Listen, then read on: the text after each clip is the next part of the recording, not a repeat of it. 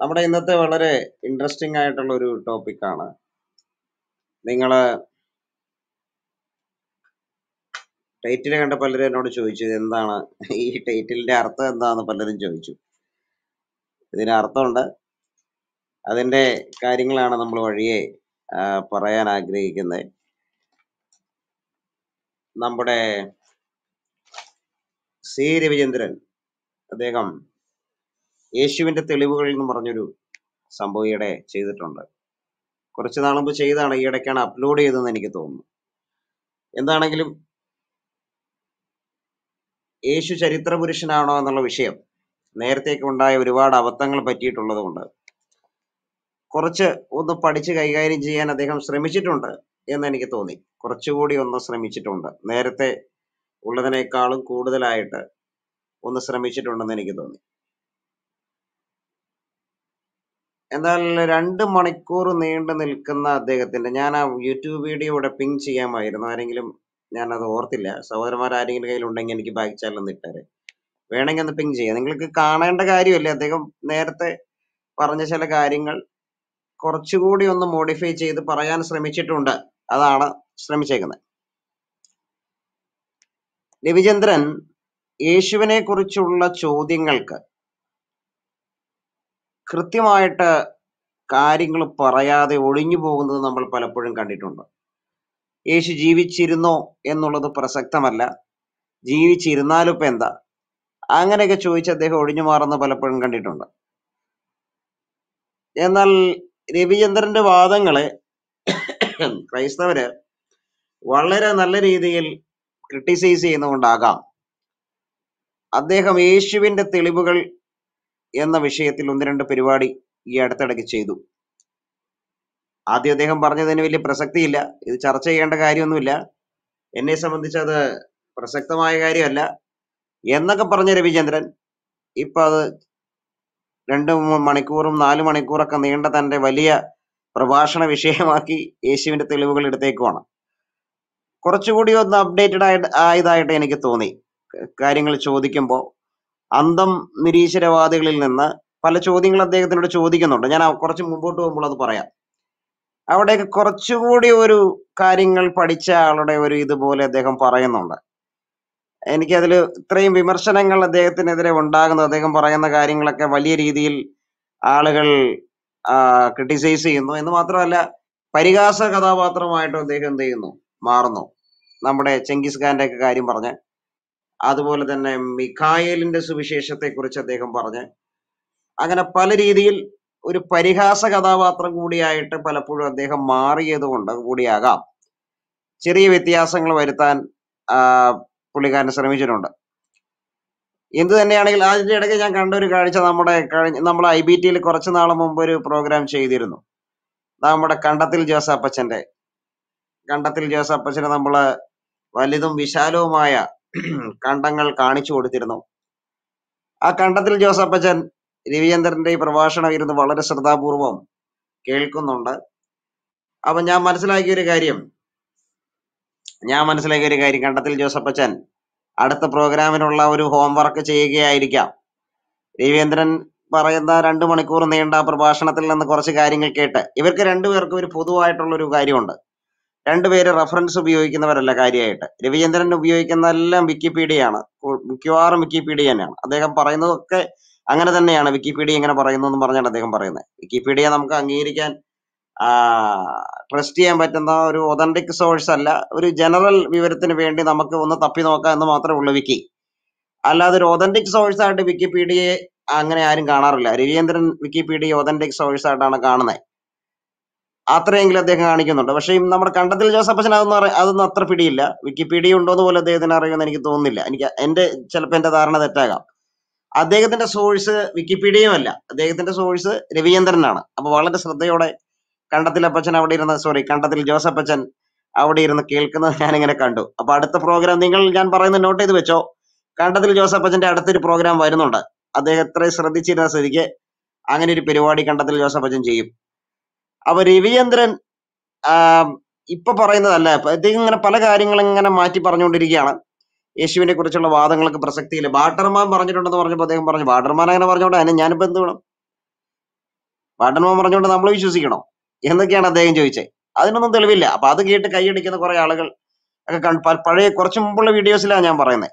പക്ഷേ ഇന്നലെ ഞാൻ ഈ അടുത്ത് അവർ അപ്ലോഡ് ചെയ്തിരിക്കുന്ന ആ രവിചന്ദ്രന്റെ വീഡിയോയിൽ ഞാൻ കണ്ടൊരു കാര്യം, വാട്ടർമാൻ പറഞ്ഞേക്കുന്ന കാര്യങ്ങളൊക്കെ അദ്ദേഹം ഒരു പരിധിവരെ അംഗീകരിക്കുന്നു, അദ്ദേഹത്തിന്റെ സ്കോളർഷിപ്പിനെ അംഗീകരിക്കുന്നു. അങ്ങനെ ആ ഒരു രീതിയിൽ ഒരു പരിവർത്തനം രവിചന്ദ്രനിൽ കാണാൻ പറ്റുന്നുണ്ട്. നിങ്ങളൊന്ന് ഈ 2 മണിക്കൂർ മെനക്കെടണം, എന്നാലും നിങ്ങളൊന്ന് ജസ്റ്റ് ഒന്ന് പഠിക്കാൻ എന്താണ് രവിയിൽ വന്ന മാറ്റം, ഞാൻ പറയുന്നതിൽ കാര്യമുണ്ടോ എന്ന് അറിയാൻ ജസ്റ്റ് ഒന്ന് നിങ്ങളൊന്ന് പരിശോധിച്ച് നോക്കിയാൽ അതൊന്ന് മനസ്സിലാക്കാം. കുറച്ച് കാര്യങ്ങളൊന്നും അദ്ദേഹം പഠിക്കാൻ ശ്രമിച്ചിട്ടുണ്ടെന്നുള്ളതാണ് എൻ്റെ ഒരു ധാരണ. അപ്പൊ എന്തൊക്കെയാണെങ്കിലും അദ്ദേഹം ഈ യേശുക്രിസ്തുവിന്റെ ചരിത്രപരത ഒരു അക്കാദമിക്കൽ ക്വസ്റ്റ്യൻ ആണ്, അത് അക്കാദമിക്കലായിട്ട് ഡിസ്കസ് ചെയ്യേണ്ടതാണ് എന്നുള്ള കാര്യങ്ങളൊക്കെ പറഞ്ഞു പോകുന്നുണ്ട്. ആ തുടക്കത്തിൽ ഒരു ആമുഖമൊക്കെ പറഞ്ഞാണ് തുടങ്ങുന്നത്. ഇപ്പം യേശു എന്നൊരു വ്യക്തി ജീവിച്ചിരുന്നെങ്കിൽ തന്നെ ഇപ്പൊ എന്താണ് പ്രസക്തി, അതുകൊണ്ട് എന്ത് മാറ്റമാണ് ഉണ്ടാകുക, കന്യകാജനനം, കന്യകയിൽ നിന്ന് ഒരാൾ അങ്ങനെ ജനിക്കുവോ, പുരുഷ സംസർഗമില്ലാതെ എങ്ങനെ ജനിക്കും? അപ്പൊ അവിടെ അത് മിത്തിക്കൽ സ്റ്റോറി തന്നെയാണ്. അപ്പൊ അല്ലാതെ ഈ പറയുന്ന ബൈബിൾ പറയുന്ന കാര്യങ്ങളൊന്നും ഇല്ലാതെ ഒരു വ്യക്തി ജീവിച്ചിരുന്നെങ്കിൽ പിന്നെ അതിന് വലിയ പ്രസക്തി എന്താണുള്ളത്, അതിന് വലിയ പ്രസക്തി ഒന്നുമില്ല എന്നുള്ള രീതിയിലേക്ക് ഒരു നരേഷൻ കൊടുത്തുകൊണ്ടാണ് അദ്ദേഹം തന്റെ ടോപ്പിക്കിലേക്ക് കടക്കുന്നത്. അപ്പൊ അത് മാത്രമല്ല, ഇപ്പൊ ദൈവം മനുഷ്യനായിട്ട് ഭൂമിയിൽ ജീവിച്ചു കഴിഞ്ഞാൽ അത് ദൈവത്തിന്റെ ഒരു പരിമിതിയായിട്ടൊക്കെയാണ് രവീന്ദ്രൻ പറയുന്നത്. നമ്മളെ സംബന്ധിച്ച് ദൈവം ജഡമെടുത്ത് ലോകത്തിലേക്ക് വന്നത് ഒരിക്കലും ദൈവത്തിന്റെ പരിമിതിയല്ല, ദൈവത്തിന്റെ സകലവും സാധിക്കും എന്നുള്ള വലിയതും വിശാലവുമായ ഒരു ചിത്രമാണ് ദൈവം നമുക്ക് മുമ്പിൽ വരച്ചിടുന്നത്. കന്യകാജനനത്തെ കുറിച്ച് ആണ് രവിചന്ദ്രൻ പറഞ്ഞു തുടങ്ങുന്നത്. കന്യകാജനനം മത്തായി ലൂക്കോസുമാണ് പറയുന്നത്. മത്തായി ലൂക്കോസിന് ശേഷം മറ്റെഴുത്തുകളിൽ അത്രമാത്രം കൃത്യമായിട്ട് അത് എടുത്തു പറഞ്ഞിട്ടില്ല. എന്നാൽ പിന്നീടുള്ള സഭാപിതാക്കന്മാരുടെയൊക്കെ എഴുത്തുകളിൽ കന്യകാജാതനായ യേശുവിനെ കുറിച്ച് പറഞ്ഞിട്ടുണ്ട്. ഇതെവിടെ നിന്നാണ് അവർക്ക് സോഴ്സ് കിട്ടിയിട്ടുള്ളത്? മത്തായിയുടെയും ലൂക്കോസിന്റെ എഴുത്തുകളിൽ നിന്നാണ് സോഴ്സ് കിട്ടിയിട്ടുള്ളത്. അത് മാത്രമല്ല, ഓറൽ ആയിട്ടുള്ള ട്രഡീഷൻസ് ക്രിസ്ത്യാനികൾക്കിടയിൽ ഉണ്ടായിരുന്നു. അപ്പൊ അതിൽ നിന്നൊക്കെയാണ് സഭാപിതാക്കന്മാർ അത് എഴുതിയിരിക്കുന്നത്. അപ്പൊ ഈ കന്യകാജാതനായിരുന്നു എന്നുള്ള ബൈബിൾ പറയുന്ന കാര്യത്തിന് എന്താണ് അതിന് സാക്ഷ്യമുള്ളത്? അതിന് സാക്ഷ്യമുള്ളത് ഈ ദൃക്സാക്ഷികളാണ്. മത്തായി അതിന്റെ എന്താണ് ഈ യേശുവിന്റെ കന്യകാജനനം മുതലുള്ള കാര്യങ്ങൾക്ക് അദ്ദേഹം ദൃക്സാക്ഷിയാണെന്ന് പറഞ്ഞാൽ മറിയിൽ നിന്ന് അദ്ദേഹം ആ വിവരം ശേഖരിച്ചിട്ടുണ്ട്.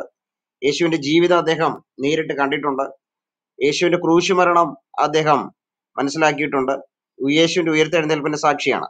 ലൂക്കോസ് മറ്റെല്ലാ കാര്യങ്ങളും പൗലോസ് ഉൾപ്പെടെയുള്ള, പത്രോസ് ഉൾപ്പെടെയുള്ള, യോഹന്നാൻ ഉൾപ്പെടെയുള്ള ആളുകളിൽ നിന്ന് ശേഖരിച്ചിട്ടുണ്ട് ലൂക്കോസ്. മറ്റ് മർക്കോസ് ആണെങ്കിൽ യോഹന്നാന്റെ കാര്യം, യോഹന്നാൻ എല്ലാത്തിലും ദൃക്സാക്ഷിയാണ്. മർക്കോസ് പത്രോസിന്റെ ഒരു ഇന്റർപ്രറ്റർ ആണ് എന്ന് കൃത്യമായിട്ട് സഭാചരിത്രം പറയുന്നുണ്ട്.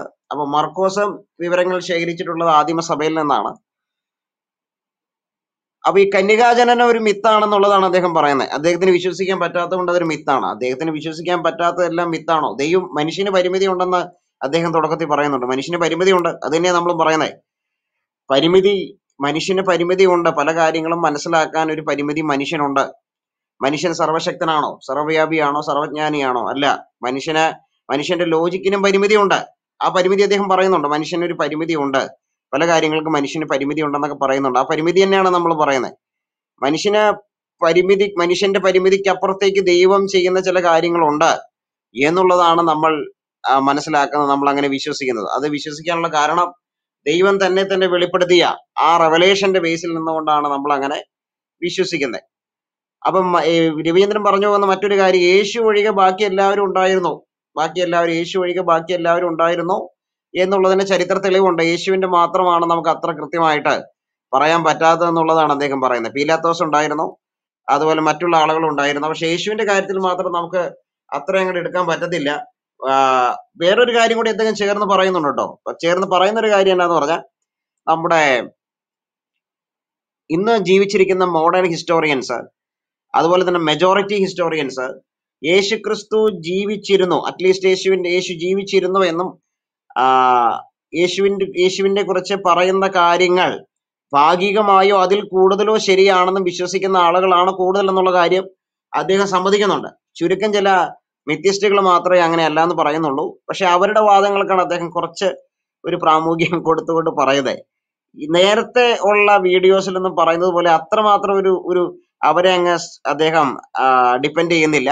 മറിച്ച് ഇപ്പുറത്തെ ബാട്ടർമാനെ പോലുള്ള ആളുകൾ പറഞ്ഞേക്കുന്ന കാര്യങ്ങളിലേക്ക് അദ്ദേഹം പോകുന്നുണ്ട്. അദ്ദേഹം പിന്നെയും പറഞ്ഞു വരുന്ന ചില കാര്യങ്ങള്, അപ്പൊ ഞാനിത് പറഞ്ഞു വരുമ്പോൾ നിങ്ങൾ ഓർക്കും, ഈ ആറാട്ട് വർക്കിക്ക് ഈ രവീന്ദ്രനുമായിട്ട് എന്താ ബന്ധം? അത് പലരും ചോദിച്ചു. നിങ്ങൾ അറിയില്ലേ, ആറാട്ടെണ്ണനെ അറിയത്തില്ലേ? മോഹൻലാലിന്റെ ആറാട്ട് എന്ന പടം ഇറങ്ങിയ കാര്യം നമുക്കറിയാം.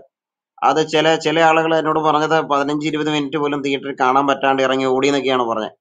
അത് ഏറ്റവും നല്ല പടം ആണ്, സിനിമയാണെന്ന് പറഞ്ഞ ആറാട്ട് വർക്കി, സന്തോഷ് വർക്കി ഒരു റിവ്യൂ ചെയ്തിരുന്നു.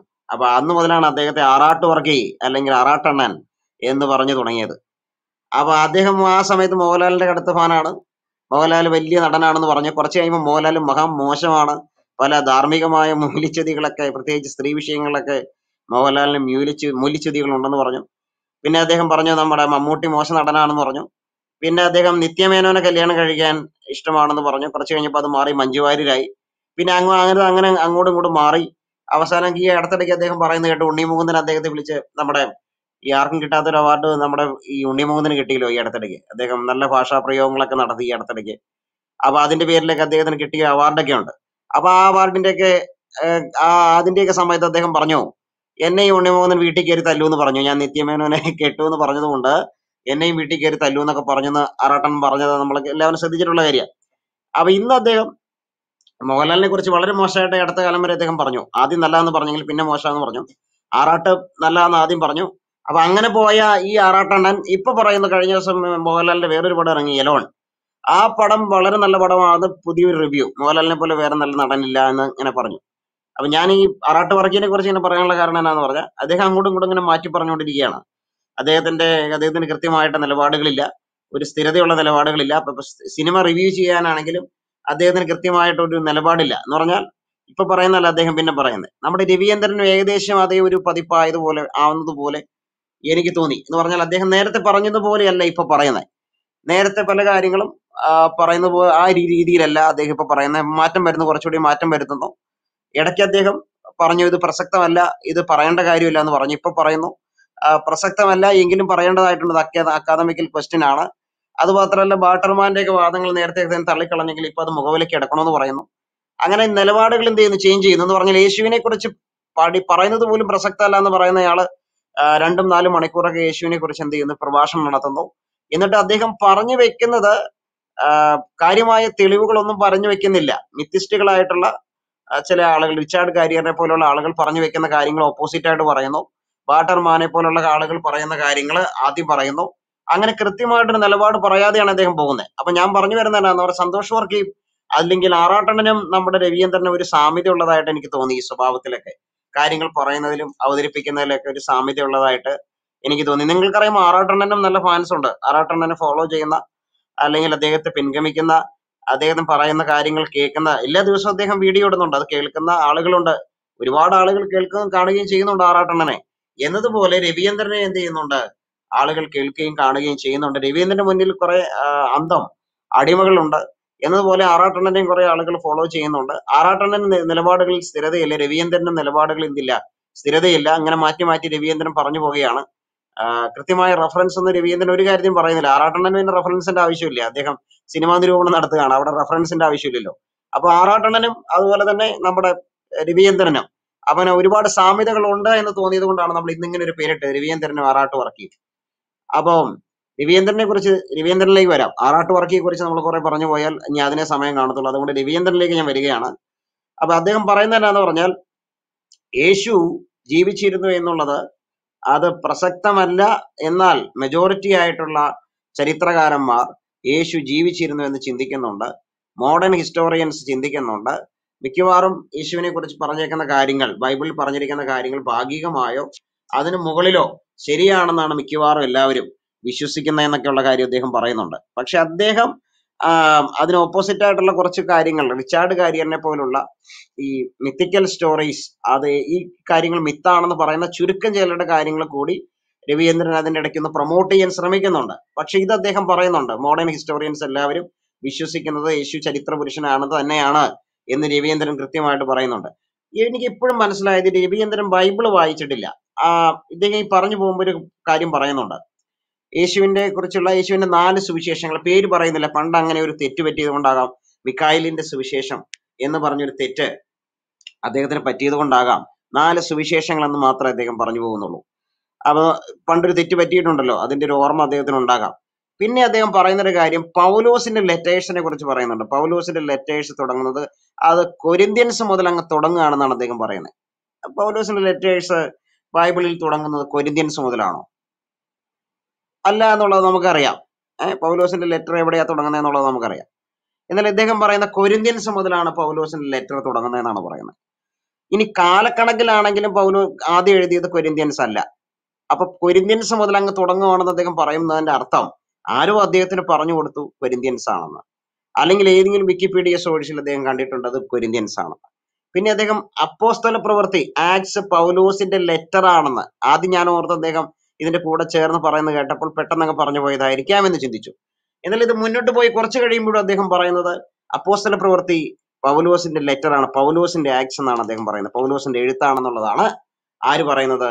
നമ്മുടെ ആറാട്ട് വർക്കിയല്ല, നമ്മുടെ രവിചന്ദ്രൻ പറയുന്നത് ഇത് അതിന്റെ പൗലോസിന്റെ എഴുത്താണ് അപ്പോസ്തല പ്രവൃത്തി എന്നുള്ളതാണ് പറയുന്നത്. അപ്പൊ ബൈബിൾ അദ്ദേഹം വായിച്ചിട്ടില്ല. വായിച്ചിരുന്നെങ്കിൽ അദ്ദേഹം ഇങ്ങനെ ഒരു പിഴവ് പറ്റുമായിരുന്നില്ല. വീണ്ടും അദ്ദേഹത്തിന് ഇങ്ങനെയുള്ള ചില പിഴവുകൾ പറ്റുന്നുണ്ട്. കാരണം എന്താന്ന് പറഞ്ഞാൽ കുറച്ചൊക്കെ അദ്ദേഹം അപ്ഡേറ്റ് ചെയ്യാൻ ശ്രമിക്കുന്നുണ്ടെങ്കിലും ഈ ബൈബിളിനെ കുറിച്ച് വിമർശിക്കുമ്പോൾ ബൈബിൾ വായിക്കാത്തതിന്റെയും അതിന്റെ ബേസിക് ആയിട്ടുള്ള കാര്യങ്ങൾ മനസ്സിലാക്കാത്തതിന്റെയൊക്കെ ഒരു പ്രശ്നം രവിചന്ദ്രനിൽ നമ്മൾ കാണുന്നുണ്ട്. അദ്ദേഹം പറയുന്നുണ്ട് പുരാതന സാഹിത്യ ചരിത്രകാരന്മാരെയൊന്നും വിശ്വസിക്കാൻ പറ്റില്ല. ടാസിറ്റസിനെയൊക്കെ എടുത്തിട്ടാണ് അദ്ദേഹം പറയുന്നത്. ടാസിറ്റസിനെ ജോസീഫസിനെയൊക്കെ എടുത്തിട്ട് അദ്ദേഹം പറയുന്നുണ്ട് ഇവരെയൊന്നും വിശ്വസിക്കാൻ പറ്റില്ല, അന്നത്തെ ചരിത്രം വിശ്വസിക്കാൻ പറ്റില്ല, അന്നത്തെ നരേഷൻ വിശ്വസിക്കാൻ പറ്റില്ല. അദ്ദേഹം പറയാൻ കൂട്ടുപിടിക്കുന്ന ആരെയാണ്? ഇത് ഈ റിച്ചാർഡ് ഗാരിയറിനെയും റോബർട്ട് പ്രൈസിനെയും പോലുള്ള മിത്യസ്റ്റുകളെയാണ് അദ്ദേഹം കൂട്ടുപിടിക്കുന്നത്. എന്നിട്ട് അദ്ദേഹം പറയുന്നുണ്ട് മോഡേൺ സ്കോളേഴ്സ് ഈ പറയുന്നതിനെതിരാണ് പറയുന്നത്. മെജോറിറ്റി ആയിട്ടുള്ള സ്കോളേഴ്സ് ചരിത്രകാരന്മാർ പറയുന്നത് യേശു ജീവിച്ചിരുന്നു എന്ന് തന്നെയാണ് പറയുന്നത് എന്ന് അദ്ദേഹം അതിന്റെ കൂടെ പറയുന്നുണ്ട്. എന്നാൽ അദ്ദേഹം പറയുന്നത് ഈ പുരാതന ചരിത്രങ്ങളൊന്നും നമുക്ക് അത്ര മുഖവിലേക്ക് എടുക്കാൻ പറ്റൂല, അങ്ങനെ ടാസിറ്റസ് പറയാൻ വഴിയില്ല, അതുപോലെ ജോസീഫസ് അങ്ങനെ പറയാൻ വഴിയില്ല. പണ്ട് ഇടമറക് പറയുന്നവരില്ലേ, സനലിമറകിന്റെ അപ്പനായിട്ടുള്ള ജോസഫ് ഇടമറക് പറയുന്ന ഒരു ലൈനാണ്, അങ്ങനെ പറയാൻ വഴിയില്ല, അങ്ങനെ പറയാനുള്ള സാധ്യതയില്ല, അങ്ങനെ ഇദ്ദേഹം പറയൂ, അങ്ങനെ പറയേണ്ട കാര്യം എന്താണ്, അന്ന് അങ്ങനെ പറയാൻ ഒരു വഴിയില്ല എന്നൊക്കെ ആ ഒരു രീതിയിലാണ് പറഞ്ഞു പോകുന്നത്. അങ്ങനെയല്ലെങ്കിൽ ഇദ്ദേഹം പറഞ്ഞതിനൊരു തെളിവ് പറയുന്നില്ല. ജോസീഫസ് അങ്ങനെ പറഞ്ഞിട്ടില്ല, യേശുവിനെ കുറിച്ച് പറഞ്ഞിട്ടില്ല എന്നുള്ളതിന് തെളിവ് വെക്കുന്നില്ല. ടാസിറ്റസ് അങ്ങനെ പറയാൻ സാധ്യതയില്ല എന്ന് പറയുന്നതല്ലാതെ അതിനൊരു തെളിവ് വെക്കുന്നില്ല. ശൈലിയിൽ പ്രത്യേകതയുണ്ടെന്ന് ചിലർ ചൂണ്ടിക്കാട്ടിയിട്ടുണ്ടെന്നുള്ള കാര്യം മാത്രമേ അദ്ദേഹം പറയുന്നുള്ളൂ. അപ്പൊ കൃത്യമായിട്ട് ഈ കാര്യങ്ങൾ പഠിച്ചിട്ടില്ല. എന്നിട്ട് അദ്ദേഹം പിന്നെയും പറയുന്നുണ്ട് മോഡേൺ ചരിത്രകാരന്മാര് ഇതൊക്കെ ശരിയാണ്, യേശു ജീവിച്ചിരുന്നെന്ന് വിശ്വസിക്കുന്നുണ്ടെന്ന്. അപ്പൊ ഇത് എന്താണ് അദ്ദേഹം അങ്ങോട്ടും ഇങ്ങോട്ടും പറയുന്നത് എന്നുള്ളത് എനിക്ക് തന്നെ ഒരു കൺഫ്യൂഷനായി. അദ്ദേഹത്തിന് തന്നെ കൺഫ്യൂഷൻ ഉണ്ടാകാം, ഇത് എന്താണ് അങ്ങോട്ടും ഇങ്ങോട്ടും പറയുന്നതെന്ന്. കേട്ടിരുന്ന ആളുകൾക്ക് ഒരു കൺഫ്യൂഷൻ വന്നേക്കാം, അദ്ദേഹം എന്താണ് ഈ പറഞ്ഞു വരുന്നത് എന്നുള്ളത്. അങ്ങോട്ടും ഇങ്ങോട്ടും ഇങ്ങനെ പറഞ്ഞുകൊണ്ടിരിക്കുകയാണ്. അപ്പോ നിങ്ങളത് കേൾക്കുമ്പോൾ നിങ്ങൾക്കത് മനസ്സിലാകും, ഇദ്ദേഹം പറയുന്നതിന്റെ ഒരു രീതി നിങ്ങൾക്ക് മനസ്സിലാവും. പിന്നെ അദ്ദേഹം പറയുന്നത് എന്താന്ന് പറഞ്ഞാൽ ഈ പുരാതന ചരിത്രകാരന്മാർ, അതായത് ജോസീഫസും ടാസിറ്റസും അവരെഴുതിയിരിക്കുന്ന കാര്യങ്ങളൊന്നും അവരെഴുതിയതാകത്തില്ല, ക്രിസ്ത്യാനികൾ അത് കൂട്ടിച്ചേർത്തായിരിക്കാം എന്ന് പറയുന്നുണ്ട്. പിന്നെ ഞാൻ വേറൊരു അതിശയത്തോട് കണ്ട ഒരു കാര്യം എന്നാന്ന് പറഞ്ഞാൽ ജോസീഫസ് ആയിക്കോട്ടെ ടാസിറ്റസ് ആയിക്കോട്ടെ അത് ക്രിസ്തുവിന്റെ ശിഷ്യന്മാരുടെ സമകാലികരാണെന്നുള്ള കാര്യം രവിചന്ദ്രൻ സമ്മതിക്കുന്നുണ്ട്. എന്ന് മാത്രമല്ല AD 40 മുതൽ ആണ് പുതിയ നിയമ എഴുത്തുകൾ തുടങ്ങിയെന്നുള്ള കാര്യമാണ് അദ്ദേഹം പറയുന്നത്. AD 40 മുതൽ. നമ്മൾ പോലും അത്രയും ചിന്തിക്കുന്നില്ല. AD 49 മുതലാണ് നമ്മൾ ചിന്തിക്കുന്നത്. രവീന്ദ്രൻ പറയുന്നത് AD 40 മുതലാണ്. അപ്പൊ 120 വരെ എന്നുള്ള ഒരു 10-20 വർഷം മുമ്പോട്ട് വെക്കുന്നുണ്ട്. പക്ഷെ AD 40 എന്ന കണക്ക് നിങ്ങൾ എന്ത് ചിന്തിച്ചു നോക്കിയേ.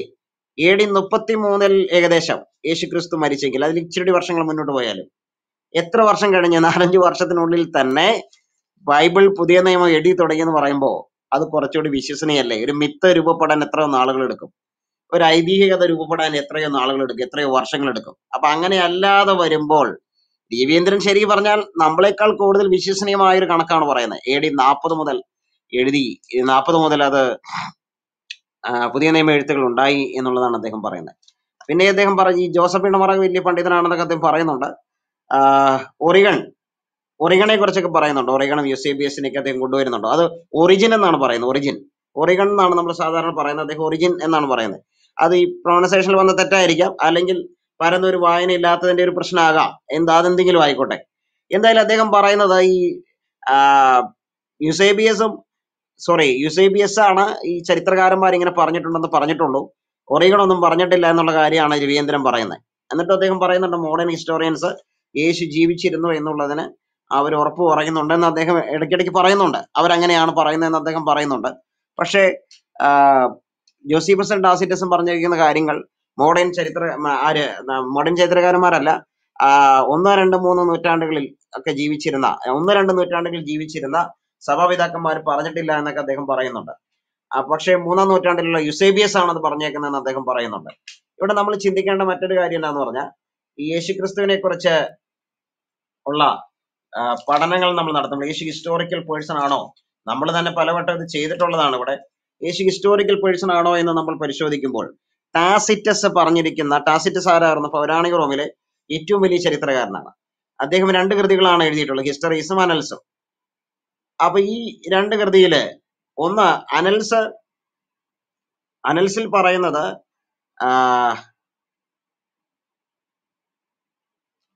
അഗസ്റ്റസിന്റെ, അതായത് ഒക്ടേവിയൻ സീസറിന്റെ മരണം മുതൽ നീറോയുടെ സമയം വരെയാണ് പറയുന്നത്. നീറോയുടെ സമയം വരെ എന്ന് പറയുമ്പോൾ പൗലോസിന്റെയും പത്രോസിന്റെയും ഒക്കെ സമയമാണ്. പൗലോസും പത്രോസൊക്കെ രക്തസാക്ഷിയാകുന്നത് ഈ നീറോയുടെ സമയത്താണ്. അതിനുശേഷമുള്ളതാണ് ഹിസ്റ്ററീസ്. നീറോയുടെ മരണം മുതൽ ഡൊമീഷ്യന്റെ സമയം വരെയാണ്. ഡൊമീഷ്യന്റെ സമയം വരെ എന്ന് പറയുമ്പോൾ ആ കാലം യോഹന്നാൻ അപ്പോസ്തലന്റെ കാലമാണ്. യോഹന്നാൻ അപ്പോസ്തലന്റെ കാലം എന്ന് പറയുമ്പോൾ AD 90, 100 ആ കാലത്താണ്. ആ സമയം വരെയാണ് ഈ 2 കൃതികളുള്ളത്. അപ്പോൾ ഈ ടാസിറ്റസിന്റെ കൃതികൾ കവർ ചെയ്യുന്നത് യേശുക്രിസ്തുവിന്റെ അപ്പോസ്തലന്മാരുടെ കാലത്തെയാണ് ഈ ടാസിറ്റസിന്റെ കൃതികൾ കവർ ചെയ്യുന്നത്. ഇത് നിഷേധിക്കാൻ പറ്റുന്ന കാര്യമല്ല. അപ്പൊ ഇത് അദ്ദേഹം നിഷേധിക്കുന്നില്ല. ടാസിറ്റസ് ജീവിച്ചിരുന്ന ആ കാലം അദ്ദേഹം രവിചന്ദ്രൻ നിഷേധിക്കുന്നില്ല. ആ രവീന്ദ്രൻ നിഷേധിക്കാൻ പറ്റത്തില്ല. കാരണം ലോകത്തുള്ള നിലവിലുള്ള എല്ലാ ചരിത്രകാരന്മാരും അത് അംഗീകരിക്കുന്ന കാര്യമാണ്. പിന്നെ രവീന്ദ്രന് മാത്രമായിട്ട് അത് അംഗീകരിക്കാതിരിക്കാൻ പറ്റത്തില്ലല്ലോ. നേരത്തെ അദ്ദേഹം അതിനൊക്കെ നിഷ്പ്രയാസം തള്ളിക്കളയുമായിരുന്നു.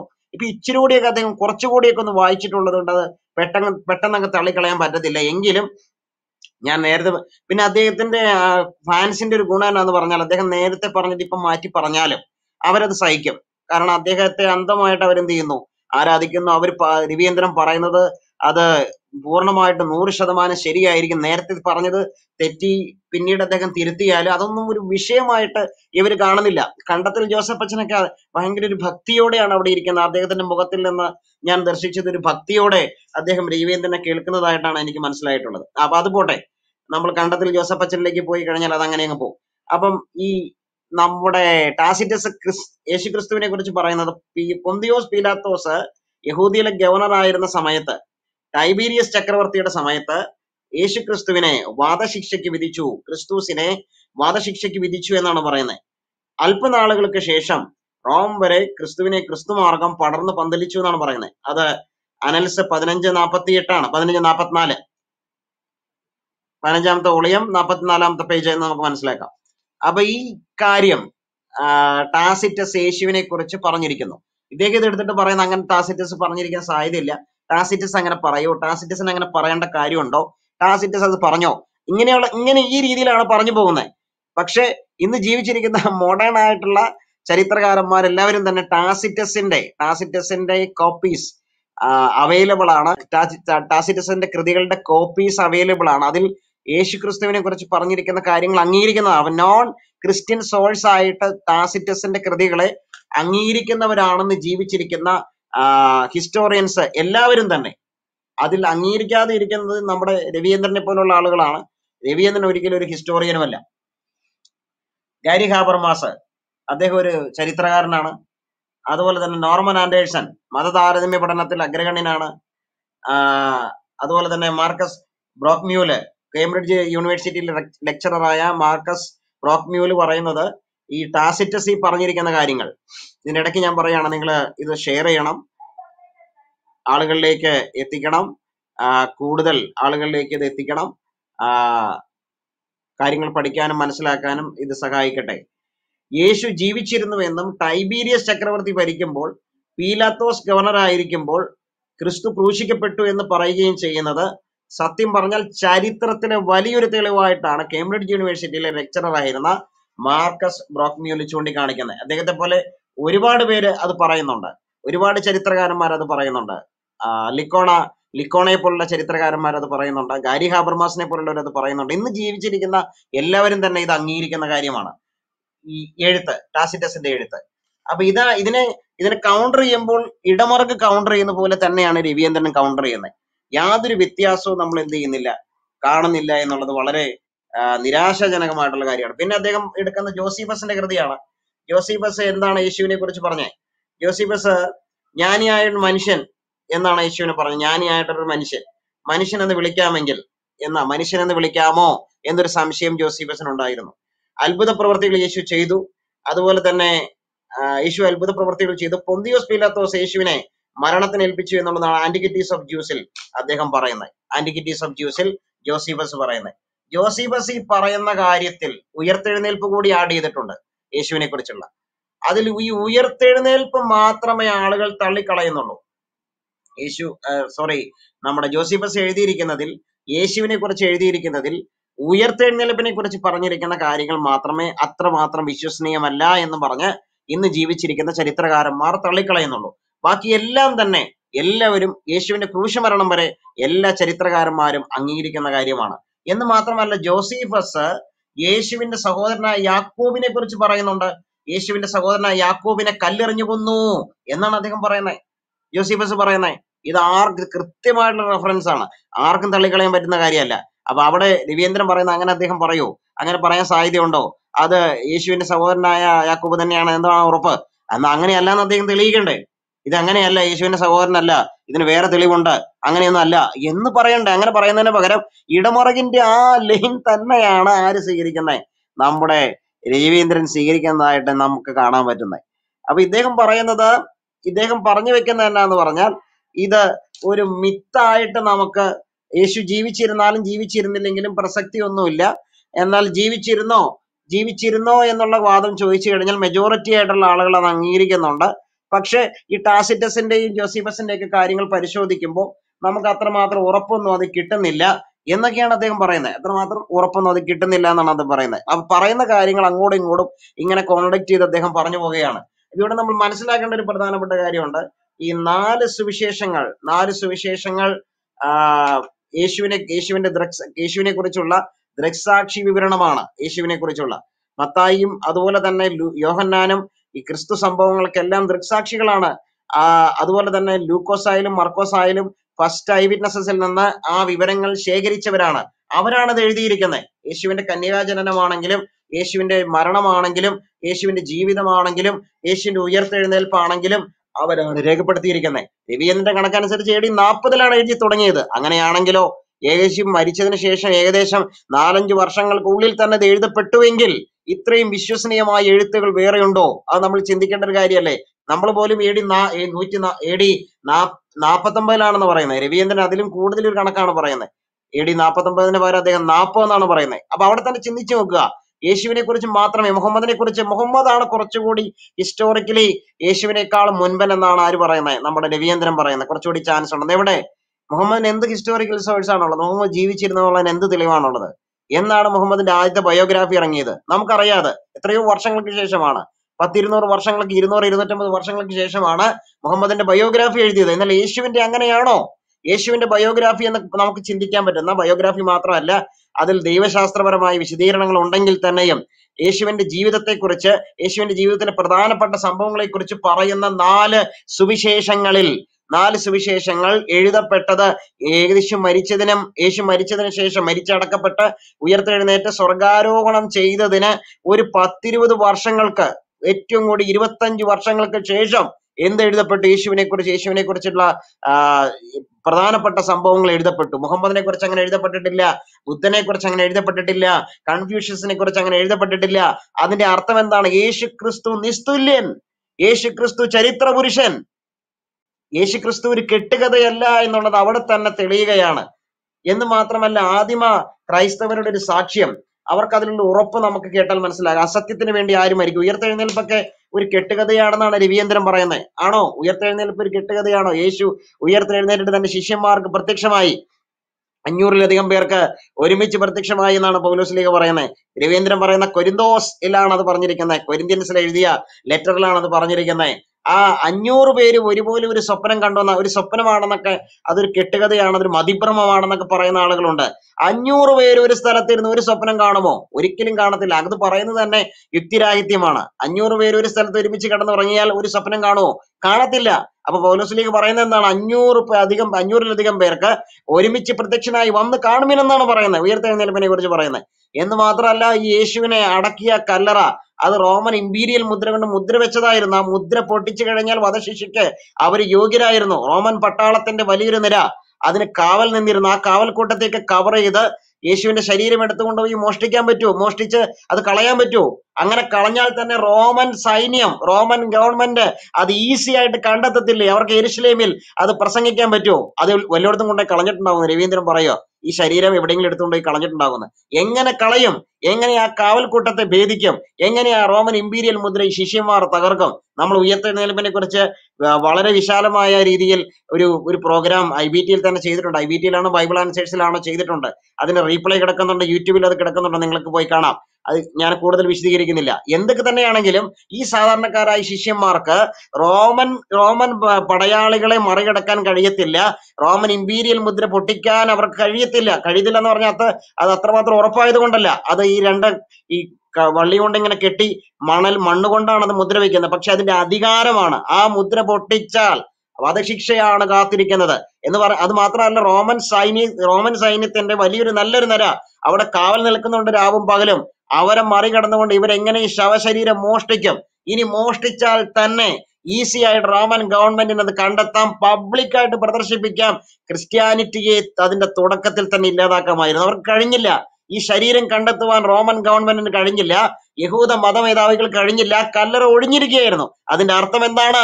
നമ്മുടെ രക്ഷകനും കർത്താവുമായ യേശു ക്രിസ്തു മരണത്തെ ഭേദിച്ച് ഉയർത്തെഴുന്നേറ്റു. കല്ലറകൾക്ക് അവനെ തോൽപ്പിക്കാൻ കഴിഞ്ഞില്ല എന്നുള്ളത് തന്നെയാണ്, ആ മരണത്തിന് അവനെ തോൽപ്പിക്കാൻ കഴിഞ്ഞില്ല എന്നുള്ളത് തന്നെയാണ് നമുക്ക് കൃത്യമായിട്ട് മനസ്സിലാക്കാൻ പറ്റുന്നത്. യേശു ക്രിസ്തു ഉയർത്തെഴുന്നേറ്റു. അതൊരു മിത്തിക്കൽ സ്റ്റോറി അല്ല. യേശുവിന്റെ അപ്പോസ്തലന്മാരെല്ലാവരും തന്നെ രക്തസാക്ഷികളായി. അസത്യത്തിന് വേണ്ടി ആരും മരിക്കും. പൗലോസ് രക്തസാക്ഷിയായി ഈർച്ചവാള കൊണ്ട് അറക്കപ്പെട്ടു. പത്രോസ് തലകീഴായി ക്രൂശിക്കപ്പെട്ടു. അതുപോലെ തന്നെ യേശുവിന്റെ സഹോദരനായ യാക്കോബിനെ കല്ലെറിഞ്ഞു കൊന്നു. എല്ലാവരും തന്നെ രക്തസാക്ഷികളായി, യോഹന്നാൻ ഒഴികെ എല്ലാവരും തന്നെ. അസത്യത്തിന് വേണ്ടി ആരും മരിക്കും, നുണയ്ക്ക് വേണ്ടി ആരും മരിക്കും. രവീന്ദ്രൻ പറയുന്നത് ഈ ക്രൈസ്തവ പീഡനം എന്നൊക്കെ പറയുന്നത് അത് മിത്തിക്കൽ സ്റ്റോറീസ് ആണ്. എന്ത് പൊട്ടത്തരമാണ് അദ്ദേഹം പറയുന്നത്. ക്രൈസ്തവ പീഡനം ഒരു ചരിത്രമല്ലേ? 1-ാം നൂറ്റാണ്ടിലുണ്ടായ ക്രൈസ്തവ പീഡനം, 2-ാം നൂറ്റാണ്ടിലുണ്ടായ ക്രൈസ്തവ പീഡനമൊക്കെ ഒരു ചരിത്രമല്ലേ? അത് അങ്ങനല്ല എന്ന് പറയുന്നത് എത്രമാത്രം പൊട്ടതരമാണെന്ന് നമ്മൾ ചിന്തിക്കേണ്ട കാര്യമാണ്. യേശുവിന്റെ ശിഷ്യന്മാരുടെ ശിഷ്യനായ ക്ലെമന്റ് പറയുന്നത് എന്താണ് യേശുക്രിസ്തുവിനെ കുറിച്ച് പറയുന്നുണ്ട് ഇങ്ങനെ: അപ്പോസ്തലന്മാർക്ക് സുവിശേഷം നമുക്ക് വേണ്ടി കർത്താവായ യേശുക്രിസ്തുവിൽ നിന്ന് ലഭിച്ചു എന്ന് മാത്രമല്ല, യേശുക്രിസ്തുവിനെ ദൈവം അയച്ചു, അതുപോലെ ക്രിസ്തു അപ്പോസ്തലന്മാരെ അയച്ചു എന്ന് അദ്ദേഹം പറയുന്നുണ്ട്. അതുകൊണ്ട് യേശുക്രിസ്തുവിന്റെ ഉയർപ്പ് മൂലം പൂർണ്ണ നിശ്ചയം നമുക്ക് വന്നിട്ടുണ്ട്. പരിശുദ്ധാത്മാവിലൂടെ ദൈവവചനത്താൽ നമ്മൾ ഉറച്ചിട്ടുണ്ട്. ദൈവരാജ്യം വരുമെന്നുള്ള സന്തോഷത്തോടെ അവർ പുറപ്പെട്ടു പോയി. ദൈവരാജ്യം വരുമെന്നുള്ള സന്തോഷത്തോടെ അവർ പുറപ്പെട്ടു പോയി. നാട്ടിലും നഗരത്തിലും പ്രസംഗിച്ചു, ആത്മാവിനാൽ തെളിയിക്കപ്പെട്ടു എന്നാണ് പറയുന്നത്. ആര് പറയുന്നത്? ക്ലെമന്റ് പറയുന്നത്. പൗലോസിന്റെ ശിഷ്യനായിരുന്നു ക്ലെമന്റ് എന്നുള്ളതാണ് പറയുന്നത്. അതുപോലെ ഇഗ്നേഷ്യസ് പറയുന്നത് എന്താണ്? ദാവീദിന്റെ വംശത്തിൽപ്പെട്ട മറിയയുടെ മകനായി യഥാർത്ഥമായി ജനിച്ച് തിന്നുകയും കുടിക്കുകയും ചെയ്ത യേശു ക്രിസ്തു പൊന്തിയോസ് പീലാത്തോസിന്റെ കീഴിൽ കഷ്ടപ്പെട്ടു, വാസ്തവമായി ക്രൂശിക്കപ്പെട്ടു. സ്വർഗത്തിലും ഭൂമിയിലും പാതാളത്തിലുമുള്ളവർ കാണുകയും മരിക്കുകയും ദൈവം അവനെ ഉയർപ്പിക്കുകയും ചെയ്തു എന്നാണ് അദ്ദേഹം പറയുന്നത്. ക്വാഡ്രാറ്റസ് എന്ന് പറഞ്ഞ 2-ാം നൂറ്റാണ്ടിൽ ജീവിച്ചിരുന്ന വിശ്വാസ സമർത്ഥകൻ അദ്ദേഹം പറയുന്നത് ഇങ്ങനെയാണ്. അദ്ദേഹത്തോട് ഹദ്രിയൻ ചക്രവർത്തിയുടെ മുമ്പിൽ AD 125 നിൽക്കുമ്പോൾ അദ്ദേഹത്തോട് വിശ്വാസം സംബന്ധിച്ച് ഹദ്രിയൻ ചക്രവർത്തിയോട് പറയുമ്പോൾ ക്വാഡ്രാറ്റസ് പറയുന്നുണ്ട്, ഞങ്ങളുടെ രക്ഷകന്റെ പ്രവൃത്തികൾ, ചെയ്തികൾ എല്ലായ്പ്പോഴും നിന്റെ മുമ്പാകെ ഉണ്ടായിരുന്നു. അവ ശരിയായ അത്ഭുതങ്ങളായിരുന്നു. രോഗം സൗഖ്യമാക്കിയവർ, മരിച്ചവരിൽ നിന്ന് ഉയർപ്പിക്കപ്പെട്ടവർ, കാഴ്ച ലഭിച്ചവർ, രോഗസൗഖ്യം ലഭിച്ചപ്പോഴും ഉയർപ്പിച്ചപ്പോഴും മാത്രമല്ല എല്ലായ്പ്പോഴും കൂടെ ഉണ്ടായിരുന്നവർ എന്നാണ് അദ്ദേഹം പറയുന്നത്. നമ്മുടെ കർത്താവ് കൂടെ ഉള്ളപ്പോൾ മാത്രമല്ല, ഈ ഭൂമിയിൽ നിന്ന് മടങ്ങിപ്പോയപ്പോഴും അവർ വളരെ നാൾ അവന്റെ കൂടെ ജീവിച്ചിരുന്നു. അങ്ങനെ അവരിൽ ചിലർ നമ്മുടെ കാലഘട്ടം വരെ ജീവിച്ചിരുന്നു. ഉയർത്തെഴുന്നേൽപ്പിന്റെ സാക്ഷികളെ കുറിച്ചായി പറയുന്നത്. എന്ന് പറഞ്ഞാൽ യേശു ക്രിസ്തുവിന്റെ ശുശ്രൂഷ രഹസ്യമല്ലായിരുന്നു, യേശു ഉയർപ്പിച്ചത് രഹസ്യമല്ലായിരുന്നു, യേശുവിന്റെ രോഗസൗഖ്യം രഹസ്യമല്ലായിരുന്നു എന്നതുപോലെ യേശുവിന്റെ ക്രൂശ് മരണം രഹസ്യമല്ലായിരുന്നു, യേശുവിന്റെ ഉയർത്തെഴുന്നേൽപ്പ് രഹസ്യമല്ലായിരുന്നു. അത് പബ്ലിക്കായിട്ട് പ്രസംഗിക്കപ്പെട്ടു. അത് കൃത്യമായിട്ട് ക്വാഡ്രാറ്റസ് ഹദ്രിയൻ ചക്രവർത്തിയോട് പറയുന്നുണ്ട്. ഹെജസിപ്പസ് എന്ന യഹൂദ പണ്ഡിതൻ, അദ്ദേഹം ഒരു യഹൂദനാണ്. അദ്ദേഹത്തിന്റെ കൃതികൾ, യുസേബിയസ് അദ്ദേഹത്തിന്റെ കൃതികളെ കുറിച്ച് പറയുന്നുണ്ട്. അദ്ദേഹം പറയുന്നുണ്ട്, ഈ മാർഗം, ക്രിസ്തു മാർഗം ശരിയാണോ എന്നുള്ളത് ഞാനൊന്ന് പരിശോധിച്ചു. അദ്ദേഹം വളരെയേറെ യാത്ര ചെയ്തു. അപ്പോസ്തലന്മാരുടെ കയ്യിൽ നിന്ന് പിൻഗാമികളിലേക്ക് യേശുവിനെ കുറിച്ച് കൈമാറിയ കഥകൾ ശരിയാണോ എന്നറിയാനുള്ള ആഗ്രഹത്തോടെയാണ് അദ്ദേഹം യാത്ര ചെയ്തത്. അദ്ദേഹം പറയുന്നത് ഇങ്ങനെയാണ്: കൊരിന്തിലെ കലങ്ങിയ സഭയിൽ പോലും, കൊരിന്ത്യ സഭ കലങ്ങിയ സഭ എന്ന് പറയുന്നതിന്റെ അർത്ഥം എന്താണെന്ന് നമുക്കറിയാം. വല്ലാതെ ഒരുപാട് പ്രശ്നങ്ങൾ കൊരിന്ത്യ സഭയിൽ ഉണ്ടായിരുന്നു. ആ കൊരിന്ത്യ സഭയെ കുറിച്ച് അദ്ദേഹം പറയുന്നത് എങ്ങനെയാണ്: കൊരിന്തിലെ കലങ്ങിയ സഭയിൽ പോലും വിശ്വാസം, ക്രൈസ്തവരുടെ വിശ്വാസം ശരിയാണെന്ന് കണ്ടു, അടിസ്ഥാന വിശ്വാസം ശരിയാണെന്ന് ഞാൻ കണ്ടു എന്നാണ് അദ്ദേഹം പറയുന്നത്. ഇത് ചരിത്ര സാക്ഷ്യമാണ്. ഈ ചരിത്ര പുരുഷനെ എങ്ങനെ രവീന്ദ്രന് നിഷേധിക്കാൻ പറ്റും? ഇടമറകിന്റെ അതേ വഴിയിലൂടെയാണ് അദ്ദേഹം ആ കാര്യങ്ങൾ പറഞ്ഞു വരുമ്പോൾ യാത്ര ചെയ്യുന്നത്. ബാർട്ടർമാനെ പോലുള്ള മോഡേൺ സ്കോളേഴ്സ് അംഗീകരിക്കുന്ന കാര്യത്തെ രവീന്ദ്രനെ എങ്ങനെ തള്ളിക്കളയാൻ പറ്റും? അദ്ദേഹം ഇതിനായിട്ട് ഇങ്ങനെയായിട്ട് പറഞ്ഞു വരുന്നത്. കുറച്ച് ആളുകൾ അതിനെതിരായിട്ട് പറയുന്നുണ്ട്, ആ ടാസിറ്റസിന്റെ ഒക്കെ കാര്യം. എന്നിട്ട് അദ്ദേഹം കുറച്ച് ചോദ്യങ്ങൾ ചോദിക്കുന്നുണ്ട്, അല്ലാതെ ഒരു ക്ലാരിഫിക്കേഷനിലേക്ക് അദ്ദേഹം അത് കൊണ്ടുവരുന്നില്ല. അത് മാത്രമല്ല, ഇസ്രായേലിന്റെ കാര്യമൊക്കെ കുറച്ച് കാര്യമായിട്ട് രവീന്ദ്രൻ പറയുന്നുണ്ട്. ഇസ്രായേൽ 3 യുദ്ധങ്ങളെ അതിജീവിച്ചു. അതുപോലെ തന്നെ ഇസ്രായേൽ 3 യുദ്ധങ്ങളെ അതിജീവിച്ചത് മാത്രമല്ല, അവർ ഇന്നും നിലനിൽക്കുന്നു. അറബ് രാജ്യങ്ങൾക്ക് ഇസ്രായേലിനെ ഒതുക്കാൻ കഴിഞ്ഞില്ല, ഇസ്രായേൽ അവരെ യുദ്ധത്തിൽ തോൽപ്പിച്ചു എന്നുള്ള പല കാര്യങ്ങളും അദ്ദേഹം പറയുന്നുണ്ട്. അവിടെ രവീന്ദ്രൻ അറിഞ്ഞിരിക്കേണ്ട ഒരു കാര്യം, ഇസ്രായേലിന്റെ ഈ 3 യുദ്ധങ്ങളെ കുറിച്ചും ബൈബിൾ പ്രവചനമുണ്ട് എന്ന് മാത്രമല്ല, ഇസ്രായേലിന്റെ ഇപ്പോഴത്തെ രാഷ്ട്രമെന്ന നിലയിലുള്ള നിലനിൽപ്പും ബൈബിളിന്റെ പ്രവചനമാണ്. ബൈബിൾ അത് കൃത്യമായിട്ട് പറഞ്ഞിട്ടുണ്ട്. ഇസ്രായേലിനെ നശിപ്പിക്കാൻ ആളുകൾ ചെല്ലുമെന്നും ബൈബിളിൽ പറഞ്ഞിട്ടുണ്ട്. അത് രവീന്ദ്രൻ മനസ്സിലാക്കിയിരിക്കേണ്ട കാര്യമല്ലേ? അങ്ങനെയുള്ള കാര്യങ്ങളൊക്കെ അദ്ദേഹം പറയുന്നുണ്ട്. എന്ന് മാത്രമല്ല, ഇംഗ്ലീഷ് സാഹിത്യത്തിന് ബൈബിൾ നൽകിയ സംഭാവന അതുല്യമാണെന്ന് കൂടി രവീന്ദ്രൻ പറയുന്നുണ്ട്. അതുകൊണ്ടാണ് ഞാൻ പറഞ്ഞ കുറച്ച് വ്യത്യാസം കാര്യങ്ങൾ വന്നിട്ടുണ്ടെന്ന്. അദ്ദേഹം കൂടുതൽ പഠിക്കട്ടെ, കാര്യങ്ങൾ മനസ്സിലാക്കട്ടെ. അങ്ങനെ മനസ്സിലാക്കി യേശു ക്രിസ്തുവിനെ കണ്ടുമുട്ടുവാൻ ഇടയാകട്ടെ. രവീന്ദ്രൻ യേശു ക്രിസ്തുവിനെ കണ്ടുമുട്ടുവാൻ നമുക്ക് പ്രാർത്ഥിക്കാം. രവീന്ദ്രന്റെ കൂടെയുള്ള അന്ധമായിട്ടുള്ള അടിമകൾ യേശു ക്രിസ്തുവിനെ കണ്ടുമുട്ടുവാൻ നമുക്ക് പ്രാർത്ഥിക്കാം. രവീന്ദ്രൻ പറയുന്നത് മാത്രം ശരി ശരി എന്ന് പറഞ്ഞുകൊണ്ടിരിക്കുന്ന ആളുകളാണ് അവിടെ ഉള്ളത്. അവർ ക്രിസ്തുവിനെ കണ്ടുമുട്ടാൻ ഇടയാകട്ടെ എന്ന് പറഞ്ഞുകൊണ്ട് ഞാൻ തൽക്കാലോട് നിർത്തുന്നു. നമ്മുടെ സഹോദരന്മാരോടുണ്ട്, ഗുരുജി ബ്രദറിലേക്ക് ഞാൻ കൈമാറുന്നു. Thank you Sijo. ഷാലോം, എല്ലാവരും ദൈവം അനുഗ്രഹിക്കട്ടെ. നമ്മുടെ രവി സിയുടെ അദ്ദേഹത്തിന്റെ പ്രസംഗങ്ങളും അദ്ദേഹത്തിന്റെ ഭക്തന്മാരുടെ സദസ്സുകളെ കുറിച്ചൊക്കെ അത്യാവശ്യം കുറച്ച് കാര്യങ്ങളൊക്കെ നമുക്ക് ഈ പ്രാരംഭഘട്ടത്തിൽ നമുക്ക് മനസ്സിലാക്കുവാൻ കഴിഞ്ഞു. പാശ്ചാത്യ ലോകത്ത് നിലനിൽക്കുന്നത് പോലെ ഒരു ഏത്തിസ്റ്റ് ചർച്ച് കേരളത്തിലും നമ്മുടെ രവിസിയുടെ നേതൃത്വത്തിൽ ഒരെണ്ണം തുടങ്ങേണ്ട ഒരു സമയം കഴിഞ്ഞിരിക്കുന്നുള്ളതാണ്.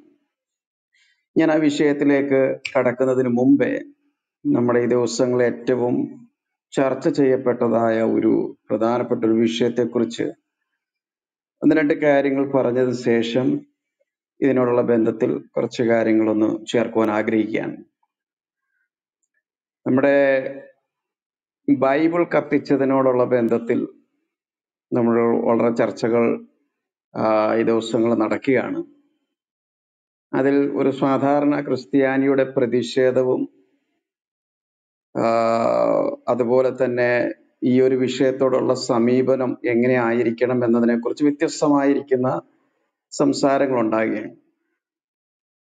ഈ വിഷയത്തെ ഒന്ന് മുതലെടുക്കുവാൻ വേണ്ടി ചില താല്പര്യ കക്ഷികളും ഇതിൻ്റെ അകത്ത് രംഗപ്രവേശനം ചെയ്തുകൊണ്ടിരിക്കുന്നു.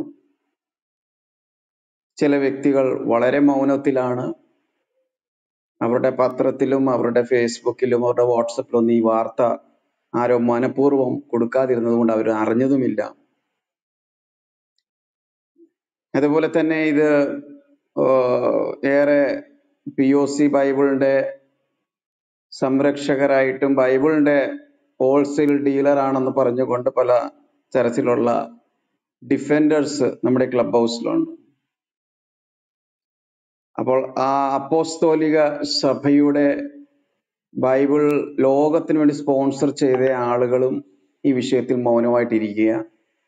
അപ്പൊ ഇതിന്റെ നടുവിലൊക്കെ ചില വ്യക്തികൾ അങ്ങും ഇങ്ങുമായിട്ടൊക്കെ ചില ഗ്രൂപ്പുകൾ ഇട്ടു. ഇങ്ങനെ ഒരു വിഷയം കടന്നു വന്നതുകൊണ്ടാണ് ഈ ഒരു ഗ്രൂപ്പ് ഇടേണ്ടി വന്നെങ്കിലും ഇതിനോടുള്ള ബന്ധത്തിൽ എങ്ങനെ ഒരു പ്രതിഷേധം എന്നൊരു ചോദ്യം പല സഹോദരങ്ങളും പലയിടത്തും ചോദിക്കുന്ന ശ്രദ്ധയിൽപ്പെടുന്നു. നമുക്ക് രണ്ട് രീതിയിൽ ചെയ്യാം. ലോകത്തിലെ മനുഷ്യർ ചെയ്യുന്ന പോലെ പ്രതിഷേധങ്ങൾ ചെയ്യാം. തീ കത്തിക്കാം, വേണമെങ്കിൽ KSRTCയുടെ ചില്ല് തല്ലിപ്പൊട്ടിക്കാം, സെക്രട്ടേറിയറ്റ് മാർച്ച് സംഘടിപ്പിക്കാം, ആരുടെയെങ്കിലും ഒക്കെ കോലം കത്തിക്കാം, മുസ്ലിം പള്ളികൾക്കെതിരെ ചീത്ത വിളിക്കാം, അവരുടെ വീടുകൾക്കെതിരെ കല്ലേറ് നടത്താം. സാധാരണ ഇങ്ങനെയാണല്ലോ ഒരു മതപരമായിരിക്കുന്ന ഒരു വിഷയം നടക്കുമ്പോൾ പ്രതിഷേധങ്ങൾ. തീർച്ചയായിട്ടും ഒരു ഖുറാനാണ് കത്തിച്ചതെങ്കിൽ ഇതുപോലൊക്കെയുള്ള ചില കലാപരിപാടികളൊക്കെ വിനോദങ്ങളൊക്കെ നമുക്ക് കാണാൻ കഴിഞ്ഞു. പക്ഷെ ഇങ്ങനെയൊരെണ്ണം ചെയ്യുവാൻ ഒരു ക്രിസ്ത്യാനിക്ക് പ്രമാണമില്ലാത്തത് കൊണ്ട് ക്രിസ്ത്യാനി പ്രതിഷേധിക്കുന്നത്, തന്റെ പ്രതിഷേധം ആരംഭിക്കുന്നത് അവർക്ക് വേണ്ടി പ്രാർത്ഥിക്കുക എന്ന ഒരു ദൗത്യത്തിലൂടെ പ്രാരംഭിച്ച് അത് പൊതുവേദികളിലൊക്കെ അത് പ്രതിഷേധം അറിയിക്കുന്നതിനൊപ്പം തന്നെ ഈ ബൈബിൾ കത്തിച്ചവന്റെ നാട്ടില് ബൈബിൾ വിതരണം ചെയ്യുവാനുള്ള ഒരു ദൗത്യം ഇതിനേക്കാൾ വലിയൊരു തിരിച്ചടിയും പ്രതിഷേധവും മറ്റൊന്നുണ്ടെന്ന് ഞാൻ ചിന്തിക്കുന്നില്ല. പണ്ട് ഞാൻ ഇങ്ങനെ ഒരാളെ കുറിച്ച് കേട്ടിട്ടുണ്ട്. ഞാൻ വലിയ ചരിത്രത്തിലോട്ട് അതിൽ പോകാൻ ആഗ്രഹിക്കുന്നില്ല. ബൈബിൾ വിതരണം ചെയ്യുന്നതിനോടുള്ള ബന്ധത്തിൽ ബൈബിൾ വെച്ചിരിക്കുന്നതൊക്കെ എടുത്ത് കളയുകയൊക്കെ ചെയ്തപ്പോൾ ലോഡ് കണക്കിന് ബൈബിൾ കൊണ്ടുവന്ന് അതേ സ്ഥലത്ത് കൊണ്ടുവന്ന് ഇറക്കി വിതരണം ചെയ്തു എന്നുള്ളതാണ്. അപ്പൊ നമുക്ക് ഒരു ബൈബിൾ കത്തിച്ചാൽ തീരാവുന്ന പ്രശ്നം ആയിരിക്കുമെന്നത് കരുതിക്കൊണ്ടായിരിക്കാം ആ പാവങ്ങളൊക്കെ മാനസിക രോഗിയാണെന്നൊക്കെയാണല്ലോ ഈ പറയുന്നത്. പൊതുവെ ഇത് മാനസിക രോഗികൾക്ക് ചെയ്യുന്ന കാര്യങ്ങൾ തന്നെയാണ് ഇതൊക്കെ തന്നെ, അല്ലാതെ സുബോധമുള്ള ഒരുവൻ ചെയ്യത്തില്ല. അപ്പോൾ ഇത് മാനസിക രോഗികൾ തന്നെയാണ്. മാനസികമായി താളം തെറ്റിയ ഒരു നേതാവിന്റെ പുറകിൽ നടക്കുന്ന ഏതൊരു വ്യക്തിക്ക് സംഭവിക്കാവുന്ന കാര്യങ്ങളൊക്കെ തന്നെയാണ്.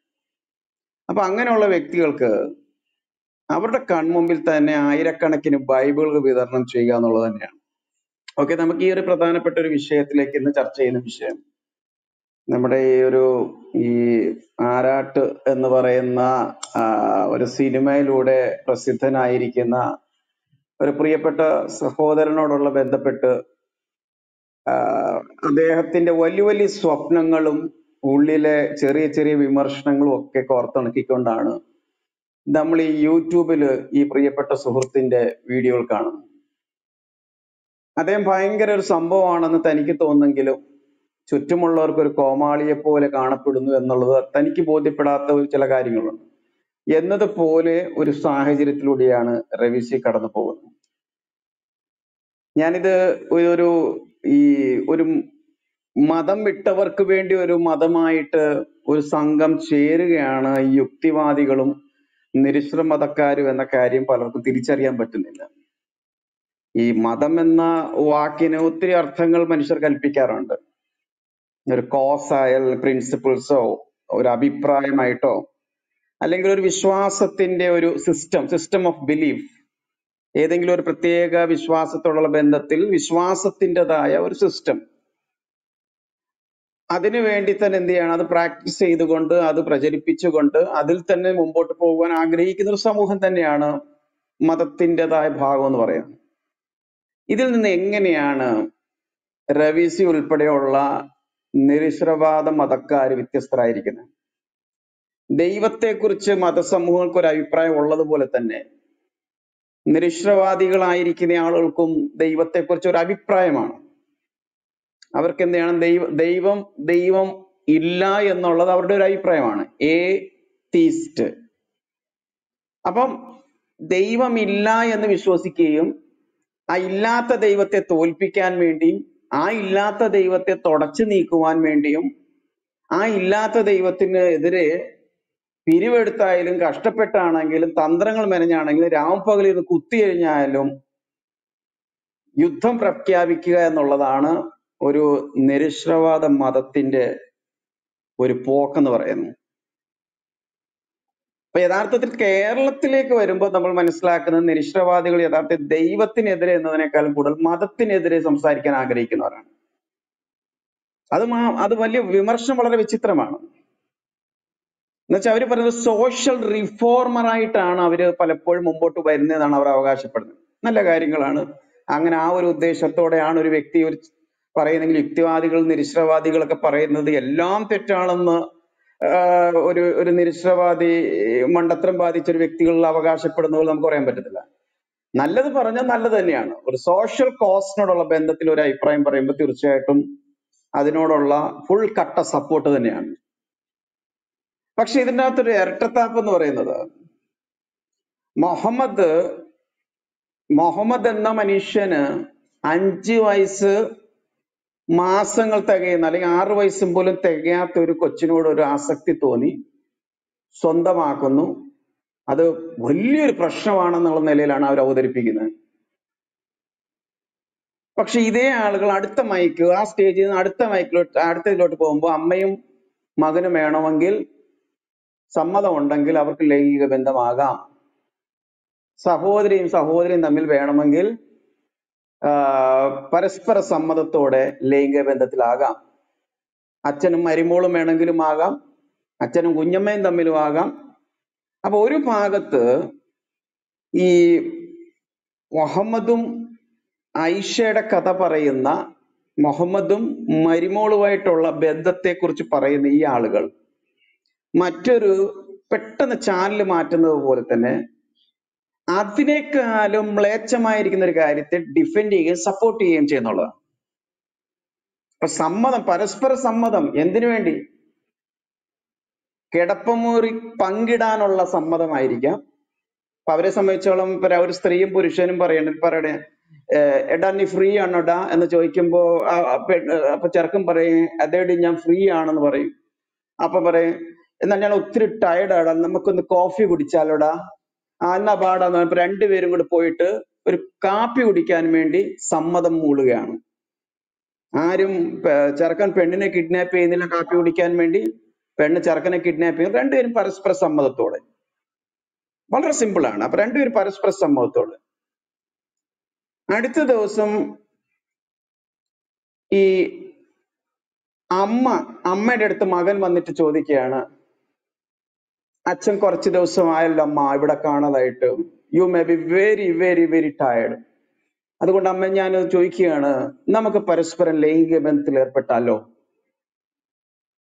അപ്പം ഇന്നലെ വരെ ഗേൾ ഫ്രണ്ടിനെ അല്ലെങ്കിൽ ഒരു കൂട്ടുകാരിയെ കാപ്പിക്ക് കൊണ്ടുപോയി. അമ്മ ഇന്നലെ വൈകിട്ടും ഇരുവരുടെ സമ്മതപ്രകാരം ദോശ കഴിക്കാൻ വേണ്ടി പോയി. അമ്മയും മോനും കൂടി ഇരുവരുടെ സമ്മതപ്രകാരം അവര് ക്ഷേത്രത്തിലോ പള്ളിയിലോ ഒക്കെ പോയി, മാർക്കറ്റിൽ പോയി, വോട്ടിടാൻ പോയി, എല്ലായിടത്തും പോയി. അതേ സമ്മതം ഉണ്ടെങ്കിൽ ഇരുവർക്കും കിടപ്പ് പങ്കിടാം എന്ന് പഠിപ്പിക്കുന്ന ഒരു രീതി. അപ്പൊ ഈ മതങ്ങളുടെ ആ ഒരു പോരായ്മകളെയാണ് ഞങ്ങൾ ചൂണ്ടിക്കാണിക്കെന്ന് പറയുമ്പോൾ അതിനേക്കാൾ ഭൂലോക തരികിടയും മോശമായിരിക്കുന്ന ഒരു സംസ്കാരം മുമ്പോട്ട് വെക്കാൻ ആഗ്രഹിക്കും. ഞാൻ ഇന്നൊരു വീഡിയോ കേൾക്കുമായിരുന്നു, ഒരു പെണ്ണുമ്പിള്ളയുടെയാണ്.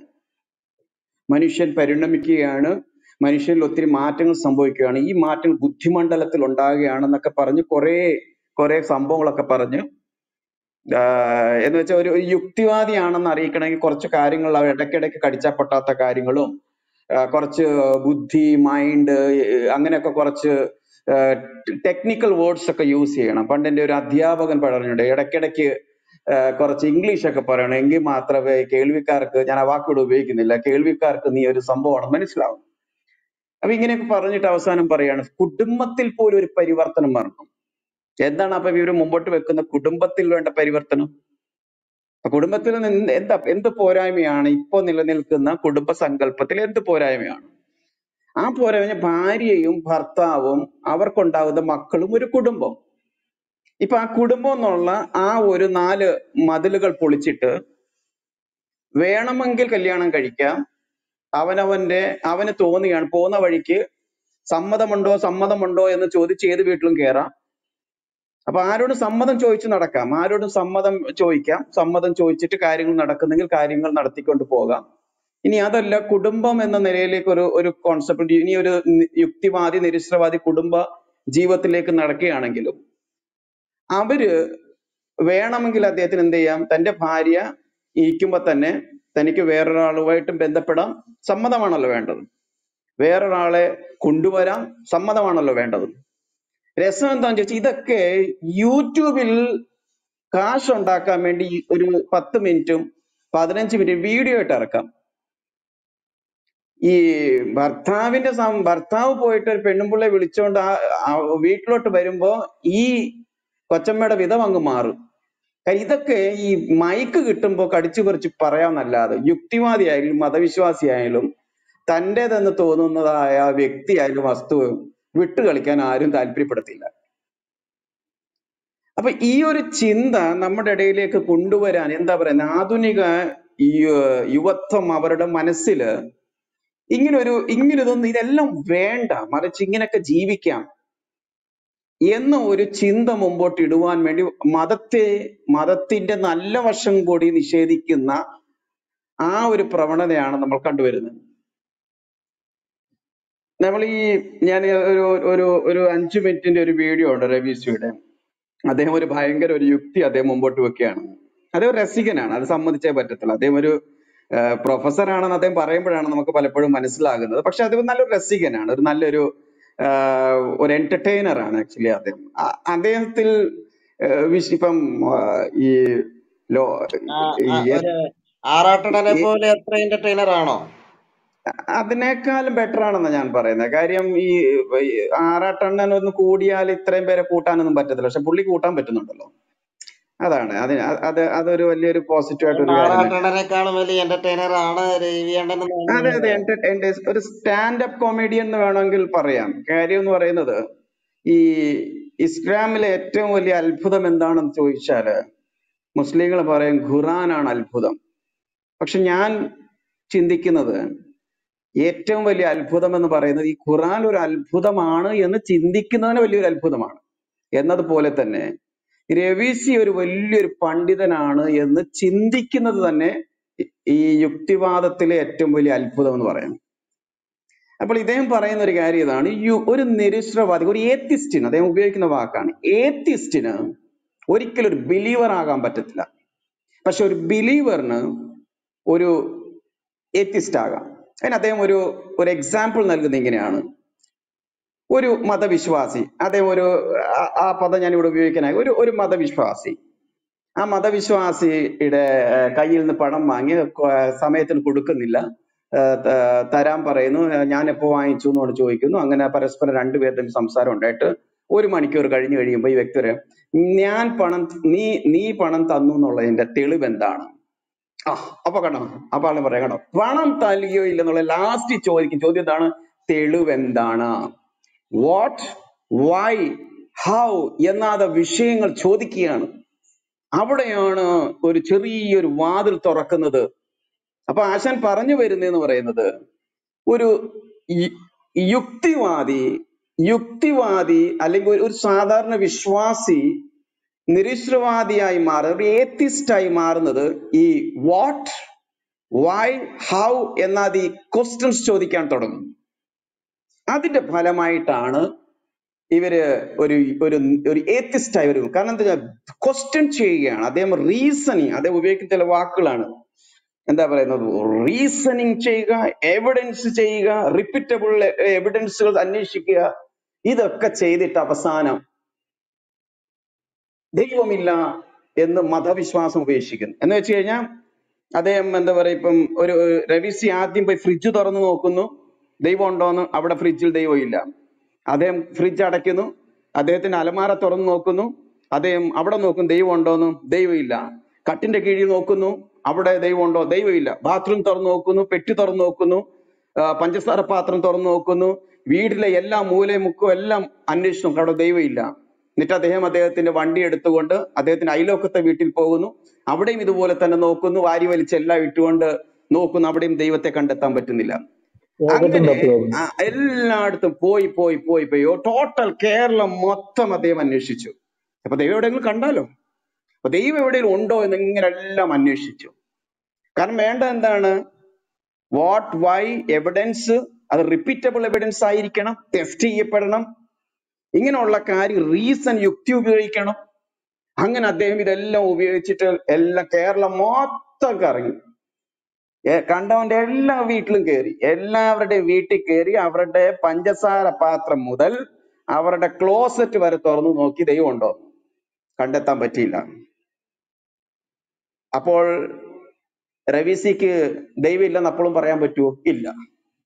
കാര്യം അദ്ദേഹം പരീക്ഷിച്ച അദ്ദേഹത്തിന്റെ പരീക്ഷണം അനുസരിച്ച് കേരളം മാത്രം അന്വേഷിച്ചാൽ പറ്റുമോ?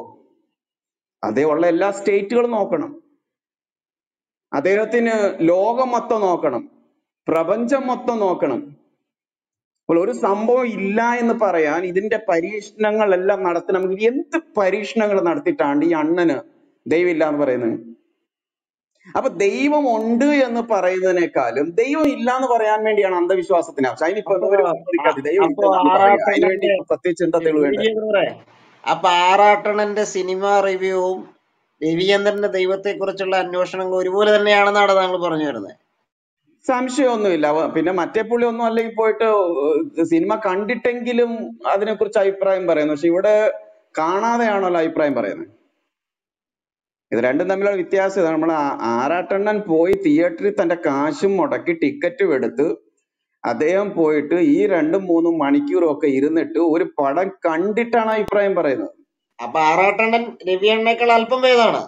പിന്നെ അത് ബെറ്റർ തന്നെയല്ലേ? ഭേദം എന്ന് പറഞ്ഞ മലയാളത്തിൽ പറഞ്ഞു കഴിഞ്ഞാൽ അത് ഇച്ചിരി കുറവായി പോകും. ബെറ്റർ, ബെസ്റ്റ് എന്ന് വേണമെങ്കിൽ പറയാം. അപ്പൊ ഇവിടെ മനസ്സിലാക്കേണ്ട ഒരു കാര്യം, ഈ റീസണിങ് അല്ലെങ്കിൽ ലോജിക്ക്, റീസണിങ്, എവിഡൻസ്, ഇങ്ങനെ കുറെ പദങ്ങൾ വെച്ച് മുമ്പിലിരിക്കുന്ന ടീമുകളൊക്കെ ഇതെന്തോ സംഭവമാണെന്ന് വിചാരിക്കും. പക്ഷെ ഇതെല്ലാം തന്നെ എവിടെ നിന്നാണ് എടുക്കുന്നത്? ഇദ്ദേഹത്തിന് പല പ്രസംഗങ്ങളുടെ അകത്ത് പറയുന്ന പല കാര്യങ്ങളും ക്രൈസ്തവർ അവരവരുടെ പുസ്തകങ്ങൾ, അപ്പോളജറ്റിക്സിന്റെ ബുക്സിനകത്ത് പറഞ്ഞിരിക്കുന്ന കാര്യങ്ങളൊക്കെയാണ്. അപ്പൊ അവിടെ പറഞ്ഞ കാര്യം ഇങ്ങോട്ട് എടുക്കുന്നത് അത് വലിയൊരു അധ്വാനം തന്നെയാണ്. ഇപ്പൊ ഇവിടെ പലരും അദ്ദേഹത്തെ കളിയാക്കി പറയാണ്ട് അദ്ദേഹം ഒരു എന്താ പറയുക, വിക്കിപീഡിയ അല്ലെങ്കിൽ ഗൂഗിൾ ബാബയുടെ, ഇവിടെ ചെറിയ കാര്യമല്ലല്ലോ അത്. ഒരു വ്യക്തിക്ക് ഞാൻ പറയാം, കോപ്പി അടിക്കണമെങ്കിലും ബുദ്ധി വേണമെന്ന് പറയത്തില്ല നമ്മൾ. കോപ്പി അടിക്കുന്ന ഏത് ചോദ്യത്തിനുള്ളതാണ് മുമ്പിലിരിക്കുന്നവൻ ഉത്തരം എഴുതിയെന്ന് തിരിച്ചറിയാനുള്ള കഴിവ് വേണം. എന്റെ ഒരു സുഹൃത്തുണ്ടായിരുന്നു 10ാം ക്ലാസ്സിൽ, സായി ശങ്കർ എന്നായിരുന്നു. അവന്റെ അപ്പുറത്തിരിക്കുന്ന പെൺകുട്ടിയുടെ പേപ്പറിൽ കണ്ട സാധനം എല്ലാം കൊണ്ട് എഴുതി വെച്ചിട്ട് തോറ്റുപോയി. കാര്യം എന്താണെന്ന് ചോദിച്ചാൽ ആ പെണ്ണ് ഉറുദു മീഡിയത്തിൽ പഠിക്കുന്നതുകൊണ്ട് അവൾ ലെഫ്റ്റിൽ നിന്ന് ഇങ്ങോട്ട് എഴുതി, അത് കണ്ടിട്ട് എന്താ ഇവൻ എഴുതിക്കൊണ്ട് പോയി. അപ്പൊ കോപ്പി അടിക്കണമെങ്കിലും സാമാന്യ വിവരവും ബോധം വേണം. അപ്പൊ അദ്ദേഹത്തിന് ആ ബുദ്ധി ഉള്ളത് കൊണ്ടാണ് അദ്ദേഹം ചെയ്യുന്നത്. അപ്പൊ ഈ എവിഡൻസ്, അപ്പൊ ഞങ്ങൾക്ക് തെളിവ് കിട്ടിയത് കൊണ്ടാണ് ഞങ്ങൾ ദൈവത്തെ നിഷേധിക്കുന്നത്. അതേ ആ എക്സാമ്പിൾ ആണ് അവിടെ നൽകുന്നത്. അപ്പൊ ചോദ്യം ഇതാണ്, ദൂരോട്ടൊന്നും ദൈവം എന്നൊക്കെ പറയുന്ന വലിയ സംഭവമാണ്. ഞാൻ ചോദിക്കുന്നത്, ഒരു യുക്തിവാദിക്ക് തനിക്കൊരു കിഡ്നി ഉണ്ടെന്നുള്ളത് തനിക്ക് എങ്ങനെയാ ബോധ്യപ്പെട്ടത്? കിഡ്നിയെ കുറിച്ച് ക്ലാസ്സിൽ കേൾക്കുന്നു, യൂട്യൂബിൽ കേൾക്കുന്നു, പ്രസംഗങ്ങൾ കേൾക്കുന്നു, ഡോക്ടർ കിഡ്നി സംബന്ധമായ കാര്യങ്ങളൊക്കെ പറയുന്നു, ഇറ്റ്സ് ഓക്കെ. പക്ഷെ എവിഡൻസ്, റിപ്പീറ്റബിൾ ടെസ്റ്റ് ചെയ്യണമെങ്കിൽ അവന്റെ പള്ളക്ക് അവൻ കുത്തി കയറ്റിയിട്ട് നോക്കണം അവനുണ്ടോ ഈ സാധനം എന്നുള്ളത്. ചിലപ്പോൾ പരിണമിച്ച് വന്നപ്പോൾ അപ്പുറത്തോണ്ട് ചിലപ്പോൾ 2 കിഡ്നി ഉണ്ടായിരിക്കും, ചിലപ്പോൾ നിനക്കും ആ കിഡ്നി ഇല്ലെങ്കിലോ, അല്ലെങ്കിൽ ചിലപ്പോൾ നിനക്ക് 4 കിഡ്നി ഉണ്ടെങ്കിലോ. അപ്പൊ നിനക്ക് നിന്റെ ശരീരത്തിന്റെ അകത്ത് ഈ പറയുന്ന അവയവങ്ങൾ ഉണ്ട് എന്നത് നീ അത് പരീക്ഷിച്ചും നിരീക്ഷിച്ചുമാണോ മനസ്സിലാക്കിയിരിക്കുന്നത്? അല്ലെങ്കിൽ പ്രപഞ്ചത്തെക്കുറിച്ച് പ്രപഞ്ചത്തെക്കുറിച്ച് ക്ലാസ്സിൽ പഠിക്കുന്നതും വീഡിയോകൾ കാണുന്നതും ഇത് വല്ലതും അണ്ണം കണ്ടിട്ടുണ്ടോ നേരിട്ട്? ഞാൻ കണ്ടിട്ടില്ലപ്പ, ഇത് ഞാൻ കണ്ടിട്ടില്ല. ഏതോ ഒരു സയന്റിസ്റ്റ് പറയുകയാണ് ഭൂമിക്കപ്പുറത്ത് ഒരു ഗ്രഹത്തെ കണ്ടുപിടിച്ചു, അല്ലെങ്കിൽ അവിടെ റോക്കറ്റിൽ പോയി എന്നൊക്കെ പറയുമ്പോൾ ഇവിടെ ഇരുന്നു കൊണ്ട് അതിന്റെ സയന്റിഫിക് ടെമ്പർ ഓടിച്ചുകൊണ്ട് ഇവിടെ ഇരുന്നു കൊണ്ട് പേപ്പറുകൾ എഴുതുമ്പോ നീ എങ്ങനെ അത് വിശ്വസിക്കുന്നു? നീ നേരിട്ട് അത് കാണുകയോ പോവുകയോ മനസ്സിലാക്കുകയോ ചെയ്തിട്ടുണ്ടോ? അപ്പൊ നീ ഒരു വിശ്വാസി തന്നെയല്ലേ? നിന്റെ പ്രൊഫസർ പറയുന്നതും നിന്റെ അധ്യാപകർ പറയുന്നതും നീ വായിക്കുന്നതും കേൾക്കുന്നതും അത് അങ്ങനെ തന്നെ ആയിരിക്കുമെന്ന് നീ വിശ്വസിക്കുകയാണ് ചെയ്യുന്നത്. അല്ലെങ്കിൽ ഭൂമിക്കടിയിൽ ഇന്നിന്ന സാധനം ഉണ്ട് എന്നുള്ളത് ശരിക്കും പറഞ്ഞാൽ നീ വിശ്വസിക്കുകയാണ്. നീ തൂമ്പ എടുത്തുകൊണ്ട് കളച്ച് അതിന്റെ അറ്റത്ത് പോയിട്ട് ലെയർ 1, ലെയർ 2, ലെയർ 3 എന്നൊന്നും അന്വേഷിച്ചിട്ടൊന്നുമല്ല. എന്തിനേറെ നമ്മുടെ ഭാരതത്തിന്റെ അപ്പുറത്ത് അല്ലെങ്കിൽ ഒരു അമേരിക്ക എന്നൊരു രാജ്യമുണ്ട് എന്നും പോലും ഞാൻ പോയിട്ടില്ല അമേരിക്കയിൽ. നമ്മൾ പറയും പോയവർ വീഡിയോ പറഞ്ഞിട്ടുണ്ട്, പോയവർ റിപ്പോർട്ട് നൽകിയിട്ടുണ്ട്, പോയവർ അതിനെക്കുറിച്ച് സംഭവം പറഞ്ഞിട്ടുണ്ട്. പക്ഷെ നീ പോയിട്ടില്ലല്ലോ. ഈ പോയവർ ചിലപ്പം നിങ്ങൾ പറയും ഗുരുക്കന്മാരുടെ ചതിക്കുഴികൾ എന്ന് പറയുന്നത് പോലെ, സ്വാമിമാരുടെ ചതിക്കുഴികൾ എന്ന് പറയും, പ്രവാചകന്മാരുടെ വെളിപ്പാടുകൾ എന്ന പോലെ അശീര് വിശിര് കേട്ടെന്നൊക്കെ പറയുന്നത് പോലെ ചിലപ്പോ പറ്റിച്ചതാണെങ്കിലോ. ഇപ്പൊ ജീവിതത്തിന്റെ ദൈവം എന്ന വിഷയവും മതം എന്ന വിഷയത്തിൽ മാത്രം തലച്ചോറ് ഉപയോഗിക്കുകയും ബാക്കിയുള്ള കാര്യങ്ങളെല്ലാം തന്നെ തലച്ചോറ് പണയം വെച്ച് വിശ്വാസിയെ പോലെ ജീവിക്കുകയും ചെയ്യുന്ന ആളുകൾക്ക് എങ്ങനെ ഇവിടെ റീസണും ലോജിക്കും എവിഡൻസിനെ കുറിച്ചും റിപ്പീറ്റബിൾ ടെസ്റ്റിനെ കുറിച്ചും സംസാരിക്കാൻ പറ്റുക? ഇപ്പൊ ദൈവത്തെ കുറിച്ച് സംസാരിക്കുവാൻ വേണ്ടിയും ദൈവത്തെക്കുറിച്ചുള്ള ഇപ്പൊ ഞാൻ ഒരു വീഡിയോക്കകത്ത് അദ്ദേഹം പറയുന്ന ഒരു കാര്യമുണ്ട്. ഈ അബ്രഹാമുമായിട്ട് ബന്ധപ്പെട്ടാണ് റീസെന്റ് ഇറങ്ങിയതായ ഒരു വീഡിയോ ആണ്, thou shalt not kill. അപ്പൊ അദ്ദേഹം പറയുന്ന ഒരു കാര്യം ഇതാണ്. അബ്രഹാം ബാലനുമായിട്ട് പോകുന്നു, 2-3 ദിവസം യാത്ര ചെയ്യുന്നു. അവിടെ ചെന്ന് കഴിഞ്ഞപ്പോഴേക്കിന് മകൻ ചോദിക്കുന്നു, അപ്പൊ പുള്ളിക്ക് ഈ അബ്രഹാമിന്റെ മകന് പുള്ളി എങ്ങനെയാണ് സംബോധന ചെയ്തതെന്ന് പോലും മൂപ്പർക്ക് അറിയുന്നത്. പുള്ളി എന്തുമായിരിക്കും വിളിച്ചത് എന്തെങ്കിലും വിളിച്ചു കാണുമോ? ബൈബിൾ വായിക്കുന്ന ഒരാള്, ഒരു ബൈബിൾ വിമർശനം നടത്താൻ വേണ്ടി വരുന്ന ആൾക്ക് 2 പേരുടെ സംഭാഷണം, വലിയ ബൈബിൾ മൊത്തം എടുത്ത് സംസാരിക്കല്ല, 2 പേരുടെ സംഭാഷണത്തെ കുറിച്ച് പറഞ്ഞു വരുമ്പോ പോലും അദ്ദേഹത്തിന് പറയുവാൻ പറ്റുന്നില്ല. ഈ 2 പേര് ഉപയോഗിച്ച പീക്കായിരിക്കുന്ന അണ്ടർലൈൻ ചെയ്യുന്നതായ ആ വിഷയം പോലും അദ്ദേഹം എന്തെങ്കിലും വിളിച്ചു കാണും. എന്നിട്ട് അദ്ദേഹം പറയുന്ന ഒരു കാര്യം ഇതാണ്. അവിടെ കൊല്ലാൻ വേണ്ടി ശ്രമിക്കുന്ന സമയത്ത് ചിലപ്പോ ആരാണ്ട് വന്ന് പറഞ്ഞിടേ ഇങ്ങനെ എന്തുവാടെ ചെയ്യുന്നത്. പുള്ളിയുടെ കഥയാണ്, പുള്ളിയുടെ സങ്കല്പമാണ്. അബ്രഹാം മകനെ കൊല്ലുവാൻ വേണ്ടി പിച്ചാത്തി ഉയർത്തിയപ്പോ ആരാണ്ട് അവിടെ നിന്ന് ഏതോ ഒരു അണ്ണം പറഞ്ഞെന്ന്. അവിടെ ചിലപ്പം ഏതെങ്കിലും ബംഗാളിയോ ബീഹാരിയോ ആയിരിക്കാം, പണിക്ക് വന്നവരായിരിക്കും. അവര് പറഞ്ഞു പോലും എന്തുവാണ് ഈ ചെയ്യുന്നത്. അതിന്റെ ഒരു കാര്യം ഞാൻ ചോദിച്ചോട്ടെ. ഈ അബ്രഹാമിന്റെ കാര്യം പറയുന്ന പോലെ തന്നെ അദ്ദേഹം നേരത്തെ ഈ മിഖായലിന്റെ സുവിശേഷം പറഞ്ഞിട്ടുണ്ട്. ഇപ്പൊ നമ്മൾ ഈ ഇട്ടേക്കുന്ന ഈ വിഷയത്തിന്റെ ആധാരമായിട്ടുള്ള അദ്ദേഹത്തിന്റെ വീഡിയോയിലെ അദ്ദേഹം പറയുന്നുണ്ട്, ഈ പൗലോസിന്റെ ലേഖനങ്ങളിൽ ഒന്നാണ് അപ്പോസ്തല പ്രവൃത്തി എന്ന് പറയുന്നുണ്ട്. അപ്പൊ നമുക്ക് മനസ്സിലാക്കാൻ പറ്റുന്നത് ആറാട്ടണ്ണൻ സിനിമകൾ കണ്ടിട്ട് അത് കൃത്യമായിട്ട് റിവ്യൂ ചെയ്യുന്ന അദ്ദേഹത്തിന്റെ അഭിപ്രായം പറയുന്നു. രവിചന്ദ്രൻ ശരിക്കും പറഞ്ഞാൽ റിവ്യൂ ചെയ്യുന്നത് അല്ലെങ്കിൽ ഇതിനെല്ലാം റെസ്പോണ്ട് ചെയ്യുന്നത് ശരിക്കും പറഞ്ഞാൽ ഇതൊന്നും വായിക്കാതെ അറിയാതെയാണ്, അല്ലെ? വിക്കിപീഡിയ എന്തെങ്കിലും പറയുന്നു, അത് കേട്ട് രവീന്ദ്രൻ പറയുന്നു, അങ്ങനെയല്ലേ നമുക്ക് മനസ്സിലാക്കാൻ പറ്റുന്നത്? അല്ലെങ്കിൽ അപ്പോസ്തല പ്രവൃത്തി പൗലോസിന്റെ ലേഖനം പറയുമോ? അല്ല, തീർച്ചയായിട്ടും നമുക്കിപ്പോ എത്രയോ ലോകത്തിൽ നല്ലൊരു അക്കാഡമിക് നിലവാരമുള്ള യുക്തിവാദികളുണ്ട്. അവരുടെ എഴുത്തുകളും ഒക്കെ നമ്മൾ ശ്രദ്ധിച്ചിട്ടുണ്ട്. പക്ഷെ കേരളത്തിൽ വരുമ്പോഴേക്കിന് ആ ഒരു ക്വാളിറ്റി ഉണ്ടല്ലോ, നമ്മുടെ പല വിദേശത്തുള്ള പ്രൊഡക്റ്റ് ഇന്ത്യയിലേക്ക് വരുമ്പോഴേക്കിന് അതിന്റെ ക്വാളിറ്റി കുറയ്ക്കുന്നത് പോലെ ഇവരുടെ ക്വാളിറ്റി ഇല്ല. ഇപ്പൊ നമുക്കിപ്പം ഈ ക്രിസ്തുവും കൃഷ്ണനും ജീവിച്ചിരുന്നില്ല എന്നുള്ള സംഭവം അന്ന് അവർക്ക് ഭയങ്കര സംഭവമായി. പക്ഷെ ഇത് മുടിഞ്ഞ കോപ്പിയടി ആയിരുന്നു എന്നുള്ള കാര്യം പിന്നീടാണ് അറിഞ്ഞത്. നമ്മുടെ ക്ലബ് ഹൗസിൽ തന്നെ ജോസഫ് ഇടമർക്കിന്റെ മകൻ സണൽ ഇടമർക്ക് തന്നെ പറയുകയാണ്, ഞാനൊരു ഭയങ്കര പുസ്തകം ഈ വിഷയത്തിൽ എഴുതാൻ പോവുകയാണ്. എന്തിനാപ്പ ഇറങ്ങുന്നത്? അപ്പം നല്ലൊരു പുസ്തകം എഴുതിയപ്പോ അത് ഫൈനലാണെങ്കിൽ പിന്നെ അതിനോട് വേണമെങ്കിൽ കുറച്ച് കാര്യങ്ങൾ ചേർക്കുകയാണ് ചെയ്യുന്നത്. പക്ഷെ അതിനെ തള്ളി മാറ്റിയിട്ട് പുതിയൊരു പുസ്തകം ഇറക്കേണ്ട ആവശ്യം എന്താണ്? അപ്പൊ ഉള്ളിനുള്ളിൽ തന്നെ അവർക്കും അറിയാം ഈ മണ്ടത്തരങ്ങളാണ്.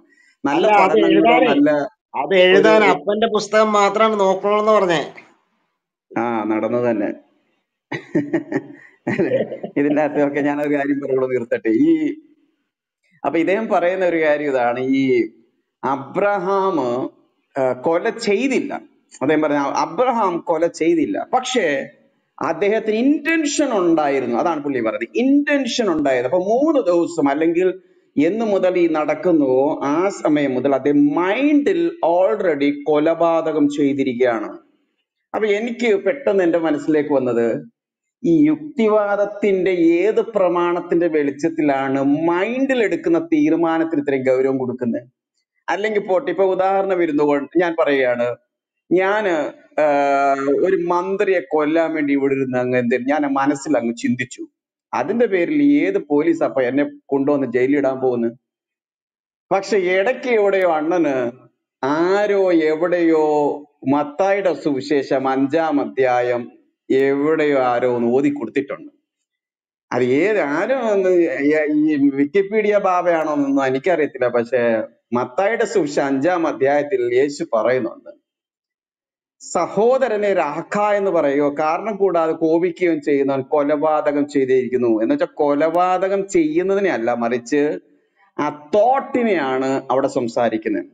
ഒരുവൻ ഒരു അന്യ സ്ത്രീയെ അവളെ കുറിച്ച് ഒരു മോശമായി ചിന്തിക്കുമെങ്കിൽ അവളുമായിട്ട് വ്യഭിചാരത്തിൽ ഏർപ്പെടുമെന്നല്ല, ഏർപ്പെട്ടു എന്നാണ് പറഞ്ഞത്. എന്നുവെച്ചാൽ മൈൻഡ് തോട്ട്സിന്റെ ഇമ്പോർട്ടൻസ് യേശുവോടെ പറയാണ്. അപ്പൊ എനിക്ക് വളരെ അത്ഭുതം തോന്നിയ ഒരു കാര്യം ഇതാണ്.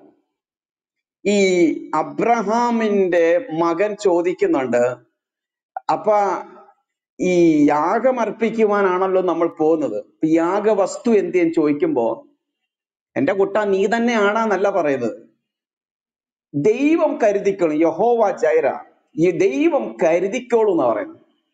അപ്പം ഈ അബ്രഹാമിന് ഒരു കാര്യം അറിയാം, ദൈവം തനിക്ക് വേണ്ടി കരുതും. പക്ഷെ നമ്മുടെ ചോദ്യം അതൊന്നുമല്ല. അദ്ദേഹം പറയുന്നത് ഇങ്ങനെയാണ്, ഈ പറയുന്ന സംഭവത്തെ ഓർമ്മപ്പെടുത്തിക്കൊണ്ട് ബലിപ്പെരുന്നാൾ എന്ന നിലയിൽ പലരും നടത്തി.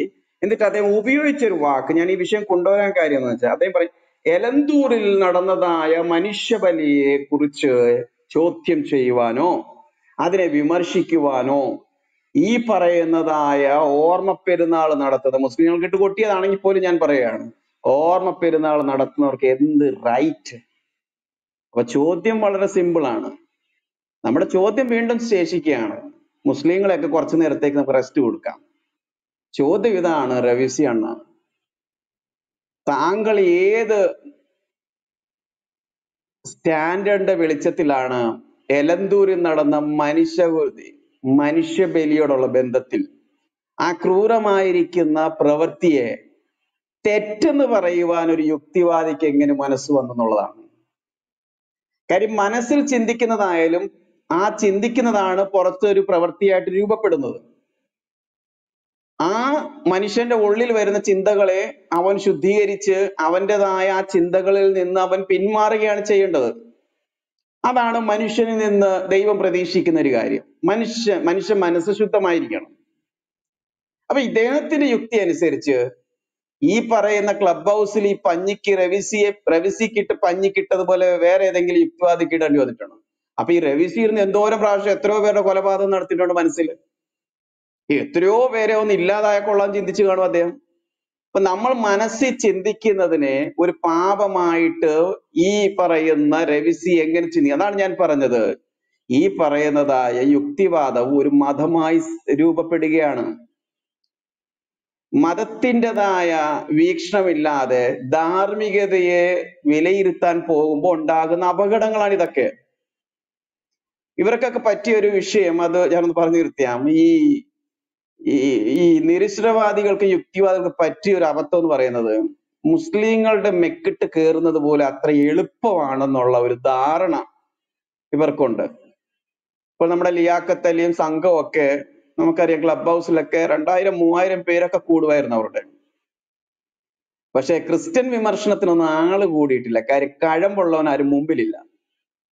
ഇവർ ചിന്തിക്കുന്നത് അവരെ മുഹമ്മദിനെ ചൊറിയുന്നത് പോലെയോ ഖുറാനെ എടുത്തിട്ട് കീറുന്നത് പോലെയോ ഒക്കെ ക്രിസ്ത്യാനിറ്റിയെ കീറാൻ പറ്റുന്നു. അത് പുറം ലോകം കാണാത്തതിന്റെ ഒരു കുഴപ്പമാണ്. ഒന്നും അല്ലെങ്കിൽ കോപ്പി എവിടെ നിന്നാണ് അടിക്കുന്നത് അവരോട് ചോദിക്കണം. വിദേശത്തുള്ള സായിപ്പ്മാർ കുറെ ഉണ്ടല്ലോ, സാം ഹാരിസ് മുതൽ പല ആളുകളും ഉണ്ടല്ലോ, അവരോട് ചോദിക്കണം, അണ്ണ നമുക്ക് ഈ പണിക്ക് പോണോ? അപ്പൊ അവർ പറയും, വേണ്ട മോനെ, വെറുതെ അടികൊണ്ട് ചാകും. കാര്യം എന്താണ്? ഈ ലോകത്തില് ഏത്തിസ്റ്റുകൾക്കെതിരെ ശക്തമായ നിലയിൽ പ്രതിരോധിക്കുവാനും എതിർക്കുവാനും റിഫ്യൂട്ട് ചെയ്യാൻ കഴിവുള്ള ഒരു മതസമൂഹം എന്ന് പറയുന്നത് അത് ഇസ്ലാമിസ്റ്റുകളല്ല, അത് ഹിന്ദുക്കളല്ല, അത് ക്രിസ്ത്യൻസ് ആണ്.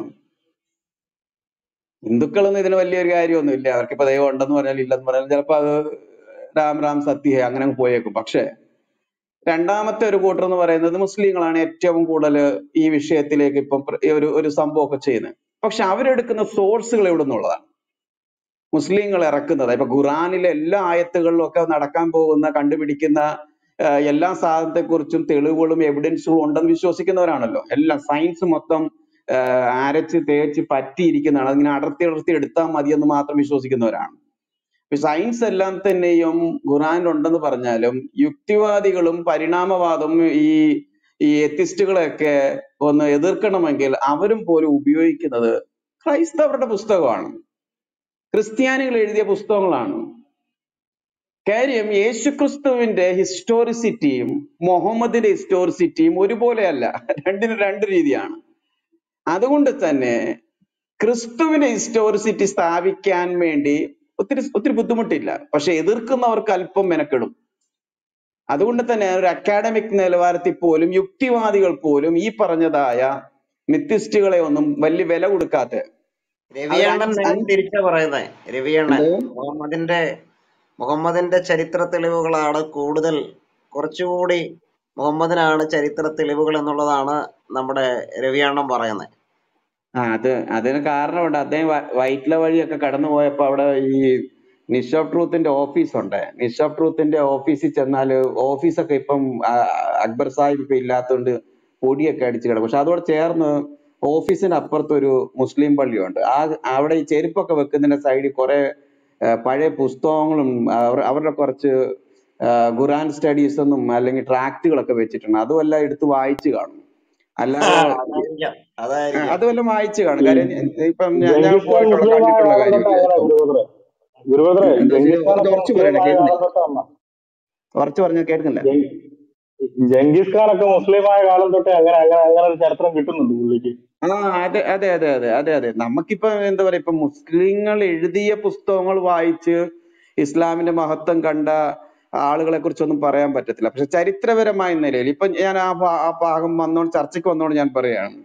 നമുക്കറിയാം റോബർട്ട് സ്പെൻസർ ഈ മുഹമ്മദ് ഒരു ഹിസ്റ്റോറിക്കൽ പേഴ്സൺ അല്ല എന്ന പേരിൽ ഒരു പുസ്തകം എഴുതുന്നു. ആ പുസ്തകത്തോടുള്ള ബന്ധത്തിൽ ചർച്ചകൾ തുടരുന്നു. അതിനുശേഷം മറ്റു പല വ്യക്തികളും അതിനോടുള്ള ബന്ധത്തിൽ പലതരത്തിലുള്ള വിമർശനം കൊണ്ടുവന്നു. രസകരമായ ഒരു കാര്യം എന്ന് പറയുന്നത്, ഈ മുഹമ്മദ് ചരിത്ര പുരുഷനല്ല എന്ന പുസ്തകം എഴുതിയിട്ട് അതിനൊരു മറുപടി കൊടുക്കാൻ ആ കാലത്ത് ഒരു മുസ്ലിങ്ങൾക്ക് കഴിഞ്ഞില്ലെന്നുള്ളതാണ്. അതിനുവേണ്ടി ഈ റോബർട്ട് സ്പെൻസറുമായിട്ട് ഡിബേറ്റ് ചെയ്യാൻ വേണ്ടി വന്നത് മുസ്ലിങ്ങള് 5 നേരമല്ല 10 നേരം പ്രാഗി ശപിക്കുന്ന ഒരു മനുഷ്യനുണ്ട്. അദ്ദേഹത്തിന്റെ പേരാണ് ഡേവിഡ് വുഡ്. ആൻസറിങ് മുസ്ലിംസ് എന്ന് പറയുന്ന ആ ഒരു അതിന്റെ ഒരു വെബ്സൈറ്റിന്റെ മുതലാളിയും നല്ലൊരു ഡിബേറ്ററും കൂടെയാണ്. അപ്പൊ ഡേവിഡ് വുഡ് എന്ന് പറഞ്ഞു കഴിഞ്ഞാൽ പ്രാഗി കൊല്ലിയവന്മാര്. കാരണം അത്രയ്ക്ക് 24 മണിക്കൂർ ഇസ്ലാം വിമർശനം നടത്തുന്ന ഒരാളാണ്. ലാസ്റ്റില് മുഹമ്മദിന്റെ ഹിസ്റ്റോറിസിറ്റി തെളിയിക്കേണ്ട കാര്യം വന്നപ്പോ റോബർട്ട് സ്പെൻസറുമായിട്ട് ഡിബേറ്റിന് വന്നത് ഡേവിഡ് വുഡ് ആണ്. അതാണ് ഇവിടുത്തെ ഗതികേട്. ഇനി ഏറ്റവും കൂടുതൽ നിങ്ങൾക്ക് വേണമെങ്കിൽ അദ്ദേഹത്തിന്റെ നിങ്ങൾ യുക്തിവാദികളൊക്കെ റവിസിയുടെ ഫാൻസ് ആരെങ്കിലും ഉണ്ടെങ്കിൽ ഒരു കാര്യം ചെയ്ത് നിഷ് ഓഫ് ട്രൂത്ത് അവർ ഇറക്കിയിട്ടുണ്ട് ഒരു പുസ്തകം, ഇതിന്റെ ഹിസ്റ്റോറിസിറ്റി എന്ന് പറഞ്ഞോണം. അത് വായിച്ചാൽ തന്നെ മനസ്സിലാകും ഇതിന്റെ അകത്ത് ഈ മുഹമ്മദിന്റെ ഹിസ്റ്റോറിസിറ്റി തെളിയിക്കാൻ ബുദ്ധിമുട്ടാണ്. എങ്കിലും പുള്ളി ഒരു ചരിത്ര പുരുഷനായി ഇരിക്കട്ടെ എന്നുള്ള ആഗ്രഹം പലർക്കും ഉണ്ട്. ആ തരത്തിൽ പോട്ടെ, ഞാനിപ്പോ അത് നമ്മുടെ വിഷയമല്ലാത്തതുകൊണ്ട്. അപ്പൊ യേശുവിന്റെ ഹിസ്റ്റോറിസിറ്റിയുടെ കാര്യമായാലും ഈ ദൈവമായിട്ട് ബന്ധപ്പെട്ട വിഷയമായാലും ക്രിസ്ത്യൻ ധാർമ്മികത എന്ന കാര്യമായാലും എത്തിസത്തിന്റെ പൊള്ളത്ര, ഈ വിഷയങ്ങളെല്ലാം തന്നെയും ക്രിസ്ത്യാനിറ്റിക്ക് നല്ലൊരു ഡിഫൻസ്, നല്ലൊരു മറുപടി കൊടുക്കാൻ പറ്റുന്നുണ്ട്. അത് പാശ്ചാത്യ ലോകത്ത് ആ മരുന്ന് നന്നായി കുടിച്ചവർ തന്നെയാണ് അവിടുത്തേതായ സായിപ്പുമാര്. അത് ഈ അടുത്ത കാലത്തൊക്കെ ഈ പ്രിയപ്പെട്ടവരൊക്കെ അറിഞ്ഞത് കൊണ്ട് തന്നെയാണ് ഈ റവീസിയെ ഡിബേറ്റിന് വിളിക്കുന്ന സമയത്തൊന്നും അദ്ദേഹം വരാത്തത്. സണലടമാർക്കിനെ ഈ വിഷയത്തിന് ഡിബേറ്റിന് വിളിച്ചിട്ട് അദ്ദേഹം വരാത്തതിന്റെ കാരണം ഇതാണ്. എന്തുകൊണ്ട്? ഈ പറഞ്ഞ ആളുകൾക്ക് ഒന്നും തന്നെയും ഈ വിഷയത്തിൽ സംസാരിക്കാനുള്ള ഡിബേറ്റിന് വേണ്ടി ഈ വിഷയം സംസാരിക്കാൻ പറ്റിയില്ല. അപ്പൊ അതുകൊണ്ട് പ്രിയപ്പെട്ടവരെ, നമ്മൾ ഈ വിഷയം സംസാരിക്കുകയും ചർച്ച ചെയ്യുകയും ചെയ്യുമ്പോൾ നമ്മൾ ഓർക്കുകയും മനസ്സിലാക്കുകയും ചെയ്യേണ്ട ഒരു കാര്യം ഇതാണ്. ഈ നിരീശ്വരവാദിയാകാൻ വേണ്ടി വലിയ അന്വേഷണത്തിന്റെയോ വലിയ പരീക്ഷണത്തിന്റെയോ ഒന്നിന്റെ ആവശ്യമില്ല. അത് ജസ്റ്റ് അങ്ങ് വിശ്വസിച്ചാൽ മതി. ഈ നിരക്ഷരവാദിയായവരുടെ ഒക്കെ ജീവിതം ഒന്ന് അവരുടെ റിവ്യൂ ഒന്ന് എടുത്താൽ അവരെ ഒന്ന് പഠിച്ചാൽ മതി. രാവിലെ അമ്മ പറയുകയാണ് പള്ളിയിൽ പോകാന്ന് പറയുന്നു. മോൻ അവിടെ ഇരുന്ന് മൊബൈലിൽ ഇരുന്നു കൊണ്ട് കുത്തിക്കൊണ്ടിരിക്കുകയാണ്. വീണ്ടും പറയാണ് എടാ പള്ളി പോടാന്ന് പറഞ്ഞു പോകുന്നില്ല. വീണ്ടും അതിന്റെ പേരിൽ അമ്മ 2 ഡയലോഗ് അടിക്കുന്നു. മോന് പാത്രം എടുത്ത് എറിയുന്നു. എന്നിട്ട് അടുത്ത മുറി പോയി ഇരുന്നിട്ട് അടുത്ത ഗെയിം കളിക്കാൻ ശ്രമിക്കുന്നു. വീണ്ടും അവിടെ വന്ന് അപ്പം വഴക്ക് പറയുന്നു. കഞ്ഞി തരത്തില്ല, പല കാര്യങ്ങളും വഴക്കും ബഹളമായി. അവസാനം പറയാണ് പള്ളി വന്നെങ്കിൽ മാത്രമേ പ്രാർത്ഥന ദൈവം കേൾക്കത്തുള്ളൂ. അവസാനം ഈ അമ്മയോടുള്ള പ്രതിഷേധത്തിൽ പള്ളി നിഷേധിക്കുകയാണ്.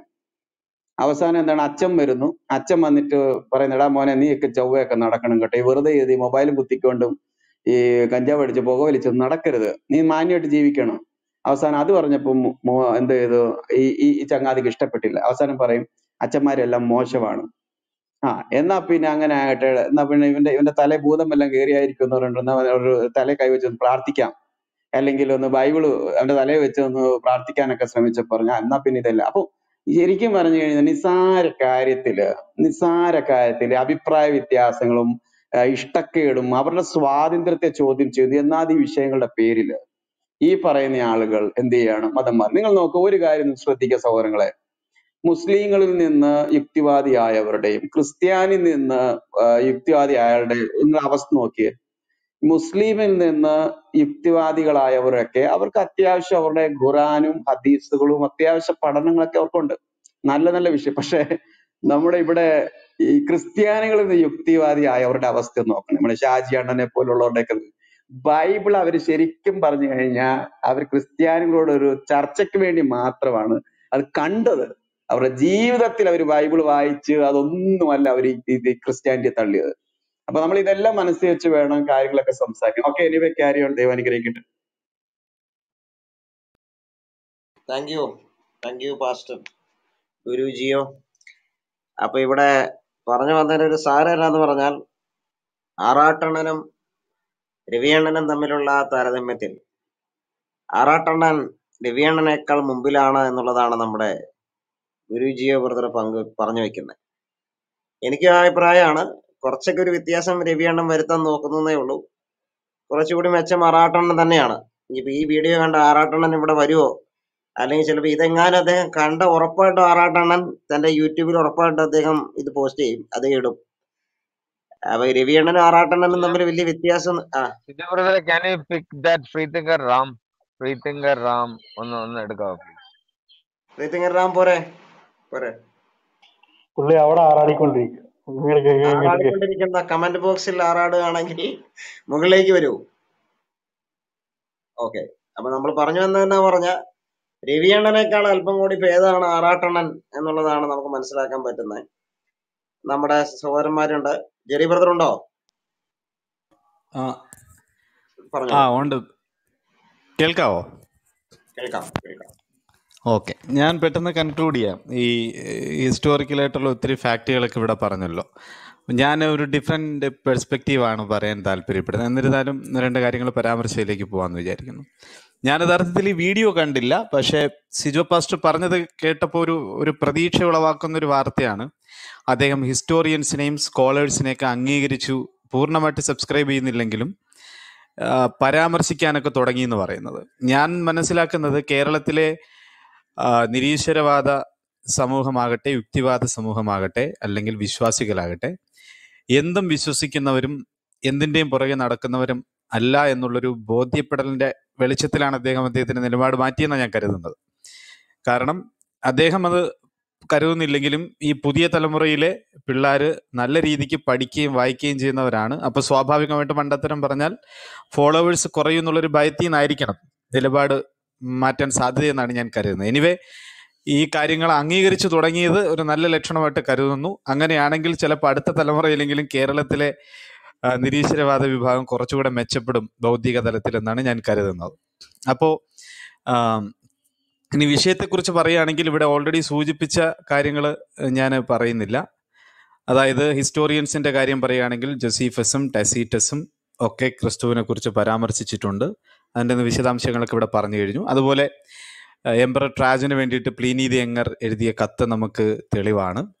പിന്നെ ഔട്ട്സൈഡ് നമ്മൾ കൂടുതലും കർത്താവ് യേശു ക്രിസ്തുവിൻ്റെ ചരിത്രപരതയ്ക്ക് തെളിവുകൾ നമുക്ക് ധാരാളമായിട്ട് ലഭിക്കുന്നത് ബൈബിളിൽ നിന്നാണ്.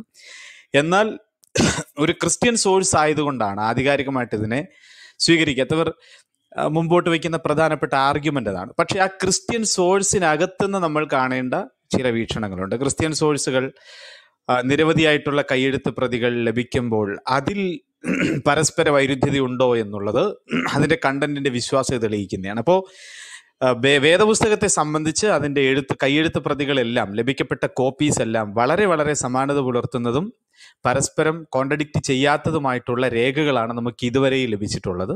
അപ്പോൾ അതുകൊണ്ട് തന്നെ ബൈബിൾ ഒരു ആധികാരിക ചരിത്ര രേഖയായിട്ട് അംഗീകരിക്കാൻ സാധിക്കുന്നില്ലെങ്കിലും അവിടെയും അതിനകത്തും ഒരു ചരിത്രപരത ഒളിഞ്ഞു കിടപ്പുണ്ട് എന്ന് ഞാൻ പറയാൻ താല്പര്യപ്പെടുകയാണ്. പിന്നെ പറയുകയാണെങ്കിൽ ഔട്ട്സൈഡ് ബൈബിൾ സോഴ്സുകൾ നമ്മൾ പരിശോധിച്ചാൽ ആർക്കിയോളജിക്കലി നമുക്ക് ഒത്തിരി തെളിവുകൾ ഉണ്ടാക്കാൻ സാധിക്കില്ല. ഉദാഹരണത്തിന് കർത്താവ് യേശു ക്രിസ്തു ഒരു ചക്രവർത്തിയോ അല്ലെങ്കിൽ അറ്റ്ലീസ്റ്റ് ഒരു ഗവർണറെങ്കിലും ആയിരുന്നെങ്കിൽ അദ്ദേഹം ഉപയോഗിച്ച കൊട്ടാരവും അദ്ദേഹം ഉപയോഗിച്ച ഉപകരണങ്ങളും അത്തരത്തിലുള്ള സാധന സാമഗ്രികളുടെ ആർക്കിയോളജിക്കൽ എവിഡൻസുകൾ ലഭിക്കുമായിരുന്നു.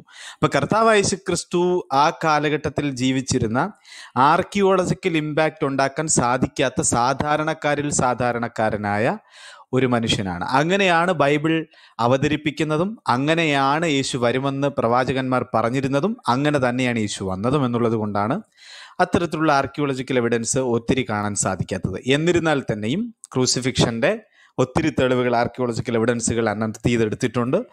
അതുപോലെ ആ പ്രദേശങ്ങളുടെ പട്ടണങ്ങളുടെ റിമെയിൻസ് നമുക്ക് കണ്ടെടുക്കാൻ സാധിച്ചിട്ടുണ്ട്. അപ്പോൾ ഈ പട്ടണങ്ങളൊന്നും നിലവിലില്ല എന്ന് ആർക്കും പറയാൻ സാധിക്കത്തില്ല. അപ്പോൾ ആ രീതിയിൽ നോക്കുമ്പോൾ ആർക്കിയോളജിക്കൽ എവിഡൻസ്, കണക്റ്റഡ് ആയിട്ടുള്ള ആർക്കിയോളജിക്കൽ എവിഡൻസ്, ഡയറക്റ്റ് എവിഡൻസുകൾ ഉണ്ട് എന്ന് സഭകൾ പലത് കാണിക്കുന്നുണ്ടെങ്കിൽ ഞാൻ അതിൻ്റെ ഓതൻറ്റിസിറ്റിയിലേക്കൊന്നും പോകുന്നില്ല. അറ്റ്ലീസ്റ്റ് ക്രിസ്തുവുമായിട്ട് കണക്റ്റഡ് ആയിട്ടുള്ള ഒട്ടനവധി നിരവധിയായിട്ടുള്ള ആർക്കിയോളജിക്കൽ എവിഡൻസുകൾ നമുക്ക് ധാരാളമായിട്ട് ലഭിക്കുന്നുണ്ട്. പിന്നെ പറയാൻ സാധിക്കുന്ന പ്രധാനപ്പെട്ട കാര്യം, ഞാൻ ഇനി പറയുന്ന ഒരു ഡിഫറെൻറ്റ് പെർസ്പെക്റ്റീവാണ്. എനിക്ക് തോന്നുന്നു ഇതും ഇവിടെ സൂചിപ്പിച്ചിട്ടുണ്ടാകാം. ഞാൻ പക്ഷേ ആ വിഷയത്തെ സംബന്ധിച്ച് കുറച്ച് ഒരു 5 മിനിറ്റ് എടുത്ത് സംസാരിക്കാമെന്നാണ് വിചാരിക്കുന്നത്. അതായത് ആ കാലഘട്ടത്തിലെ ചരിത്രപരത അല്ലെങ്കിൽ ആ കാലഘട്ടത്തിലെ ഹിസ്റ്ററി റെക്കോർഡിംഗ് പ്രോസസ്സ് എന്ന് പറയുന്നത് നമ്മൾ വിചാരിക്കുന്നത് പോലെ നിസ്സാരപ്പെട്ടൊരു കാര്യമല്ല. കാരണം എഴുത്തെന്ന് പറയുന്ന ഒരു അഭ്യാസം എല്ലാവർക്കും അത്ര കണ്ട് വശമില്ലാത്തൊരു കാലഘട്ടം, വളരെ നൈസായിട്ട് സ്മൂത്തായിട്ട് എഴുതാനും പിടിപ്പിക്കാനും അത് കൈമാറ്റം ചെയ്യാനും സൂക്ഷിക്കാനും നല്ല സാങ്കേതികത്വം ഇല്ലാത്തൊരു കാലഘട്ടം, ഇതിനത്ര കണ്ട് ആൾക്കാർ മെനക്കെടാത്തൊരു കാലഘട്ടം. ആ കാലഘട്ടത്തിൽ ഹിസ്റ്ററി റൈറ്റിംഗ് എന്ന് പറയുന്നത് തന്നെ വളരെ ഹെർക്കൂലിയൻ ടാസ്ക് എന്ന് വേണമെങ്കിൽ പറയാൻ സാധിക്കുന്ന കാര്യങ്ങളാണ്. അപ്പോൾ കർത്താവ് യേശു ക്രിസ്തുവിനെ കുറിച്ച് ഫസ്റ്റ് സെഞ്ചുറിയിൽ തന്നെ എഴുതിയ ചരിത്രകാരന്മാരെ കുറിച്ച് പരിശോധിക്കുകയാണെങ്കിൽ ജോസീഫസും ടസീറ്റസും അവർ ക്രിസ്ത്യാനികളായിരുന്നില്ല, ക്രൈസ്തവ വിരോധികളാണ്. അപ്പോൾ അവരെഴുതി എന്നുള്ളത് നമ്മൾ പരക്കെ വ്യാപകമായ റൂമുകളിൽ ചർച്ച ചെയ്യപ്പെടുന്ന കാര്യമാണ്. പക്ഷെ ഞാനിവിടെ ഇത് എടുത്തു പറയാനുള്ള കാരണം, ആ കാലഘട്ടത്തിൽ വാർത്തകൾ പരസ്പരം കൈമാറ്റം ചെയ്യപ്പെട്ട് ആധികാരികമായ അറിവുകളായി പരിണമിക്കുമെങ്കിൽ മാത്രമാണ് ഇത്തരത്തിലുള്ള എഴുത്തുകാർ അതിനെക്കുറിച്ച് എഴുതാൻ തയ്യാറാവുക. അപ്പൊ ടസീറ്റസിനും ജോസീഫസിനുമൊക്കെ ഒഴിവാക്കാൻ സാധിക്കാത്ത ഒരു ഫാക്റ്റ് ആയിരുന്നു കർത്താവ് യേശു ക്രിസ്തുവിൻ്റെ യേശുവിനെ കുറിച്ചുള്ള ഫാക്റ്റുകൾ. അല്ലെങ്കിൽ അദ്ദേഹത്തിൻ്റെ എഴുത്തുകളിൽ കർത്താവ് യേശു ക്രിസ്തുവിൻ്റെ പരാമർശം വരാൻ ഒരു സാഹചര്യവുമില്ല. കാരണം യേശു ക്രിസ്തു മരിക്കുമ്പോൾ 12 ക്ലോസ് ശിഷ്യന്മാരായിരുന്നു അദ്ദേഹത്തിനുണ്ടായിരുന്നത്, കർത്താവ് യേശു ക്രിസ്തുവിന് ഉണ്ടായിരുന്നത്. അതിലൊരാൾ നഷ്ടപ്പെട്ടു പോയി. ശേഷം 11 പേരാണ്. ഇനി അവൻ ഉയർത്തെഴുന്നേറ്റതിന് ശേഷം 500 പേർക്ക് പ്രത്യക്ഷമായി എന്ന് പറഞ്ഞാൽ നമുക്ക് വേണമെങ്കിൽ ഇങ്ങനെ കരുതാം, കർത്താവ് യേശു ക്രിസ്തു എന്ന ഈ ലീഡർ അദ്ദേഹത്തെ വളരെ ക്ലോസ് ആയിട്ട് അനുഗമിച്ചിരുന്ന ഈ 500 പേരോളം ഉണ്ടായിരുന്നു. പ്ലസ് ഈ 11 അപ്പോസ്തലന്മാരെന്ന് കൂട്ടിയാൽ തന്നെ 511ഓളം പേർ എന്ന് നമുക്ക് പറയാം. ഇത്ര ചെറിയ കണ്ടൊരു സെക്റ്റിന്റെ ലീഡർ ആയിരുന്ന കർത്താവ് യേശു ക്രിസ്തു സ്വാഭാവികമായി ചരിത്രത്തിൽ ഒരു കണ്ടംപററി ഇമ്പാക്റ്റ് ഉണ്ടാക്കാൻ സാധിക്കുന്ന ഒരു പേഴ്സണാലിറ്റി അല്ല. നമുക്ക് തന്നെ ഇവിടെ അറിയാം എന്തെല്ലാം ഗ്രൂപ്പുകൾ, ഏതെല്ലാം രീതിയിലുള്ള ഗ്രൂപ്പുകൾ, എന്തെല്ലാം ഫിലോസഫിക്കൽ ഐഡിയാസോ ഡയറ്റി ഐഡിയാസോ ഒക്കെ കൊണ്ട് കിടക്കുന്ന ഒത്തിരി ഗ്രൂപ്പുകൾ നമുക്ക് ഈ കാലഘട്ടത്തിൽ അറിയാം. അപ്പോൾ ആ കാലഘട്ടത്തിൽ കേവലം 511 പേരുള്ള ഒരു ഗ്രൂപ്പിനെ ലീഡ് ചെയ്യുന്നൊരു സെക്ട് ലീഡറിനെ സംബന്ധിച്ചിടത്തോളം ഹിസ്റ്ററിയിലോ ആർക്കിയോളജിയിലോ ഒരു തരത്തിൽ ഇമ്പാക്റ്റ് ഉണ്ടാക്കാൻ പറ്റില്ല. പക്ഷേ ഒരു റോമൻ സെനറ്ററും റോമൻ പൊളിറ്റീഷ്യനുമായ രണ്ടുപേരും റോമൻ ഗവൺമെന്റിൽ അല്ലെങ്കിൽ പിന്നെ ഒരാൾ പൊളിറ്റീഷ്യൻ എന്ന് പറയപ്പെടുന്നു, ഒരാൾ സെനറ്റർ എന്ന് പറയപ്പെടുന്നു. അപ്പോൾ ഈ രണ്ടു പേർക്കും ഒഴിവാക്കാനാകാത്ത ഫാക്റ്റാണ് കർത്താവായ യേശുക്രിസ്തുവിന്റെ ജീവിതം എന്നുള്ളത് നമ്മൾ അംഗീകരിക്കേണ്ട കാര്യമാണ്. വളരെ പരിമിതമായ പരാമർശമാണെങ്കിൽ പോലും. അപ്പോൾ ആ ഒരു വിഷയം നമ്മൾ വളരെ ശ്രദ്ധിക്കണം. അതുപോലെ ഞാൻ ഇനി പ്രധാനമായി ഡിസ്കസ് ചെയ്യാൻ താല്പര്യപ്പെടുന്ന കാര്യം കർത്താവായ യേശുക്രിസ്തുവിനെ അനുഗമിച്ചവരുടെ കാര്യമാണ്. അതായത് 1-ാം നൂറ്റാണ്ട് മുതൽ നമുക്ക് ക്രൈസ്തവ ഗ്രൂപ്പുകളിൽ അല്ലെങ്കിൽ ക്രിസ്ത്യാനിറ്റി വളരെ കൊച്ചു കൊച്ചു സെക്ടേറിയൻ ഗ്രൂപ്പുകളായിരുന്നു പ്രാദേശിക തലത്തിൽ. അപ്പോൾ 1-ാം നൂറ്റാണ്ട് മുതൽ രക്തസാക്ഷികളുണ്ട്. 1-ാം നൂറ്റാണ്ട് മുതൽ രക്തസാക്ഷികളുണ്ട്. പല ഐഡിയോളജീസിനും രക്തസാക്ഷികളുണ്ട്. പക്ഷെ ആ ഐഡിയോളജി എസ്റ്റാബ്ലിഷ് ചെയ്ത് വലിയ സംരംഭങ്ങളും പ്രതിഭാസങ്ങളുമായിട്ട് മാറി. പിന്നെ നിന്നാൽ എന്തെങ്കിലും കിട്ടും, അല്ലെങ്കിൽ എന്തെങ്കിലും കൊടുത്താൽ അതിനേക്കാളേറെ തിരിച്ചു കിട്ടും എന്ന രീതിയിൽ ഒരു ഐഡിയോളജി വളർന്നൊരു സംരംഭമായിട്ട് മാറുമ്പോഴാണ് പലപ്പോഴും നമുക്ക് രക്തസാക്ഷികളെ കാണാൻ സാധിക്കുക. പക്ഷെ ക്രിസ്ത്യാനിറ്റിയുടെ പ്രത്യേകത, കർത്താവായ യേശുക്രിസ്തു പിന്നെ സ്ഥാപിച്ച ക്രിസ്ത്യാനിയുടെ പ്രത്യേകത, ആദ്യത്തെ നൂറ്റാണ്ട് മുതൽ, ഒന്നുകൂടെ പറഞ്ഞാൽ ആദ്യത്തെ ഡെക്കേഡ് മുതൽ രക്തസാക്ഷികൾ ഉണ്ടാകാൻ തുടങ്ങി. ആദ്യത്തെ രക്തസാക്ഷിയായിരുന്നു സ്റ്റിഫാനോസ് എന്ന് പറയുന്നത്. അപ്പോൾ രക്തസാക്ഷികൾ ഉണ്ടാവുന്നതൊന്നും വലിയ കാര്യമൊന്നും അല്ല എന്ന് പറയുന്നവരുടെ മുമ്പിൽ പറയാനുള്ള കാര്യം ഇതുകൂടെ ഞാൻ പറയട്ടെ. അപ്പോസ്തലന്മാരും യോഹന്നാൻ ഒഴികെയുള്ള എല്ലാവരും വളരെ ക്രൂരമായി രക്തസാക്ഷിത്വം വഹിച്ചവരാണ്. ഇതിനെക്കുറിച്ച് എനിക്ക് തോന്നുന്നു സിജോ പാസ്റ്റർ പരാമർശിച്ചു എന്ന് തോന്നുന്നു. എന്തുകൊണ്ടാണ് രക്തസാക്ഷിത്വം ക്രിസ്തുവിന്റെ ചരിത്രപരതയ്ക്ക് ഇത്രയും പ്രാധാന്യമുള്ളത് എന്ന് ചോദിച്ചാൽ, ഒരു മനുഷ്യന് പട്ടിണി അല്ലെങ്കിൽ ദാരിദ്ര്യം, പിന്നെ നഗ്നത, അതുപോലുള്ള ശാരീരിക ഭൗതിക സംബന്ധമായ ഷോർട്ടേജസും സഫറിങ്സും ഒക്കെ ഒരു വാല്യൂസിനല്ലെങ്കിൽ സ്വന്തം ജീവിതത്തിന് വേണ്ടിയിട്ടൊക്കെ സഹിക്കാൻ പറ്റും. പക്ഷേ ഒരു ഐഡിയോളജിക്ക് വേണ്ടിയിട്ട് മരണത്തെ തന്നെ ഫേസ് ചെയ്യാൻ മടിയില്ലാതിരിക്കുക എന്ന് പറഞ്ഞാൽ അതിൻ്റെ അർത്ഥം ആ ഐഡിയോളജി അവർക്ക് പ്രൊവൈഡ് ചെയ്യുന്ന ഒരു വാല്യൂ ഉണ്ട്, ഒരു മൂല്യമുണ്ട്. അപ്പോൾ മുമ്പിൽ മരണം നിൽക്കുന്നു, ഈ വിശ്വാസത്തെ തള്ളിക്കളഞ്ഞാൽ അവർക്ക് ജീവിക്കാനും സാധിക്കും. എന്തുകൊണ്ടാണ് അവർ ജീവിക്കുന്നില്ല എന്ന് പറഞ്ഞുകൊണ്ട്, ഈ വിശ്വാസത്തെ ത്യജിച്ച് കളയാൻ സാധിക്കില്ല എന്ന് പറഞ്ഞുകൊണ്ട് മരണം കൈവരിക്കാനുള്ള കാരണം എന്തായിരുന്നു? അതിനെക്കുറിച്ച് അപ്പോസ്തലനായ പൗലൂസ്, എനിക്ക് തോന്നുന്നു പത്രോസാണെന്ന്, ഇങ്ങനെയാണ് പറഞ്ഞത്: ഞങ്ങൾ ക്രിസ്തുവിൻ്റെ മഹിമ കണ്ട സാക്ഷികളാകുന്നു. കണ്ടുപോയി, അത് കാണാൻ സാധിക്കാത്ത വിധം ഞങ്ങളുടെ മുമ്പിൽ പരസ്യമാണ്, ലോകത്തിൻ്റെ മുമ്പിൽ പരസ്യമാണ്. ബഹുമാനപ്പെട്ട രവിചന്ദ്രൻ സാർ ഉൾപ്പെടെയുള്ള ആൾക്കാർ ഇങ്ങനെ ഇല്ല എന്ന് പറയുന്നത് കൊണ്ട് ഞാനിത് ആവർത്തിച്ച് പറയുന്നതാണ്. ഞങ്ങൾ കർത്താവായ യേശുക്രിസ്തുവിന്റെ മഹിമ കണ്ട സാക്ഷികളാകുന്നു. അതാണ് അവർക്ക് ലഭിക്കപ്പെട്ട വാല്യൂ. അതുകൊണ്ട് എത്ര ക്രൂരമായ നീറോ ചക്രവർത്തിയുടെയും ഡൊമിനീഷ്യൻ ചക്രവർത്തിയുടെയും കാലഘട്ടങ്ങളിലുണ്ടായ അതിക്രൂരമായ പെർസിക്യൂഷൻസിനെ സർവൈവ് ചെയ്യാൻ ക്രിസ്ത്യൻ സെക്ടേറിയൻ ഗ്രൂപ്പുകൾ, പിന്നീട് വലിയ കോൺഗ്രിഗേഷൻസ്, സഭകളുമായിട്ടൊക്കെ 400കളിലും 300കളിലുമൊക്കെയാണ് രൂപപ്പെട്ടു വന്നത്. ഈ 300 വർഷം ഈ ഗ്രൂപ്പ് സർവൈവ് ചെയ്തത് അതിദാരുണമായ പെർസിക്യൂഷൻ സർവൈവ് ചെയ്തിട്ടാണ്. അതിൻ്റെ കാരണം ഈ വാല്യൂ, ക്രിസ്തുവിൽ നിന്ന് ലഭിക്കപ്പെട്ട വാല്യൂ ആണ് മരണം സെലക്ട് ചെയ്യാൻ അവർക്ക് ധൈര്യം കൊടുത്തത്. ഇനി ഏറ്റവും പ്രധാനപ്പെട്ട കാര്യം, പ്ലിനി ദ യങ്ങർ ട്രാജൻ ചക്രവർത്തിക്ക് കത്തെഴുതുമ്പോൾ ആ കത്തിൽ സൂചിപ്പിച്ചിട്ടുള്ളത് ലൈഫ് സ്റ്റൈലിനെ കുറിച്ചാണ്. നിങ്ങൾ പറയൂ, ഒരു സമൂഹം, റോമൻ, ഈ ഒന്നുകൂടെ പറഞ്ഞാൽ ആ കാലഘട്ടത്തിലെ ഏറ്റവും പ്രബലമായ സാമ്രാജ്യം, ആ പ്രബലമായ സാമ്രാജ്യത്തിന് ഒരു പ്രബലമായ ജീവിതശൈലിയുണ്ട്. അവിടെ തന്നെ ചക്രവർത്തി ആരാധന എന്ന് പറയുന്ന സാധനത്തിനെതിരെ ആർക്കും എഴുന്നേറ്റ് നിൽക്കാൻ പറ്റത്തില്ല. അങ്ങനെ ശക്തമായ ഒരു അഡ്മിനിസ്ട്രേഷന്റെ കീഴിലുള്ള ഒരു സാമ്രാജ്യത്തിനകത്ത് അതിൽ നിന്നും എൻറ്റയർലി ഡിഫറൻ്റ് ആയിട്ടുള്ള ഒരു ലൈഫ് സ്റ്റൈൽ ആദ്യത്തെ 20-30 വർഷങ്ങൾക്കുള്ളിൽ, കർത്താവ് യേശുക്രിസ്തു മരിച്ചതിന് ശേഷം തൊട്ടടുത്ത 10 മുതൽ 30 വർഷങ്ങൾക്കുള്ളിൽ അതിശ്രേഷ്ഠമായൊരു ലൈഫ് സ്റ്റൈൽ ഡെവലപ്പ് ചെയ്തെടുക്കാൻ ഈ ഗ്രൂപ്പിന് സാധിച്ചിട്ടുണ്ടെങ്കിൽ ആ ലീഡർ ഇല്ലാതിരുന്നുകൊണ്ടാണോ? ഞാൻ പിന്നെയും പറയുന്നത്, ഞാനൊരു ഡിഫറെൻറ്റ് പെർസ്പെക്റ്റീവാണ് അവതരിപ്പിക്കുന്നത്. ഹിസ്റ്റോറിക് എവിഡൻസുകളെ കുറിച്ചൊക്കെ നേരത്തെ സിജോ പാസ്റ്റർ പറഞ്ഞതുകൊണ്ട് ഞാനത് റിപ്പീറ്റ് ചെയ്യുന്നില്ല.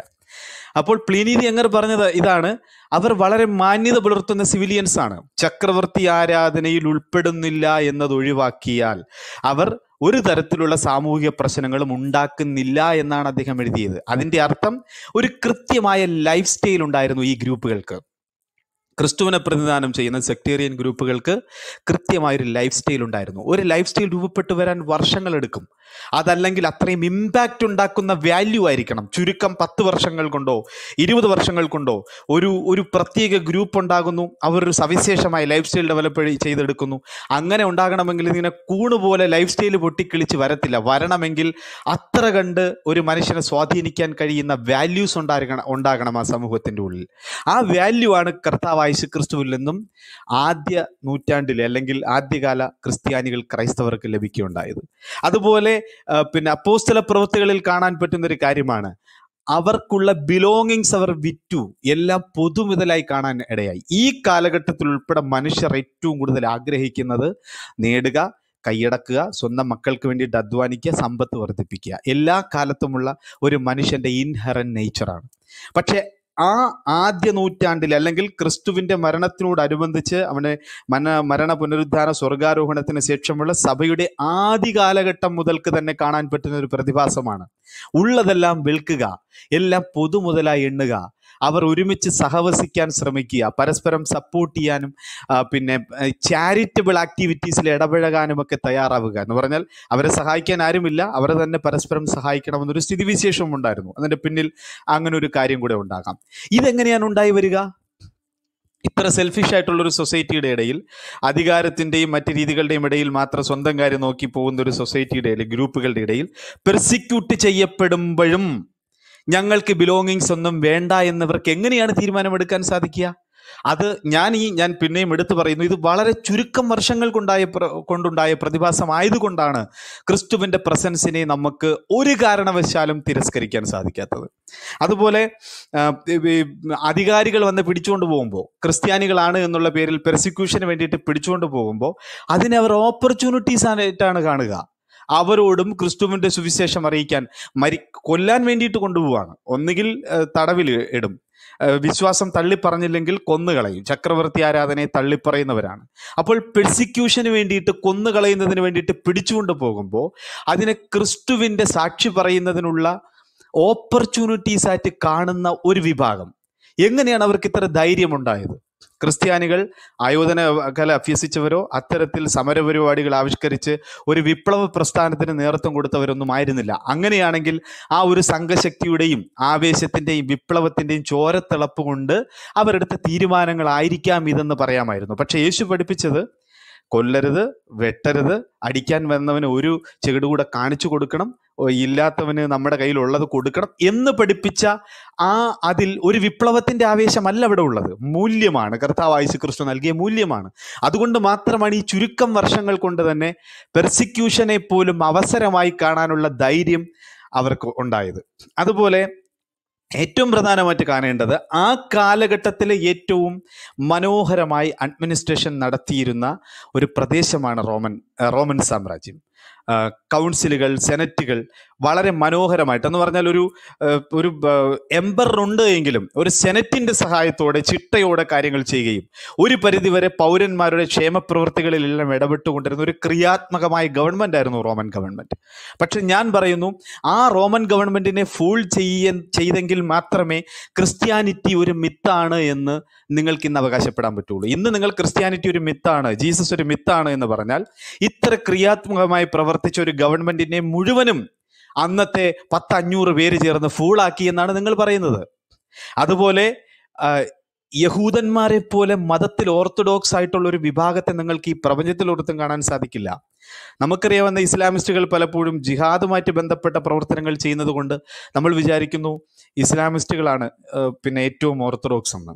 കാരണം കൊല്ലാനും ചാകാനും മടിയില്ലാത്തവർ. പക്ഷേ യഹൂദന്മാർ അങ്ങനെ കൊല്ലാനും ചാകാനും പോകുന്നില്ലെന്നേ ഉള്ളൂ. പക്ഷെ അവരുടെ മൂല്യം, മതപരമായ മൂല്യങ്ങൾ, അവർ മതപരമായി നേടിയെടുത്തതും കൈമാറ്റം ചെയ്യുന്നതുമായ മൂല്യങ്ങൾ വളരെ വളരെ വളരെ ഉന്നതമാണ്. ആ വിഭാഗത്തെ മുഴുവനും ഫൂൾ ചെയ്തു എന്നാണ് നിങ്ങൾ പറയുന്നത്. കർത്താവ് യേശു ക്രിസ്തു ജീവിച്ചിരുന്നില്ല എന്ന് പറയുമ്പോൾ ഇത്രയും ഉന്നതമായ ഓർത്തഡോക്സി വാല്യൂസ് ഹോൾഡ് ചെയ്യുന്ന യഹൂദന്മാരെ മുഴുവനും 10-500 പേര് ചേർന്ന് പറ്റിച്ചു എന്നാണ് നിങ്ങൾ പറയുന്നത്. ഇനി ഏറ്റവും പ്രധാനപ്പെട്ട ഒരു കാര്യം കൂടെ പറഞ്ഞിട്ട് ഞാൻ വൈൻഡപ്പ് ചെയ്യാണ്. അല്പസമയം കൂടുതൽ എടുത്തതിൽ സോറി. ഞാൻ ഈ ഒറ്റ പോയിന്റ് കൂടെ ഞാൻ പറഞ്ഞവസാനിപ്പിക്കുകയാണ്. ഇന്ന് ഈ ലോക രാഷ്ട്രീയം, ജിയോ പൊളിറ്റിക്കൽ സെറ്റിംഗ് നിങ്ങളൊന്ന് വീക്ഷിച്ചു നോക്കൂ. ക്രിസ്ത്യാനികളും മുസ്ലിങ്ങളും യഹൂദന്മാരുമാണ് ഏറ്റവും വേഴ്സ് നൈബേഴ്സ്. ക്രിസ്ത്യാനികൾ മതപരമായ മൂല്യങ്ങളിൽ ഒരിക്കലും യഹൂദന്മാരുമായിട്ട് ചേർന്ന് പോകുന്നവരല്ല. ഇനി ക്രിസ്ത്യാനികളെ തന്നെ യഹൂദന്മാർ മതപരമായി ഒരുമിച്ച് സഹകരിപ്പിക്കാൻ പറ്റാത്തവരെന്നാണ് കണക്കാക്കുന്നത്.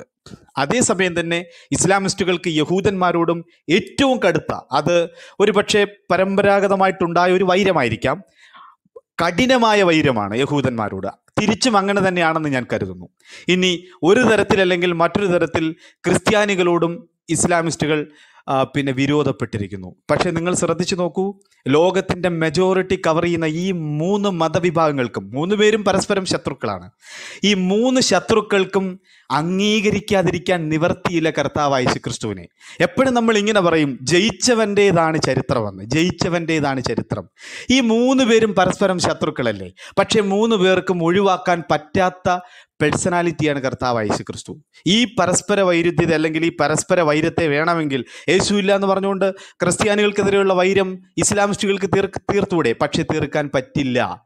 യഹൂദന്മാരാകട്ടെ, അതുപോലെ ഇസ്ലാമിസ്റ്റുകളാകട്ടെ, അതുപോലെ ക്രിസ്ത്യാനികളാകട്ടെ, ഒരുപോലെ കർത്താവായ യേശുക്രിസ്തുവിൻ്റെ പ്രസൻസിനെ അക്നോളജ് ചെയ്യുമ്പോൾ എന്ത് മണ്ടത്തരമാണ്, എന്ത് വിഡ്ഢിത്തമാണ്, എന്ത് ഭോഷത്വമാണ് യേശു എക്സിസ്റ്റ് ചെയ്യുന്നില്ല എന്ന് പറയാൻ ധൈര്യം കാണിക്കുന്നത്. ഒരു ഉപദേശം കൂടെ തന്നിട്ട് ഞാൻ എൻ്റെ ഈ സംസാരം അവസാനിപ്പിക്കാം. ഇത്രയേ ഉള്ളൂ. വിദേശികളായ അല്പം ബുദ്ധിയും ബോധവും ഒക്കെ ഉള്ള മാന്യതയുള്ള ചരിത്രകാരന്മാർ കർത്താവായ യേശുക്രിസ്തുവിനോട് ഒരു നിവൃത്തിയുമില്ലാത്ത വിരോധവും വൈരാഗ്യവും ഉണ്ടെങ്കിൽ അവർ എടുക്കുന്ന ഒരു ബേസ്മെൻ്റ് ഉണ്ട്. അവിടെ നിന്നാണ് അവർ സ്റ്റാർട്ട് ചെയ്യുന്നത്. അവരുടെ പ്രിലിമിനറി ബേസ്മെൻ്റ് ഇതാണ്: കർത്താവായ യേശുക്രിസ്തു ഓക്കെ, ചരിത്രപരത പരിശോധിച്ചാൽ ജീവിച്ചിരുന്നു എന്ന് അംഗീകരിക്കാം. പക്ഷേ അദ്ദേഹത്തിന് ക്രിസ്ത്യാനിറ്റിയുമായിട്ട് ഒരു ബന്ധവുമില്ല. അറ്റ്ലീസ്റ്റ് നിങ്ങൾക്ക് എത്താൻ പറ്റുന്ന മിനിമം ഗ്യാരണ്ടി ഉള്ളൊരു ബേസ്മെൻറ്റ് ഇവിടെയാണ്. അല്ലാതെ യേശു ഇല്ല എന്നും പറഞ്ഞ് സ്വയം എളിവ്യരാകാൻ ശ്രമിക്കരുത്. പല ക്രൈസ്തവ വിരോധികളായ ആധുനിക ചരിത്രകാരന്മാരും എടുക്കുന്ന ബേസിക് പ്രിലിമിനറി പൊസിഷൻ ഇതാണ്. അവിടെ നിന്നിട്ടാണ് അവർ പലരും തെളിയിക്കാൻ ശ്രമിക്കുന്നത്. അവിടെയെങ്കിലും വന്ന് നിന്നാൽ നിങ്ങൾക്ക് കുറച്ചുകൂടെ ബൗദ്ധിക നിലവാരം ഉണ്ടെന്ന് ഞങ്ങൾ കരുതും. Thank you.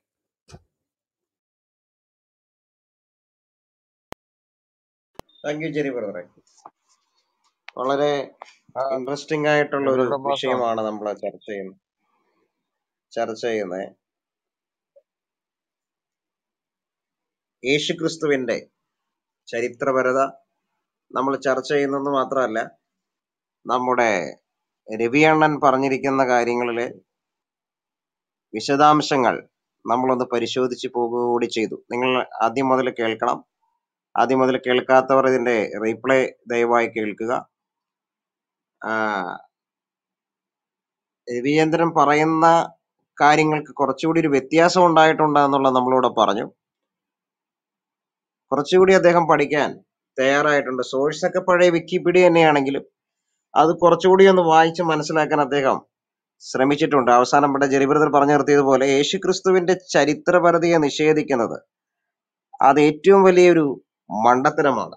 ബോസ്റ്റൺ യൂണിവേഴ്സിറ്റിയിലെ പ്രൊഫസർ എമറിറ്റ്സ് ആയ ഹോവാർഡ് ക്ലാർക്ക് അദ്ദേഹം പറയുന്നത് ഇങ്ങനെയാണ്: യേശുവിനെ കുറിച്ചുള്ള നമ്മുടെ അറിവിനെ പ്രത്യക്ഷമായോ പരോക്ഷമായോ സ്വാധീനിക്കുന്ന പുതിയ നിയമ ഉറവിടങ്ങളുടെ വിശദമായ പരിശോധനയുടെ അനന്തരഫലം അവന്റെ ചരിത്രപരമായ അസ്തിത്വത്തെയും അമാനുഷികമായ ശക്തിയെയും അവന്റെ ശിഷ്യന്മാരുടെ ഭക്തിയെയും യെരുശലേമിൽ റോമൻ ഗവർണറുടെ കയ്യാലുള്ള അവന്റെ മരണത്തിന് ശേഷം ഈ പ്രസ്ഥാനത്തിന്റെ തുടർന്നുള്ള നിലനിൽപ്പിനെയും 1-ാം നൂറ്റാണ്ടിന്റെ 2-ാം പാദത്തിൽ റോമിൽ തന്നെ ക്രിസ്തുമാർഗം മേലേ തട്ടിലേക്ക് പടർന്നു കയറിയതിനെയും സ്ഥിരീകരിക്കുന്നു. ഞങ്ങളൊക്കെ പറഞ്ഞു പോയത് തന്നെയാണ്, അദ്ദേഹം അത് എടുത്തു പറഞ്ഞിരിക്കുകയാണ്. പിന്നെ അദ്ദേഹം ഒന്നുകൂടി പറയുന്നുണ്ട്: യേശുവിനെ കുറിച്ചുള്ള പാരമ്പര്യം പല രീതിയിൽ പ്രസരണം നടത്തിയിട്ടുണ്ടെങ്കിലും ഈ വ്യക്തിയുടെ ജീവിതം, ഉപദേശങ്ങൾ, മരണം എന്നിവ മനുഷ്യവർഗത്തിന്റെ തുടർന്നുള്ള ചരിത്രത്തിൽ അഗാധമായ സ്വാധീനം ചെലുത്തുവാൻ കഴിഞ്ഞിട്ടുണ്ട് എന്നതിന് നമുക്ക് വ്യക്തവും ശ്രദ്ധേയമായ വിധത്തിൽ സ്ഥിരതയുള്ള തെളിവിന്റെ നീണ്ട നിര തന്നെയുണ്ട് എന്നുള്ളതാണ് what can we know about Jesus എന്ന 1990 പുറത്തിറങ്ങിയ കേംബ്രിഡ്ജ് യൂണിവേഴ്സിറ്റി പുറത്തിറക്കിയ പുസ്തകത്തിൽ ബോസ്റ്റൺ യൂണിവേഴ്സിറ്റിയിലെ പ്രൊഫസർ എമിററ്റ്സ് ആയ ഹോവാർഡ് ക്ലാർക്ക് പറയുന്നത്. അപ്പോൾ യേശുക്രിസ്തുവിന്റെ ചരിത്രപരത നിഷേധിക്കാൻ കഴിയാത്ത കാര്യമാണ്. രവിചന്ദ്രൻ തന്നെ അത് നിഷേധിക്കുന്നില്ല. ഇപ്പോ അദ്ദേഹം ഉറച്ചു പറയുന്നൊരു കാര്യമുണ്ട്, മെയിൻ ലൈൻ സ്കോളേഴ്സ് ഒക്കെ അത് ഉറപ്പിച്ച് തന്നെ പറയുന്നുണ്ട്. എന്ന് അദ്ദേഹം പറയുന്നുണ്ട്. പക്ഷേ ടാസിറ്റസ് അങ്ങനെ പറയുമോ, ജോസീഫസ് ഇങ്ങനെ പറയുമോ, അങ്ങനെ പറയാനുള്ള സാധ്യതയുണ്ടോ എന്നൊക്കെ മാത്രമേ ഇപ്പൊ രവീന്ദ്രൻ ചോദിക്കുന്നുള്ളൂ. വ്യത്യാസം വന്നിട്ടുണ്ട്. നമ്മുടെ അനിൽ പാസ്റ്റർ വന്നിട്ടുണ്ട്. അനിൽ പാസ്റ്റർ പറഞ്ഞു. ആ, എല്ലാ മാന്യ സുഹൃത്തുക്കൾക്കും ക്രിസ്തുയേശുവിൻ നാമത്തിൽ വന്ദനങ്ങൾ. വളരെ നല്ല ഒരു ശീർഷകമാണ് ഇവിടെ ചർച്ചയ്ക്ക് ആധാരം. ബഹുമാനനായ പ്രൊഫസർ സി രവിചന്ദ്രന്റെ ചില ജൽപ്പനങ്ങൾക്ക്, വാദങ്ങൾക്ക് ഇതിനു മുമ്പ് നമ്മൾ മറുപടി കൊടുത്തിട്ടുണ്ട്. ഇതിൻ്റെ ഇന്നത്തെ മോഡറേറ്ററിൽ പ്രമുഖനായ എൻ്റെ സ്നേഹിതൻ സഹോദരൻ സിജോ ബ്രദർ, അദ്ദേഹം ഇതിനെടുത്ത ഇനിഷ്യേറ്റീവിന് നന്ദി പറയുന്നു. ഞങ്ങൾ രണ്ടാളും ഈ വിഷയത്തിൽ ഒത്തിരി ഇൻവോൾവ് ആയിട്ടുള്ള 2 പേരാണ്. എനിക്കിതിലൊരു അനുഭവം നിങ്ങളോട് പറയാനായിട്ടുണ്ട്. നാളുകൾക്കപ്പുറത്ത്, അത് ഒരു ദശകം മുമ്പാണ് ഏകദേശം, മുസ്ലിം സഹോദരന്മാർ ചിൻവാദ് പാലം എന്ന ഒരു ഗ്രന്ഥത്തിന് വിവാദമാക്കിക്കൊണ്ട് തിരുവല്ലയിലെല്ലാം വലിയ പ്രക്ഷോഭം നടത്തുന്ന കാലത്താണ് ഞാൻ പ്രൊഫസർ രവിചന്ദ്രനെ ആദ്യം കാണുന്നതും പരിചയപ്പെടുന്നതും. അന്ന് പരിചയപ്പെട്ടതായിട്ട് അദ്ദേഹത്തിന് ഓർമ്മ വരാൻ സാധ്യതയില്ല. കാരണം അദ്ദേഹം അന്ന് ഈ മനുഷ്യാവകാശ നിഷേധത്തിനെതിരെ ഞങ്ങളോട് ചേർന്ന് ഒരു പ്രഭാഷണത്തിന് വന്നു. ഞങ്ങൾ സംഘടിപ്പിച്ച ഒരു മീറ്റിങ്ങിൽ അദ്ദേഹം അന്ന് ഇന്നെന്ന പോലെ ഒരു പോപ്പുലറായ ഒരു ഹൈ പ്രൊഫൈലുള്ള ആളായിട്ടില്ല എന്നുള്ളത് സത്യം. 10 അല്ല അതിൽ കൂടുതലായി. ചിൻവാദ് പാല വിവാദം നടന്ന വർഷമാണ്. 10-15 കൊല്ലമായി കാണും. അപ്പോൾ അവിടെ ജബ്ബാർ മാഷൊക്കെ ഉണ്ട്, ആ മീറ്റിങ്ങിലുണ്ട്. ഒരു സിദ്ദീഖുണ്ട്, യുക്തിവാദികൾ രംഗത്തുണ്ട്, ജോൺസൺ തേക്കടയിൽ അച്ഛനുണ്ട്. തിരുവല്ലയിലാണ് ഇത് നടക്കുന്നത്. അപ്പോൾ ആ യോഗത്തിൽ പങ്കെടുത്തുകൊണ്ട് JC ദേവ് സാറ് ആമുഖ പ്രഭാഷണം നടത്തുന്ന വഴിക്ക് ഈ ഇടമറുകിൻ്റെ ഒരു ഗ്രന്ഥത്തെ പരാമർശിച്ചു. സാന്ദർഭികമായിട്ടത് പരാമർശിക്കാനൊരു കാരണമുണ്ട്. ഇടമറുകാണ് കേരളക്കരയിൽ ഈ ക്രിസ്തു നിഷേധവാദം ശക്തമാക്കി കൊണ്ടുവരാൻ ശ്രമിച്ച ഒരു മനുഷ്യൻ. അപ്പൊ ഇടമറുക് യുക്തിവാദികളുടെ ഒരു വലിയ ആരാധ്യ പുരുഷനായിരുന്ന ഒരു കാലമുണ്ട്. ഇന്ത്യൻ എത്തിസ്റ്റ് പബ്ലിഷേഴ്സ് എന്നറിയപ്പെടുന്ന അവരുടെ ബുക്ക് പബ്ലിഷിംഗ് കമ്പനി ഉണ്ട്. സനൽ ഇടമറുക് നേതൃത്വം കൊടുക്കുന്ന തേരാളി മാസികയുണ്ട്. അപ്പൊ ഇത് ഈ തരത്തിലൊക്കെയുള്ള ക്രിസ്തു നിഷേധത്തെ സംബന്ധിച്ച കൃതികൾ അവരിറക്കിയ ആ കാലത്ത് 3 ഗ്രന്ഥങ്ങൾ വളരെ ആധികാരികമായി പഠനം നടത്തിക്കൊണ്ട് അന്ന് തന്നെ നമ്മൾ പ്രസിദ്ധീകരിക്കുകയുണ്ടായി. ക്രിസ്തീയ പക്ഷത്തു നിന്ന് പ്രസിദ്ധീകരിക്കുകയുണ്ടായി. അതിലൊന്ന് തങ്കച്ചൻ പി ഈശോ എന്ന ഒരാളുടെ കൃതിയാണ്. വളരെ മനോഹരമായൊരു കൃതിയാണ്. രണ്ടാമതായിട്ട് അവിടെ ഒരു ഗ്രന്ഥം എഴുതുന്നത് ഫാദർ ലൂക്ക് എന്നറിയപ്പെടുന്ന ഒരു മാന്യദേഹമാണ്. ഫാദർ ലൂക്ക് ഒരു കപ്പൂച്ചിയൻ ധ്യാന വിഭാഗത്തിലെ പുരോഹിതനാണ്. ഈ ഫാദർ ലൂക്ക് വളരെ വളരെ വളരെ വലിയൊരു കാത്തലിക് സ്കോളറാണ്. 40 ഭാഷകൾ അനായാസേന കൈകാര്യം ചെയ്യുന്ന ആളാണ്. അടുത്തത് ബഹുമാനപ്പെട്ട JC ദേവറുകളാണ്. JC ദേവിൻ്റെ ഗ്രന്ഥത്തിൻ്റെ പേര് യേശു മിഥ്യാവാദം ഒരു പഠനം എന്നായിരുന്നു. അപ്പോൾ അതിലും ഈ 3 കൃതികളിലെയും ഉള്ളടക്കങ്ങൾ ഏതാണ്ട് സമാനതകൾ ഉള്ളതാണ്. അതിൽ നല്ല സ്റ്റാൻഡേർഡ് പുലർത്തുന്നത് OFM CAP കപ്പൂച്ചിയൻ അച്ഛൻ എഴുതിയ ഇടമറുക് എന്ന ഒരു ടൈറ്റിൽ. ഇടമറുക് ക്രിസ്തുവും കൃഷ്ണനും ജീവിച്ചിരുന്നില്ല, അതിൻ്റെ പേരങ്ങനാണ്. എന്നിട്ടൊരു ക്വസ്റ്റ്യൻ മാർക്കും താഴെ ഫാദറിൻ്റെ പേരും. അപ്പോൾ ഇതിന് ശേഷം ഇടമറുക് അദ്ദേഹത്തിൻ്റെ മാസികയിൽ കവർ പേജിൽ ഒരു പരസ്യം കൊടുത്തിരുന്നു.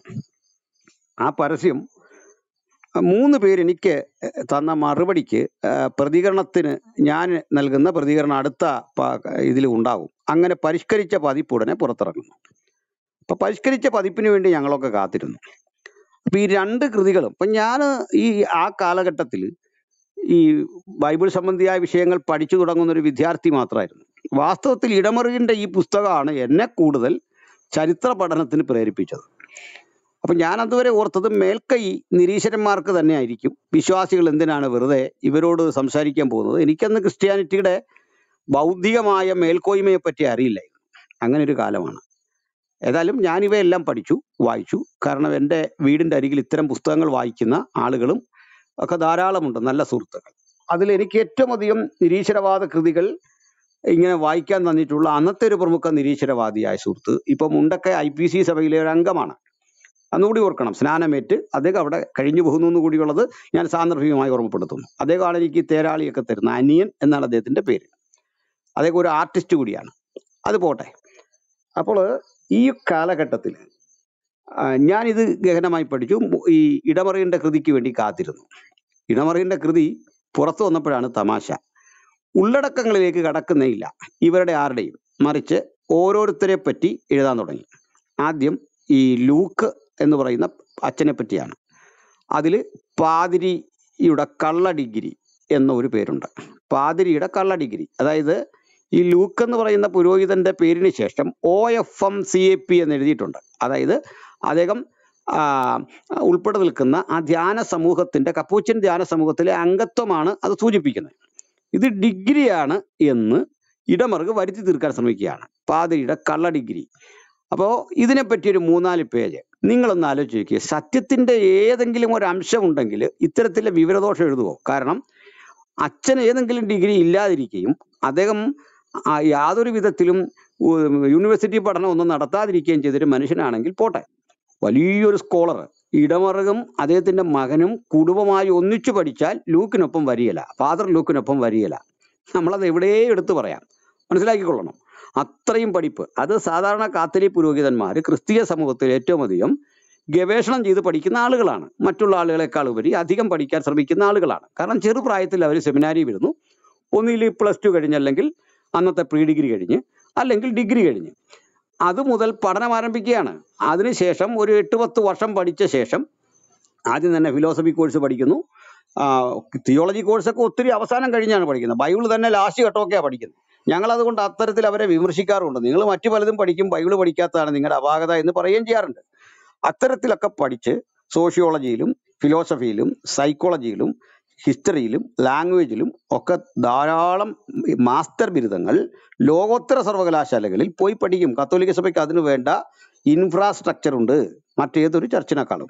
അങ്ങനെയൊക്കെ പഠിച്ച ശേഷം വരുന്ന ആളുകളാണ്. പക്ഷെ അവരാരും ഇതിനു ശേഷം MA, MDH, PhD എന്നൊന്നും വെക്കാറില്ല.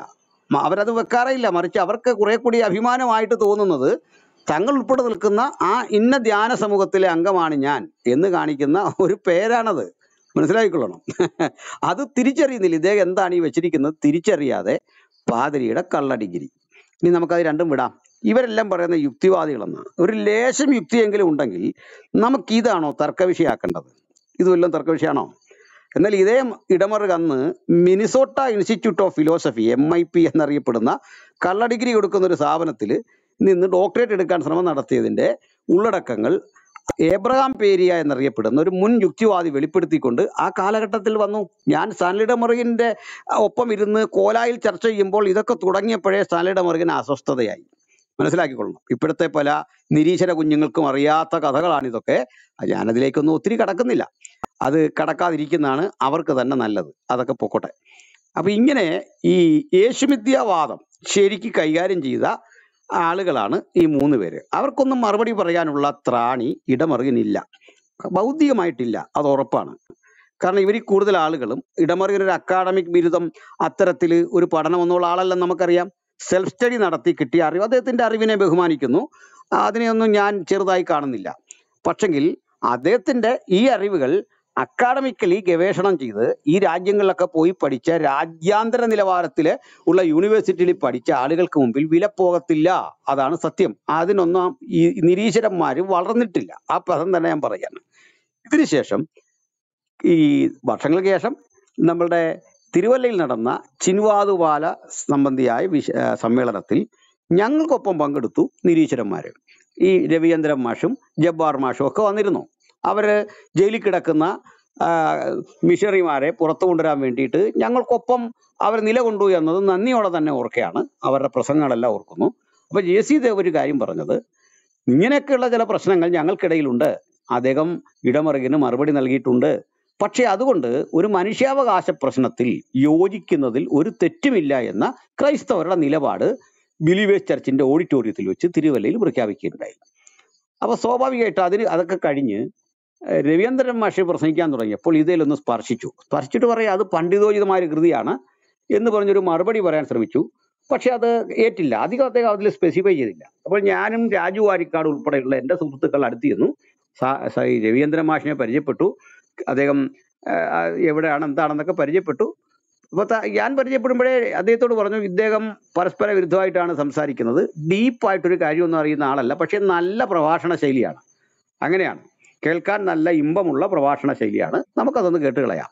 നമ്മുടെ ചിന്താ ജെറോമിനും ഒക്കെ പറ്റുന്ന ഇങ്ങനെയാണ്. നിങ്ങൾ ചിന്താ ജെറോമിന്റെ ഒക്കെ പ്രസംഗം യൂട്യൂബിൽ കേൾക്കണം. ബൈബിളിനെ കുറിച്ചല്ല എന്തെല്ലാം ബ്ലണ്ടർ ആ സഹോദരി പറഞ്ഞിട്ടുണ്ടെന്ന് നിങ്ങൾക്ക് അപ്പോൾ മനസ്സിലാവും. അപ്പൊ ഈ മൂന്നാമതൊരാൾ കേട്ടാൽ ഇത് നേരാണ് എന്ന് തോന്നിപ്പോകുന്ന വിധത്തിൽ നല്ല വാചാലതയുള്ള ശൈലിയിൽ തന്നെ ശ്രീ രവിചന്ദ്രൻ മാഷും സംസാരിക്കുന്നു. പക്ഷേ ഉള്ളടക്കത്തിൽ ഇന്ന പ്രശ്നമുണ്ട്. അപ്പൊ ഞാൻ അടുത്ത് ചെന്നു ഇദ്ദേഹത്തോട് ചോദിച്ചു, സാറ് ഇത് വായിച്ചിട്ടുണ്ടോ? അതുകൊണ്ട് അപ്പൊ ഞാൻ പതുക്കെ സംസാരിച്ചപ്പോൾ പതുക്കെ പുള്ളി അവിടെ നിന്ന് ഒഴിഞ്ഞങ്ങ് മാറി.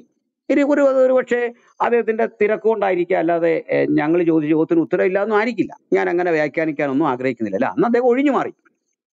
അതൊക്കെ ശേഷം ഞാനിത് എല്ലാം വിട്ടു. പിന്നെ നമ്മൾ വർഷങ്ങൾക്ക് ശേഷം കാണുന്നത് ഈ പ്രൊഫസർ രവിചന്ദ്രൻ ഒരു ഹൈ പ്രൊഫൈലുള്ള ആളായി തന്നെ മാറുകയും അദ്ദേഹത്തിന്റെ മൂവ്മെന്റ് ഇതിന്റെ ഇടയിൽ ശക്തിപ്പെടുകയും ധാരാളം ആളുകൾ അദ്ദേഹത്തിന്റെ പിന്നിൽ അണിനിരക്കുകയും ചെയ്യുന്ന ഒരു കാഴ്ചയാണ് നമ്മൾ കണ്ടത്. അതിപ്പോഴും തുടരുന്നുണ്ട്. അപ്പോ കൂടാതെ ഇതിനോട് കലഹിച്ചുമൊക്കെ ഒത്തിരി ഗ്രൂപ്പുകൾ ഉണ്ടായി. അവരെ കലഹിച്ചതിനെ ഒന്നും ഞാൻ സ്പെസിഫൈ ചെയ്യല്ല, കാരണം അവർക്കിടയിലുള്ളതിനേക്കാൾ എത്രയോ കലഹങ്ങളുള്ള ഒരു സമൂഹത്തിലാണ് ഞാൻ നിൽക്കുന്നത്. അതൊന്നും കൊണ്ട് വിമർശിക്കുകയല്ല. ആ സമൂഹം വളർന്നു, അഭിനന്ദിക്കുക തന്നെയാണ് ചെയ്യുന്നത്. അവരുടെ ഇഫർട്ടിനെ ഞാൻ മാനിക്കുന്നു. പക്ഷെങ്കിൽ ഉള്ളടക്കങ്ങളില്ലാത്ത ഒരു അധപ്പതനത്തിലേക്ക് ആധുനിക നിരീശ്വരവാദ സമൂഹം കൂപ്പുകുത്തി വീണിരിക്കുന്നു എന്ന് പറയാത്ത തരമില്ല.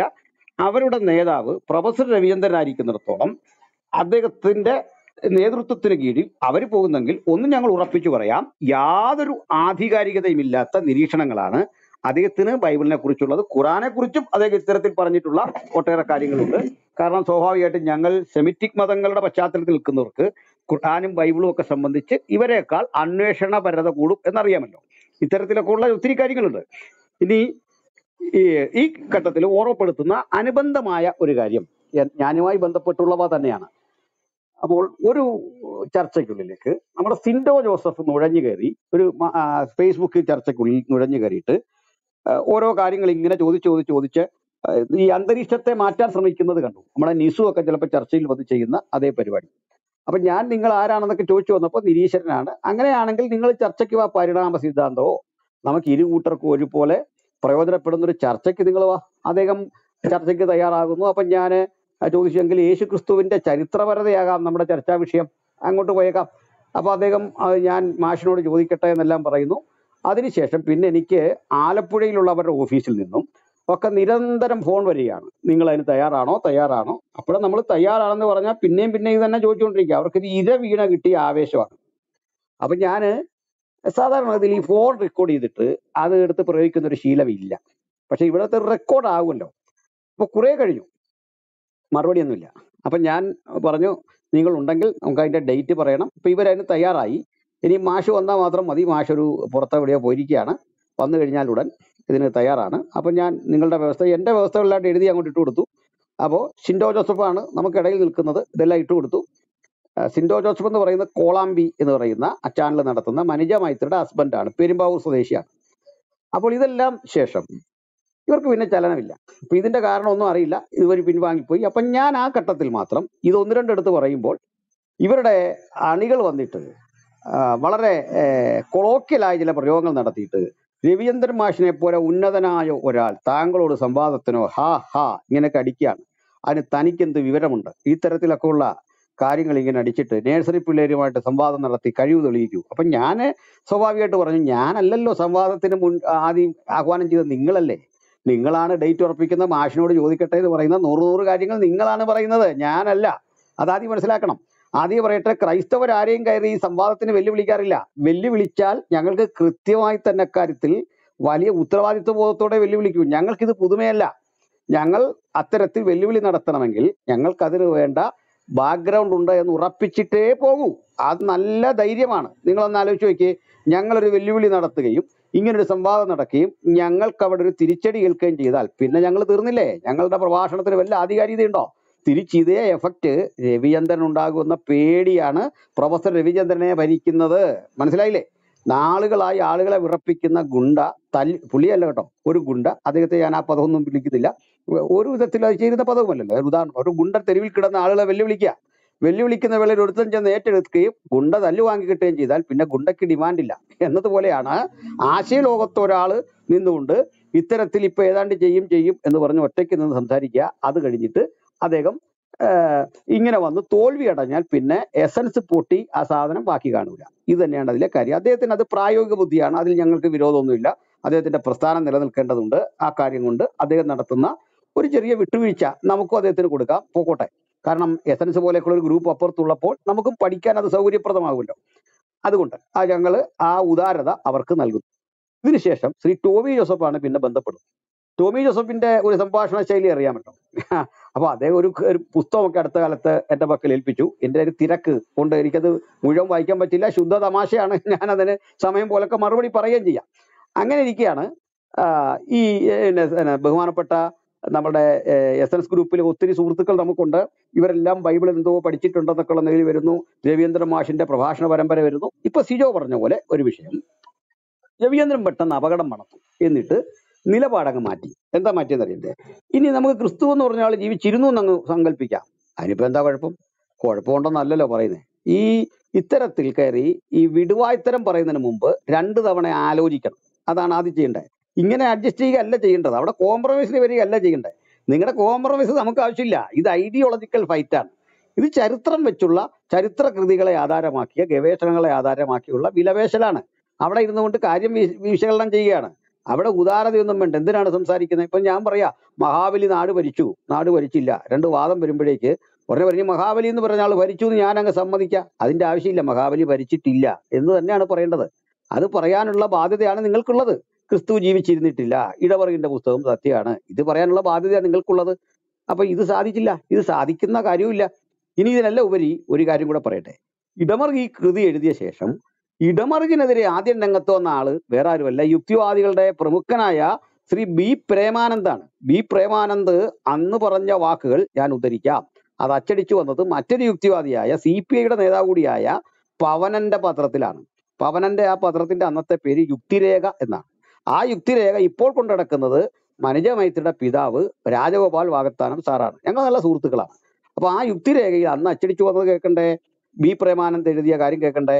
അതിങ്ങനെ ആയിരുന്നു: സ്വയം പണ്ഡിതന്മാരാകാൻ വേണ്ടി ചിലർ ചരിത്ര വസ്തുതകളെ കോട്ടിക്കളഞ്ഞ് ഇത്തരത്തിൽ അവിവേകം പുലകുമ്പോൾ അത് യുക്തിവാദ പ്രസ്ഥാനങ്ങൾക്ക് പൊതുവെ ഉണ്ടാകുന്ന അപജയമായിട്ട് വേണം കണക്കിലെടുക്കാൻ എന്ന് പറഞ്ഞ് ഇടമറുകിന്റെ ക്രിസ്തു കൃഷ്ണൻ ജീവിച്ചിരുന്നില്ല എന്ന പുസ്തകത്തെ വിമർശിച്ച് രംഗത്ത് വന്നത് ഇത്തരത്തിലൊരാളാണ്. ഇടമറുക് മിണ്ടിയില്ല. അപ്പോൾ ഇതിന് പിന്നെ ഒരു ചർച്ചയ്ക്ക് ചൂട് പിടിക്കുന്നത് രവീന്ദ്രൻ മാഷ് വിട്ടു. അദ്ദേഹത്തിന് ഇത് ചർച്ച ചെയ്യാൻ വേണ്ടിയുള്ള ത്രാണിയൊന്നും ഇല്ല എന്ന് തന്നെയാണ് ഞങ്ങൾ മനസ്സിലാക്കുന്നത്. അതിന്റെ കാരണം രവീന്ദ്രൻ മാഷിനറിയാം ക്രിസ്തു ജീവിച്ചിരുന്നെന്നും ബൈബിൾ നിലനിന്നിരുന്ന ആ കാലഘട്ടത്തെ കുറിച്ചൊക്കെ ഒരു ഏകദേശ ഗ്രാഹ്യം, കുറെ പൊട്ടത്തിട്ട് അദ്ദേഹം പറയാറുണ്ട്. നമ്മൾ അതൊക്കെ ഒത്തിരി ഞാനിവിടേക്ക് പറയുന്നില്ല. ഗബ്രിയേലിന്റെ സുവിശേഷവും ഇങ്ങനെയുള്ള ഒത്തിരി കാര്യങ്ങൾ അദ്ദേഹം പറയുന്നുണ്ട്. പക്ഷെ ഇവരുടെ നമ്മളെയൊക്കെ അപേക്ഷിച്ച് ഇവർക്കുള്ള ഒരു മേന്മ പറയാം, ഒരു മേന്മ അത് സമ്മതിക്കാതിരിക്കാൻ തരയില്ല. ഇപ്പൊ ഇവിടെ ഇരുന്ന് സിജോ ജോസഫ് എന്തെങ്കിലും ഒരു ആവശ്യമില്ലാത്ത കാര്യം പറഞ്ഞാൽ, അല്ല ഞാൻ പറഞ്ഞാൽ തിരിച്ചങ്ങ് പറഞ്ഞേക്കാം, സിജോ ജോസഫിന് ചെയ്യാൻ പറ്റിയൊരു കാര്യമുണ്ട്. ഒന്നിന് പരസ്യമായിട്ട് പറയാം, അതങ്ങനല്ല. പക്ഷെ ഞങ്ങൾ തമ്മിലുള്ള ബന്ധം വെച്ചുകൊണ്ടും എന്നോടുള്ള അദ്ദേഹത്തിന്റെ ഒരു ബഹുമാനം വെച്ചുകൊണ്ടും അദ്ദേഹം ഇതിന്റെ ബാക്ക് ചാനൽ എനിക്കൊരു മെസ്സേജ് പറയും, ഇത് ഇങ്ങനെയാണ് കാര്യം, അതുകൊണ്ട് അത് ശരിയല്ല, അത് തിരുത്തും. ഇപ്പൊ തന്നെ ഇനി നമ്മുടെ നാക്കുപിഴയുണ്ട്. ഇപ്പൊ പ്രസംഗങ്ങളിൽ നാക്കുപിഴ വരികയാണ്. ആ നാക്കുപിഴ എടുത്ത് ഉദ്ധരിക്കുക. അപ്പൊ ഞാൻ തന്നെ കഴിഞ്ഞ ദിവസം ഒരു വേദിയിൽ ഒരു ഹിന്ദു മതം വിട്ടുപോയാൽ അവനെ കാഫീറായിട്ട് കണക്കാക്കും. മുസ്ലിം എന്ന് പറയേണ്ടതാണ്, ഹിന്ദു എന്നായിപ്പോയി. അത് മാത്രം എടുത്തിട്ടിട്ട് പ്രയോഗിക്കുന്ന കക്ഷികളെ കണ്ടു. അപ്പൊ ഇതെടുത്തിട്ടപ്പോൾ ഞാൻ അതിൽ വളരെ താഴെ സോറി പറയുകയും ചെയ്തു. അവിടെ കിടന്ന് ഞാൻ വേറൊന്നും പറയാൻ നിന്നില്ല, സോറി. കാരണം അതെന്റെ മിസ്റ്റേക്ക് ആണല്ലോ, മിസ്റ്റേക്കിന്റെ ഉത്തരവാദി ഞാനാണ്. ഈ പ്രബന്ധം എഴുതുമ്പോൾ ഒരു ചോദ്യമുണ്ട്, സ്പെല്ലിംഗ് മിസ്റ്റേക്ക് വരുന്നു, അതല്ലെങ്കിൽ വ്യാകരണ പിശക് വരുന്നു, ടൈപ്പ് സെറ്റ് ചെയ്തപ്പോഴേ മിസ്റ്റേക്ക് വരുന്നു, ബൈൻഡ് ചെയ്തപ്പോൾ പേജ് തമ്മിൽ മാറിപ്പോകുന്നു. ഇത് ഇങ്ങനെ ഉണ്ടാകുന്ന തെറ്റുകളുടെ ഉത്തരവാദി ആരായിരിക്കും? ഒരു ഗവേഷണ വിദ്യാർത്ഥിയുടെ മുമ്പിൽ ഈ ചോദ്യം ചോദിച്ചാൽ ഉത്തരവാദി ഞാനായിരിക്കും തന്നെ മറുപടി പറയണ്ടേ. അല്ലാതെ പ്രസുകാരന്റെ കുഴപ്പമാണ്. ആ ന്യായീകരണമൊന്നും ഗവേഷക രംഗത്ത് അംഗീകരിക്കുകയില്ല. ചിന്താ ജെറോമിനെ കൂടി ഈ വിവാദ കാര്യത്തിൽ ഉൾക്കൊണ്ടുവേണം നിങ്ങൾ ഈ വിഷയത്തെ ഒന്ന് സാന്ദർഭികമായിട്ട് ഓർക്കാൻ. അത് ഞാൻ വിടുന്നു. അപ്പോൾ പറഞ്ഞു വെച്ചതിന്റെ അർത്ഥം ഇത്രേ ഉള്ളൂ. ഇത് പിന്നെയും ഒരു ചർച്ചയിലേക്ക് വന്നത് കോലായി എന്ന് പറയുന്ന ഗ്രൂപ്പിൽ നമ്മുടെ സനിലമർ വന്നിരുന്ന് കത്തിക്കുകയാണ്, ബ്ലണ്ടർ കത്തിക്കുകയാണ്. പാവപ്പെട്ടതിലെ മനുഷ്യരെല്ലാം കൂടെ അഡ്മിൻ എല്ലാം കൂടെ രാവിലെ കോളം കട്ടൻ ചായ ഒക്കെ കുടിച്ച് ബ്ലണ്ടർ കേൾക്കാനിരിക്കുകയാണ്. ആളുകൾ ഭയങ്കരമായിട്ടുണ്ട്. പക്ഷെ ഞങ്ങൾ ബദലൊരു 3 റൂം തുടങ്ങിയ ശേഷം കഷ്ടിച്ച് 3 റൂം മതിയായിരുന്നു ഈ സനലിയുടെ മറുക് പ്രോഗ്രാം നിർത്തി പോകാൻ. മനസ്സിലായില്ലേ? പിന്നെ സനൽ കയറി വന്നാൽ കേൾക്കാൻ ആളില്ല. കാരണം എന്താണ്? എന്തെല്ലാം ബ്ലണ്ടറുകൾ പറഞ്ഞു. പൊതുവെ എന്റെ പൊന്നു യുക്തിവാദി സഹോദരങ്ങളെ, നിങ്ങൾ യുക്തന്മാരെന്ന് വിളിക്കുന്നതിൽ വലിയ സങ്കടം തോന്നുക. നിങ്ങൾ ഇനി പഠിച്ചിട്ട് വിമർശിക്കൂ സുഹൃത്തെ എന്നുള്ള വിട്ടേക്കാം, ചരിത്രമെങ്കിലും പഠിക്കുക. നിങ്ങളും ഞങ്ങൾ ഒരേ സിലബസ്, ഒരേ പുസ്തകം, ഇതൊക്കെയാണല്ലോ പഠിക്കുന്നത്. അതെങ്കിലും ഒന്ന് വായിച്ചിട്ട് വാ ദയവ് ചെയ്ത്. ഇത്തരത്തിലെ വികലമായ വിധത്തിൽ വസ്തുതകൾ കാണാതെ അത് വായിച്ചിട്ട് വാ. നിങ്ങളുടെ അത്തരം ചരിത്രകാരന്മാരെ വിടാനാ പറയുന്നത്. ഇപ്പൊ ക്രിസ്തുവും കൃഷ്ണനും ക്രിസ്തുവിനെ കുറിച്ചുള്ള ഒരു പരാമർശം നടത്തുന്ന ഇടത്ത് ബൈബിൾ എടുക്കണ്ട, നമുക്ക് ചരിത്രകൃതികൾ എടുക്കാം. അത് കൊണ്ടുവന്ന് നമുക്ക് ചർച്ചയ്ക്ക് ഇരിക്കാം. ഇതിനാ നിങ്ങളെ വിളിക്കുന്നത്. മതം അവിടേക്ക് എടുക്കണ്ട, അതങ്ങ് മാറ്റി വെച്ചേക്കാം. ഇനി എല്ലാവർക്കും വേണ്ടി ഒരു കാര്യം കൂടെ. ഈ ഇടമറുക വലിയൊരു ട്രപ്പീസ് വിദ്യ നടത്തുന്നുണ്ട്. അത് വലിയ തമാശയാണ്. ഈ ക്രിസ്തുവിനെയും കൃഷ്ണനെ ആദ്യം ഒരാളാക്കാനാണ് ശ്രമിക്കുന്നത്. ക്രിസ്തുവിനെയും കൃഷ്ണനെയും തെളിവുകൾ കേട്ടോ. അതിന് അദ്ദേഹം ചെയ്ത വലിയൊരു തന്ത്രമുണ്ട്. ലോകത്ത് ഇത്രയും അതപ്പതിച്ച തന്ത്രം നിർവഹിക്കാൻ സാൻലഡമറിന്റെ പിതാവിനെ പോലെ യോഗ്യനായ മറ്റൊരാളില്ല. അത് തന്നെയാണ് പറയാൻ ഞാൻ ഉദ്ദേശിക്കുന്നത്. എന്താന്ന് കേട്ടോ, ക്രൈസ്റ്റിന്റെ സ്പെല്ലിങ് അത് കൃഷ്ണ എന്നെഴുതാൻ KRISHN, ക്രൈസ്റ്റ് എന്നെഴുതാൻ KRIST. അപ്പൊ ക്രൈസ്റ്റ് കൃഷ്ണ സ്പെല്ലിങ് തമ്മിൽ സിമിലർ ആയിരിക്കുന്നു. അടുത്തത് യേശുവിന്റെ അമ്മ മറിയ, കൃഷ്ണന്റെ അമ്മ മായ. അപ്പൊ ഈ മരിയ എന്ന പദത്തിനും മായ എന്ന പദത്തിനുമുള്ള അർത്ഥം നിങ്ങൾ ഓർത്തോണം. പക്ഷെ സാമ്യതയാ പുള്ളി കാണിക്കുന്നത്. അടുത്ത പേര് കേൾക്കണം. അടുത്തത് മനസ്സിലാക്കുക. ക്രിസ്തുവിന് 12 ശിഷ്യന്മാർ, കൃഷ്ണനും ഇതുപോലെ 12 പേര്. ക്രിസ്തുവിന് 12 അല്ല, അത് ഒരു വലിയ ബ്ലണ്ടറാണ് ഇവരുടെ. ടോമി ജോസഫൊക്കെ ഇത് അടിച്ചിട്ടുണ്ട്. 70 ശിഷ്യന്മാരാണ് ക്രിസ്തുവിനുള്ളത്. നിങ്ങൾ ദയവായിട്ട് പഠിക്കുക. 70 ശിഷ്യന്മാരിൽ ചൂസൺ 12. ആ ചൂസൺ 12-ൽ നിന്ന് സെലക്റ്റഡ് 3. അങ്ങനെയാണ് ഇതിന്റെ ക്രമം. അപ്പൊ അതൊരു സ്വാഭാവികമായിട്ട് അങ്ങനെ ഒരു കമ്മിറ്റി പോലെ പ്രവർത്തിക്കുന്ന 3 അംഗങ്ങൾ. പീറ്റർ, മറ്റേ ജെയിംസ്, ദെൻ ജോൺ, ഇങ്ങനെ 3 പേരാണ് ആ കോറിനകത്തുള്ളത്. ഇനി അടുത്തത് 12 പേരാണ്. ഇനി അടുത്തത് 70 പേരാണ്. ഇതാണ് ക്രിസ്തുവിനോടൊപ്പം ഉള്ള ഡിസൈപ്പിൾസിന്റെ ആകെ കണക്ക്, അല്ല 12 അല്ല. മനസ്സിലാക്കിക്കോണം. ഇത് ഒരു ഓർമ്മയിൽ നിന്ന് തട്ടുകയാണ്. ഇതേ വിധത്തിൽ ടോമി ജോസഫ് ഒത്തിരി വിവരദോഷങ്ങൾ മറ്റേ ഹോറസിന്റെ കഥയിലൊക്കെ എഴുതി വെച്ചിട്ടുണ്ട്. പിന്നെ അടുത്തത് യേശുവിനെ ഹെരോദാവ് എതിർത്തു, മറ്റേ കൃഷ്ണനെ കംസൻ എതിർത്തു. ഇങ്ങനെ ഈ സിമിലറായ കുറെ കാര്യങ്ങളെല്ലാം ഇങ്ങനെ ചേർത്ത് എഴുതിയിട്ടുണ്ട്. ഇത് JC ദേവ് കണ്ണിക്കുന്നത് ശരിക്കും നമ്മുടെ കെന്നഡിയെയും ലിങ്കണയും തമ്മിൽ യോജിപ്പിച്ചുകൊണ്ടുള്ള വളരെ പ്രമുഖങ്ങളായ ചില സാമ്യങ്ങൾ, സിമിലാരിറ്റീസ് ബോധ്യപ്പെടുത്തിക്കൊണ്ടാണ്. അത് നിങ്ങൾക്ക് പഠിക്കണമെങ്കിൽ ഇവരുടെ തമ്മിലുള്ള സിമിലാരിറ്റീസ് നെറ്റിലൊന്ന് അടിച്ചു നോക്കിയാൽ മതി. ഏതായാലും വാട്സാപ്പ് യൂണിവേഴ്സിറ്റി ആണല്ലോ, ഗൂഗിൾ യൂണിവേഴ്സിറ്റിയിലെ പണ്ഡിതന്മാരാണല്ലോ ഇവർ. നിങ്ങൾ അത് തന്നെ സിമിലാരിറ്റി നോക്കിയാൽ മതി. അത്ഭുതപ്പെടുത്തുന്ന ആ സിമിലാരിറ്റി, അതൊക്കെ ചരിത്രത്തിൽ സംഭവിക്കുന്ന കാര്യങ്ങളാണ്.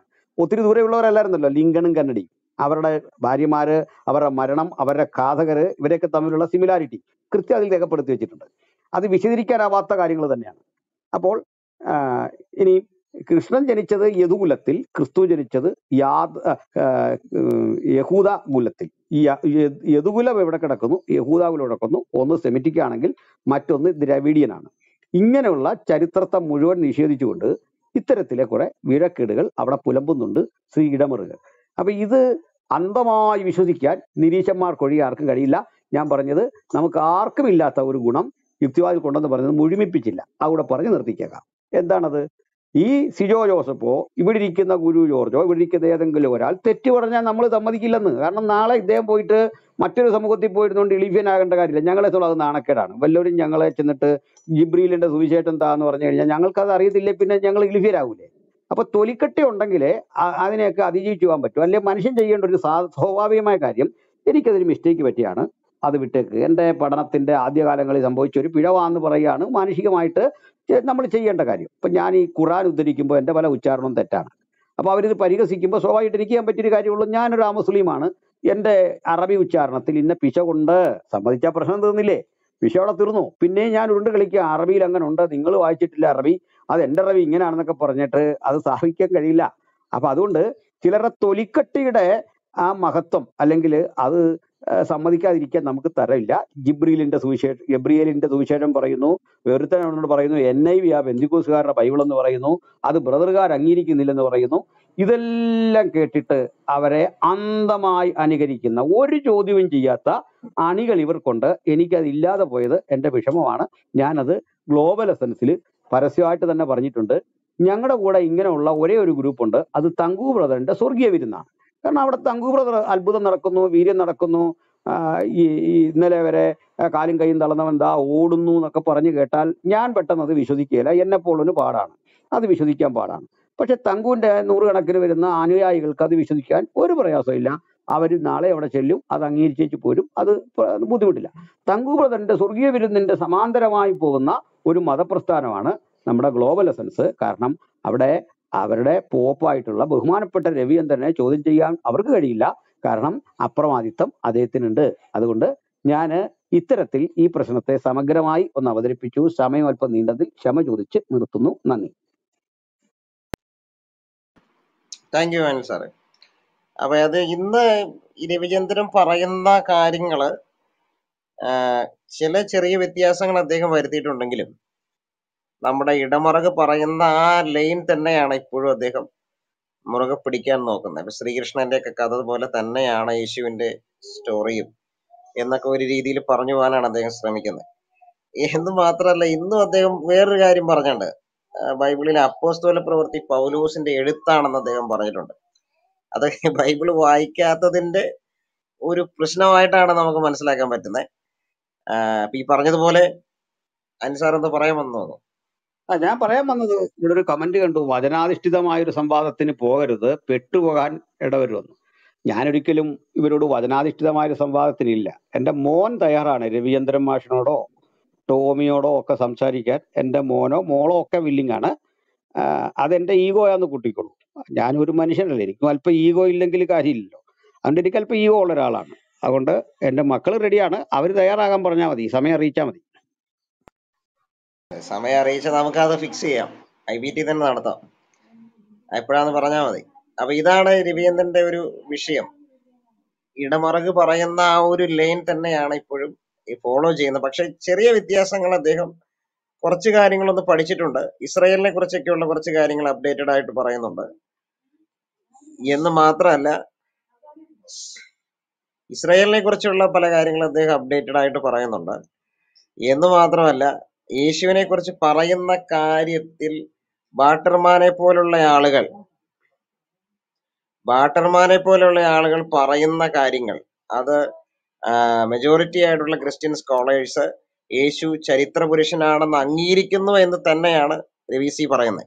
പക്ഷെ അദ്ദേഹം അതിന് കൗണ്ടർ വയ്ക്കുന്ന റോബർട്ട് സ്പെൻസർ, റിച്ചാർഡ് കാരിയർ പോലുള്ള മിത്തിസ്റ്റുകളുടെ വാക്കുകൾ എടുത്തിട്ട് അദ്ദേഹം പറഞ്ഞു വെക്കുന്ന ഒരു കാര്യം, ടാസിറ്റസ് ഇങ്ങനെ പറയോ, യോസീഫസ് ഇങ്ങനെ പറയോ, അതിന് സാധ്യതയുണ്ടോ, അങ്ങനെയൊക്കെ മാത്രമേ രവിചന്ദ്രൻ പറയുന്നുള്ളൂ. അവതരണത്തിലൊക്കെ കുറച്ചുകൂടി ഒരു വ്യത്യാസം വന്നതായിട്ട് ഞാൻ കാണുന്നു ചില കാര്യങ്ങളിൽ, എല്ലാ കാര്യങ്ങളും ഇല്ല. എന്നാൽ യേശുവിന്റെ ഉയർത്തെഴുന്നേൽപ്പ് അതുപോലെ മറ്റു കാര്യങ്ങളൊക്കെ അതൊരു കഥ തന്നെയാണ്, യാതൊരു തെളിവും വയ്ക്കാതെ കഥ തന്നെയാണെന്ന് പറഞ്ഞു പോകുന്ന പഴയ ഒരു രീതി ചില സ്ഥലങ്ങളിൽ കാണാമെങ്കിലും ചെറിയ വ്യത്യാസം വരുത്താൻ അദ്ദേഹം ശ്രമിക്കുന്നുണ്ട്. പിന്നെ അനിൽ സാർ അവസാനം പറഞ്ഞു നിർത്തിയതുപോലെ അവിടുത്തെ എസൻസിന്റെ പോപ്പ് ആരാണ്? രവിചന്ദ്രനാണ്. രവിചന്ദ്രൻ പറയുന്നതിനപ്പുറത്തേക്ക് കാര്യങ്ങൾ പോകത്തില്ല. അവിടെ അദ്ദേഹത്തിന് അപ്രമാദിത്വമുണ്ട്. അല്ലെങ്കിൽ അദ്ദേഹം പറയുന്നത് അദ്ദേഹം ഒരു കാര്യം പറഞ്ഞാൽ, അനിൽ പാസ്റ്ററോട് പറഞ്ഞതുപോലെ, ഞങ്ങൾക്ക് ഇവിടെ ഒരു തെറ്റ് പറ്റിയാൽ ഞങ്ങൾ പരസ്പരം ഒരു മെസ്സേജ് എങ്കിലും അയച്ചെന്ത് ചെയ്യും, അത് തിരുത്തും. പക്ഷെ രവിചന്ദ്രൻ എനിക്ക് തെറ്റുകൾ പറയുന്നത് കേട്ടിട്ട് അവിടെ തിരുത്താൻ, ഒരു മെസ്സേജ് അയച്ചു പോലും തിരുത്താൻ അവിടെ ആരുമില്ല എന്നുള്ളത് നമ്മൾ അത്ഭുതപ്പെടുത്തുകയാണ്. അദ്ദേഹം തീർച്ചയായിട്ടും അവിടുത്തെ പരമാധികാരി തന്നെയാണ്. അദ്ദേഹത്തിന് അപ്രമാദിത്വമുണ്ട്, അതിൽ സംശയമില്ല. ഞാൻ മറ്റു സഹോദരന്മാരിലേക്ക് പോയിട്ട് വീണ്ടും അനിൽ പാസ്റ്റയ്ക്ക് വരേണ്ടതുണ്ട്. ഒന്ന് രണ്ട് ചോദ്യം എനിക്കുണ്ട്. ഗിബോർ ബ്രദർ ഇവിടെ ഉണ്ടോ? ഉണ്ട് സിജോ ബ്രദർ. കേൾക്കാമോ? കേൾക്കാം, പറഞ്ഞോളൂ. Okay, great. കൊടുത്തോട്ടം പാസ്റ്റർ വളരെ ഭംഗിയായിട്ട് കാര്യങ്ങൾ പറഞ്ഞു. എനിക്ക് ഈ ഇസ്ലാം മത വിശ്വാസത്തിലെ മദ്രസ കുട്ടികളുടെ സ്റ്റാൻഡേർഡാണ് ഇവരുടെ ഫോളോവേഴ്സിന്. I may be little aggressive, sorry, ഞാൻ ഇത്ര ഒരു അഗ്രസീവായിട്ടുള്ള ഒരു പെർസെപ്ഷൻ പറയുന്നില്ല. നമ്മള് ഇപ്പം ക്ലബ് ഹൗസിൽ സംസാരിക്കുന്ന ഒരു ഇസ്ലാം വിഷയത്തിൽ സംസാരിക്കുന്ന നേരം നമ്മുടെ ബാക്ക് ചാറ്റില് ഒന്ന് ഈ മുസ്ലിം വിശ്വാസികള് അവരുടെ ഒരു കൺസേൺ അവരുടേതായ രീതിയിൽ ഇതിയുണ്ട്. ഞാൻ എത്തിയസ്റ്റിന്റെ വിഷയത്തിൽ ഇപ്പൊ കൊടുത്തോട്ടം പാസ്റ്റർ ആണെങ്കിലും മറ്റുള്ളവർ സംസാരിക്കുന്ന സമയത്ത് ഇപ്പൊ അനിൽകുമാർ അയ്യപ്പൻ ബ്രദർ ആണെങ്കിലും, സിജോ ബ്രദർ ആണെങ്കിലും, ഗുരുജി ബ്രദർ ആണെങ്കിലും, നമ്മുടെ സഹോദരങ്ങൾ സംസാരിക്കുന്ന സമയത്ത് അവർക്കൊരു ബോൾഡ്നെസ് ഞാൻ കാണുന്നില്ല. ബോൾഡ്നെസ് എന്ന് പറഞ്ഞാൽ ഒന്ന് ഡിഫെൻഡ് ചെയ്യാൻ, അവരുടെ ആ നിരീശ്വരവാദ മതത്തിനെ ഡിഫെൻഡ് ചെയ്യാനുള്ള ഒരു സ്പൈൻ, ഒരു നട്ടെല്ല്. ഞാൻ പലർക്കും റിപ്ലൈ കൊടുക്കുമായിരുന്നു ബാക്ക് ചാറ്റില്. ഇവർ പല കാര്യങ്ങളും ഈ ഇസ്ലാം മത വിശ്വാസികൾക്ക് തത്തുല്യമായ രീതിയിലാണ് ഇവരുടെ റിഫ്ലക്ഷൻ. എന്തെങ്കിലും ഒരു കാര്യം സംസാരിച്ചാൽ അത് ഇപ്പം സംസാരിക്കാൻ നമുക്ക് ഇത്രയും ഫ്രീഡം ഉള്ള, വളരെ വ്യക്തമായിട്ട് അങ്ങോട്ടും ഇങ്ങോട്ടും തത്തുല്യമായ രീതിയിൽ സംസാരിക്കത്തക്ക രീതിയിലുള്ള പ്ലാറ്റ്ഫോം ഉണ്ട്. അവർക്ക് അവരുടെ കാര്യങ്ങള് വന്ന് കൃത്യമായിട്ട് സംസാരിക്കാം. ഇപ്പം കൊടിത്തോട്ടം പാസ്റ്ററോ സിജോ ബ്രദറോ ഇവിടെ സംസാരിച്ച ജെറി ബ്രദറോ ആരെങ്കിലും സംസാരിച്ച ഇതിന് എന്തെങ്കിലും ഒരു കൗണ്ടർ ഉണ്ടെങ്കിൽ തീർച്ചയായിട്ടും സംസാരിക്കാം. ഇപ്പം മറ്റുള്ള സമയത്ത് ഇപ്പൊ സോഷ്യൽ മീഡിയയിലെന്ന് പറഞ്ഞാൽ നമ്മൾ ചാറ്റിലൂടെ ആയിരിക്കും, അല്ലെങ്കിൽ നമ്മുടെ ഒരു കമന്റിലൂടെ ആയിരിക്കും നമ്മുടെ കാര്യങ്ങൾ നമ്മൾ അഡ്രസ് ചെയ്യുന്നത്. പക്ഷെ ഇത്രയും ഒരു ക്ലിയർ കട്ട് ഒരു ഒരു ഒരു മറ്റുള്ളവർ കേൾക്കെ, ഇപ്പൊ കൊടിത്തോട്ടം പാസ്റ്റർ സംസാരിച്ചു, ആരെങ്കിലും സംസാരിച്ചാൽ അത് ഉടനടി കേൾക്കുന്നു, ഉടനടി റിപ്ലൈ വോയിസിലൂടെ തരാനുള്ള ഒരു സംവിധാനമാണ്, ആ ഒരു പ്ലാറ്റ്ഫോമിലാണ് നമ്മൾ ഇരിക്കുന്നത്. അപ്പൊ ഇങ്ങനെയുള്ള വ്യക്തികള് ഇവിടെ വന്ന് അവരുടെ കൗണ്ടർ വെക്കുവാണ്. ഇവിടെ ജയവും തോൽവിയല്ല വിഷയം. ആരുടെ പോയിന്റ് കറക്റ്റ് ആയിട്ട് മേക്ക് ചെയ്യുന്നു, അത് മറ്റുള്ളവര് ഇവിടെ കേട്ടിരിക്കുന്ന വിവരവും വിദ്യാഭ്യാസവും സമുചിതതയും എല്ലാമുള്ള ആൾക്കാരാണ് ഇവിടെ ഇരിക്കുന്നത്. നമ്മളെക്കാട്ടിലും ഉയർന്ന നിലവാരമുള്ളവരും നമ്മളെക്കാട്ടിലും ഉയർന്ന അറിവുള്ള ആൾക്കാരുമാണ് കേൾവിക്കാരെന്ന് ഞാൻ വിശ്വസിക്കുന്നു. കാരണം എന്ന് പറഞ്ഞാൽ ഞാൻ ഒരിക്കലും മറ്റുള്ളവരെ കുറഞ്ഞവരെന്ന് വിശ്വസിക്കുന്നില്ല. അൺടിൽ അൺലെസ് അദ്ദേഹത്തിന്റെ കൺസേൺ അഡ്രസ് ചെയ്തില്ലെങ്കിൽ തീർച്ചയായിട്ടും ഐ വിൽ കം അപ്പ് ഒരു conclusive സ്റ്റേറ്റ്മെന്റിലെത്തും. He is not worth to understand, or he is not worth to listen, or he is not worth to reflect. അതിനൊന്ന് അഡ്രസ് ചെയ്യാനുള്ള കഴിവില്ലെന്ന്. ഞാനിവിടെ ഈ ക്ലബ്ബ് തുടങ്ങിയത് മുതൽ ഞാൻ കാണിക്കുന്ന ഒരു ഫ്രീ തിങ്കർ റാം വന്നിരുന്നു. ഞാനപ്പം സിജോ ബ്രദറിന്റെ അടുത്ത് പറഞ്ഞു, പുള്ളി ഒന്ന് വിളിക്ക്, നമുക്ക് സംസാരിക്കാം. തീർച്ചയായിട്ടും ഞാൻ എല്ലായ്പ്പോഴും അഡ്രസ് ചെയ്യുന്ന ഒരു വിഷയമാണ്. ലോകത്തിലുള്ള ഏതൊക്കെ വിശ്വാസ സംഹിതയുണ്ടോ അവർക്ക് അവരുടെ വിശ്വാസം ഫോളോ ചെയ്യാം. ഫോളോ പാടില്ലെന്ന് ഒരു ക്രിസ്തീയ വിശ്വാസിയും പറയത്തില്ല. പക്ഷെ നമ്മുടെ പോയിന്റ് ഏത് സമയത്തും ഏത് അവന്യൂവിലും നമ്മൾ മേക്ക് ചെയ്യും, നമ്മൾ അഡ്രസ് ചെയ്യും. ഇത് ശരിയല്ല, ഇത് കറക്റ്റ് അല്ല, ഇതിനകത്ത് പ്രോബ്ലം ഉണ്ട് എന്നുള്ള രീതിയിൽ അഡ്രസ് ചെയ്യും. അതല്ല, നിങ്ങൾ അഡ്രസ് ചെയ്യുന്ന വിഷയം തെറ്റാണ്, ഞാൻ പറയുന്ന വിഷയമാണ് ശരിയാണെന്നെങ്കിൽ മറ്റുള്ളവരുടെ മുമ്പിൽ 10 പേരുടെ മുമ്പിൽ പറഞ്ഞെങ്കിലേ മറ്റുള്ളവർക്ക് മനസ്സിലാവത്തുള്ളൂ. അല്ലാതെ ഞാനൊരു എക്കോ ചേംബറിൽ ഇരുന്നിട്ട് പറയാം ഞാൻ മറ്റുള്ളവർ പറയുന്നത് ശരി, അത് കറക്റ്റ് അല്ല എന്ന് പറയുന്നത് തെറ്റാണ്. ഞാനിവിടെ ഈ ഏത്തിയസ്റ്റിന്റെ വിഷയം അഡ്രസ് ചെയ്യുമ്പോൾ ഞാൻ ആ ഏത്തിയസ്റ്റായ ഈ ബാക്ക് ചാറ്റിൽ അഡ്രസ് ചെയ്യുന്ന വ്യക്തികളേക്ക് ഈ ഒരു ചൈനീസ് ലാംഗ്വേജ് ഉള്ള മീറ്റ എന്നുള്ള വ്യക്തിയെയും free thinker റാമിനെയും international free thinker എന്ന് പറയപ്പെടുന്ന പഞ്ചായത്ത് ലെവൽ പോലും ഇല്ലാത്ത ആ വ്യക്തിയെ അഡ്രസ് ചെയ്താണ് ഞാൻ വളരെ കൃത്യമായിട്ടാണ് പറയുന്നത്. ആ 3 പേരോടാണ് ഞാൻ അഡ്രസ് ചെയ്ത് ബാക്ക് ചാറ്റിൽ സംസാരിച്ചത്. നിങ്ങൾക്ക് നിങ്ങളുടെ ഒരു കാര്യത്തിൽ കോൺഫിഡൻസ് ഉണ്ടെങ്കിൽ ഇവിടെ വന്ന് അഡ്രസ് ചെയ്യുക. രവിചന്ദ്രന് ഇത്രയോ വർഷമായിട്ട് ഏത്തിയസ്റ്റിന്റെ ഏതോ സംഭവമാണ് എന്നുള്ള രീതിയിൽ അഡ്രസ് ചെയ്യുകയും ഇവിടെ പലരും ചാലഞ്ച് ചെയ്തിട്ട് അദ്ദേഹത്തിന്റെ നിരീശ്വര മതം എന്ന വിശ്വാസ സംഹിതയെ വിശ്വസിക്കുന്ന വ്യക്തിക്ക് ഇവിടെ വന്ന് അല്ലെങ്കിൽ മറ്റുള്ള ഒരു പ്ലാറ്റ്ഫോമിൽ അഡ്രസ് ചെയ്യാൻ കഴിയാത്തത് എന്തുകൊണ്ട് എന്ന് നിങ്ങളാണ് പോയി ചോദിക്കുന്നത്. ഈ നിരീശ്വര മതത്തിന്റെ നിങ്ങളുടെ ദൈവമായ രവിചന്ദ്രനെ അവിടെ നിങ്ങൾ പോയി ചോദിക്കണം. എന്തുകൊണ്ടാണ് രവിചന്ദ്ര ഉസ്താദെ നിങ്ങൾക്ക് മറ്റുള്ളവരുടെ ചോദ്യത്തിന് ഉത്തരം തരാൻ കഴിയാത്തതെന്ന്. ഇവിടെ ഒരു വ്യക്തി പറയുന്നത് കേട്ട് മീറ്റ ചൈനീസ് ലാംഗ്വേജിൽ എഴുതിയ കൊടിത്തോട്ടം പാസ്റ്ററിന് എസൻസ് ഗ്ലോബലിൽ പോയി കഴിഞ്ഞിട്ട് അവർക്ക് മറുപടി തരാൻ കഴിഞ്ഞില്ല എന്ന്. ഞാൻ അപ്പൊ അദ്ദേഹത്തിനോട് അഡ്രസ് ചെയ്തിട്ട് പറഞ്ഞു, മുകളിൽ വാ, തീർച്ചയായിട്ടും കൊടിത്തോട്ടം പാസ്റ്റർ അതിന് കറക്റ്റ് ആയിട്ടുള്ള ഉത്തരം തരും. ഇപ്പൊ എസൻസ് ഗ്ലോബലില് ഈ കഴിഞ്ഞ മീറ്റിംഗിൽ പോയ സമയത്ത് എന്ത് അഡ്രസ് ചെയ്യാൻ കഴിഞ്ഞില്ല. ഞാൻ സിജോ ബ്രദറിനോട് ഒന്ന് റിക്വസ്റ്റ് ചെയ്യാണ്, ആ ചൈനീസ് ലാംഗ്വേജ് ഉള്ള ആ മീറ്റ എന്ന് പറയുന്ന വ്യക്തി ഒന്ന് മുകളിൽ എടുത്തിട്ട് അദ്ദേഹത്തിന്റെ ആ പ്രോബ്ലം ഒന്ന് സോൾവ് ചെയ്ത് കൊടുക്കണം. എന്റെ ഒരു റിക്വസ്റ്റ് ആണ്. വന്ന് വന്ന് സംസാരിക്കൂ. കൊടുത്തോട്ടം പാസ്റ്റർ അതിന് കൃത്യമായ മറുപടി തരും. എനിക്ക് എന്നെ സംബന്ധിച്ച് കൊടുത്തോട്ടം പാസ്റ്റർ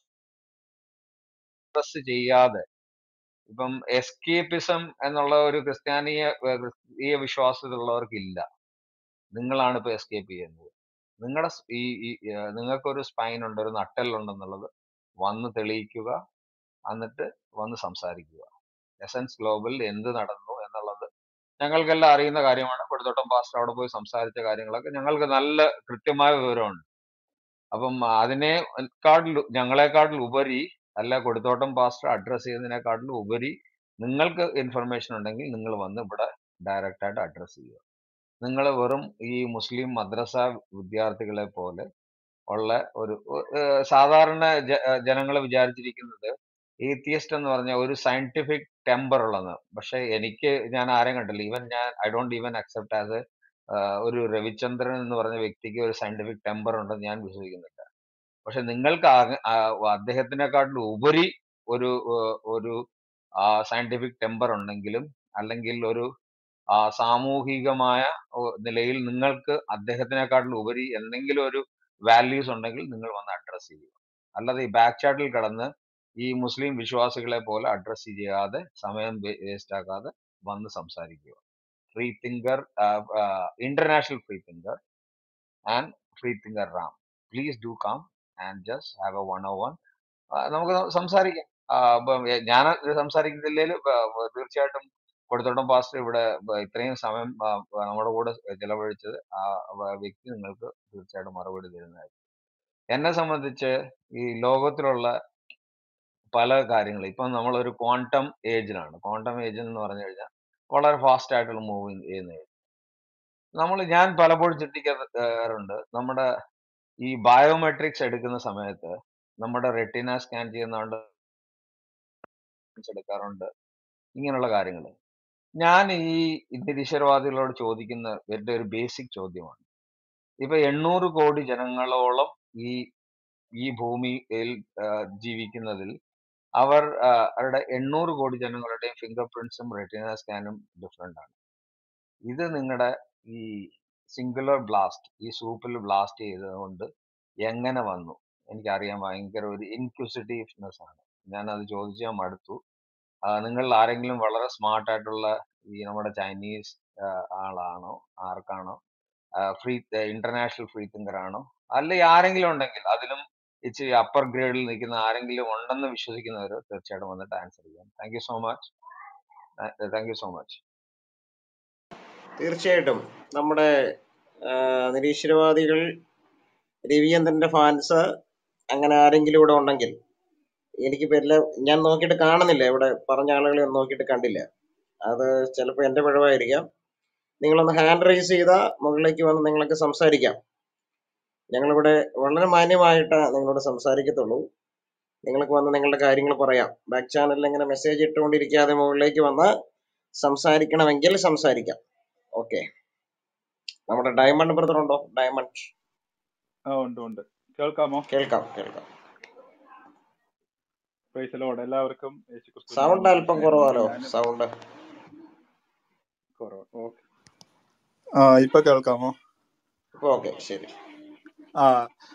ഞാനും വർക്കിലായിരുന്നു, അതുകൊണ്ട് തുടക്കം മുതൽ എനിക്ക് ശ്രദ്ധിക്കാൻ പറ്റിയില്ല, എങ്കിലും ഇടയ്ക്ക് വെച്ച് ജോയിൻ ചെയ്തു.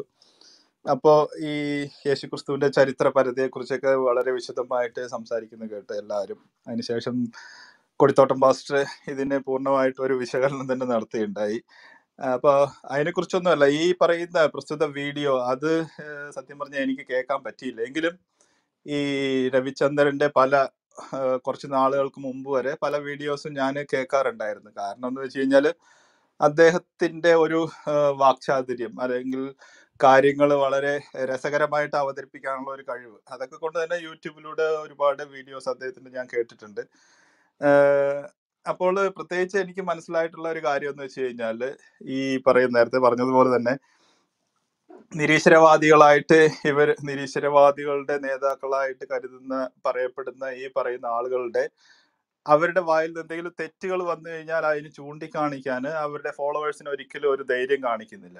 അപ്പോൾ വളരെ പ്രശസ്തമായിട്ടുള്ള ഈ പ്രൊഫസർ രവിചന്ദ്രന്റെ ഈ മിഖായലിന്റെ സുവിശേഷത്തെ കുറിച്ചൊക്കെയുള്ള ആ വിഡ്ഢിത്തരങ്ങൾ കേട്ട് കഴിഞ്ഞാൽ പോലും അതിനെതിരെ ഒന്നും ആരും ഒന്ന് ചോദ്യം ചെയ്യുക അല്ലെങ്കിൽ അത് അങ്ങനെയല്ല എന്ന് പറയാൻ ഒരിക്കലും ആരും ധൈര്യപ്പെടുന്നില്ല. പിന്നെ രവിചന്ദ്രന്റെ ഏറ്റവും വലിയ ഒരു പ്രത്യേകത എന്ന് വെച്ച് കഴിഞ്ഞാൽ അദ്ദേഹത്തിന്റെ എത്ര തെറ്റ് പറഞ്ഞു കഴിഞ്ഞാലും ഒരു ചിരി, ട്രേഡ് മാർക്ക്, ഒരു വിഡ്ഢിച്ചിരിയിലൂടെ പുള്ളി അതിനെല്ലാം കവറപ്പ് ചെയ്യാനായിട്ട് അദ്ദേഹത്തിന് പറ്റും. ഒരു ചിരിയിലൂടെ അദ്ദേഹം എന്ത് തെറ്റ് പറഞ്ഞു കഴിഞ്ഞാലും അതിനെയൊക്കെ കവർ ചെയ്ത് ആളുകളെ ഇങ്ങനെ മയക്കിയെടുക്കാനുള്ള ഒരു കഴിവ്, അതൊക്കെയാണ് ഈ പറയുന്ന നേതാക്കളിൽ നമ്മൾ കണ്ടുകൊണ്ടിരിക്കുന്നത്. അദ്ദേഹത്തിന്റെ ഒരുപാട് തെറ്റുകളൊക്കെ നമ്മളിവിടെ സൂചിപ്പിച്ചിട്ടുള്ളതാണ്.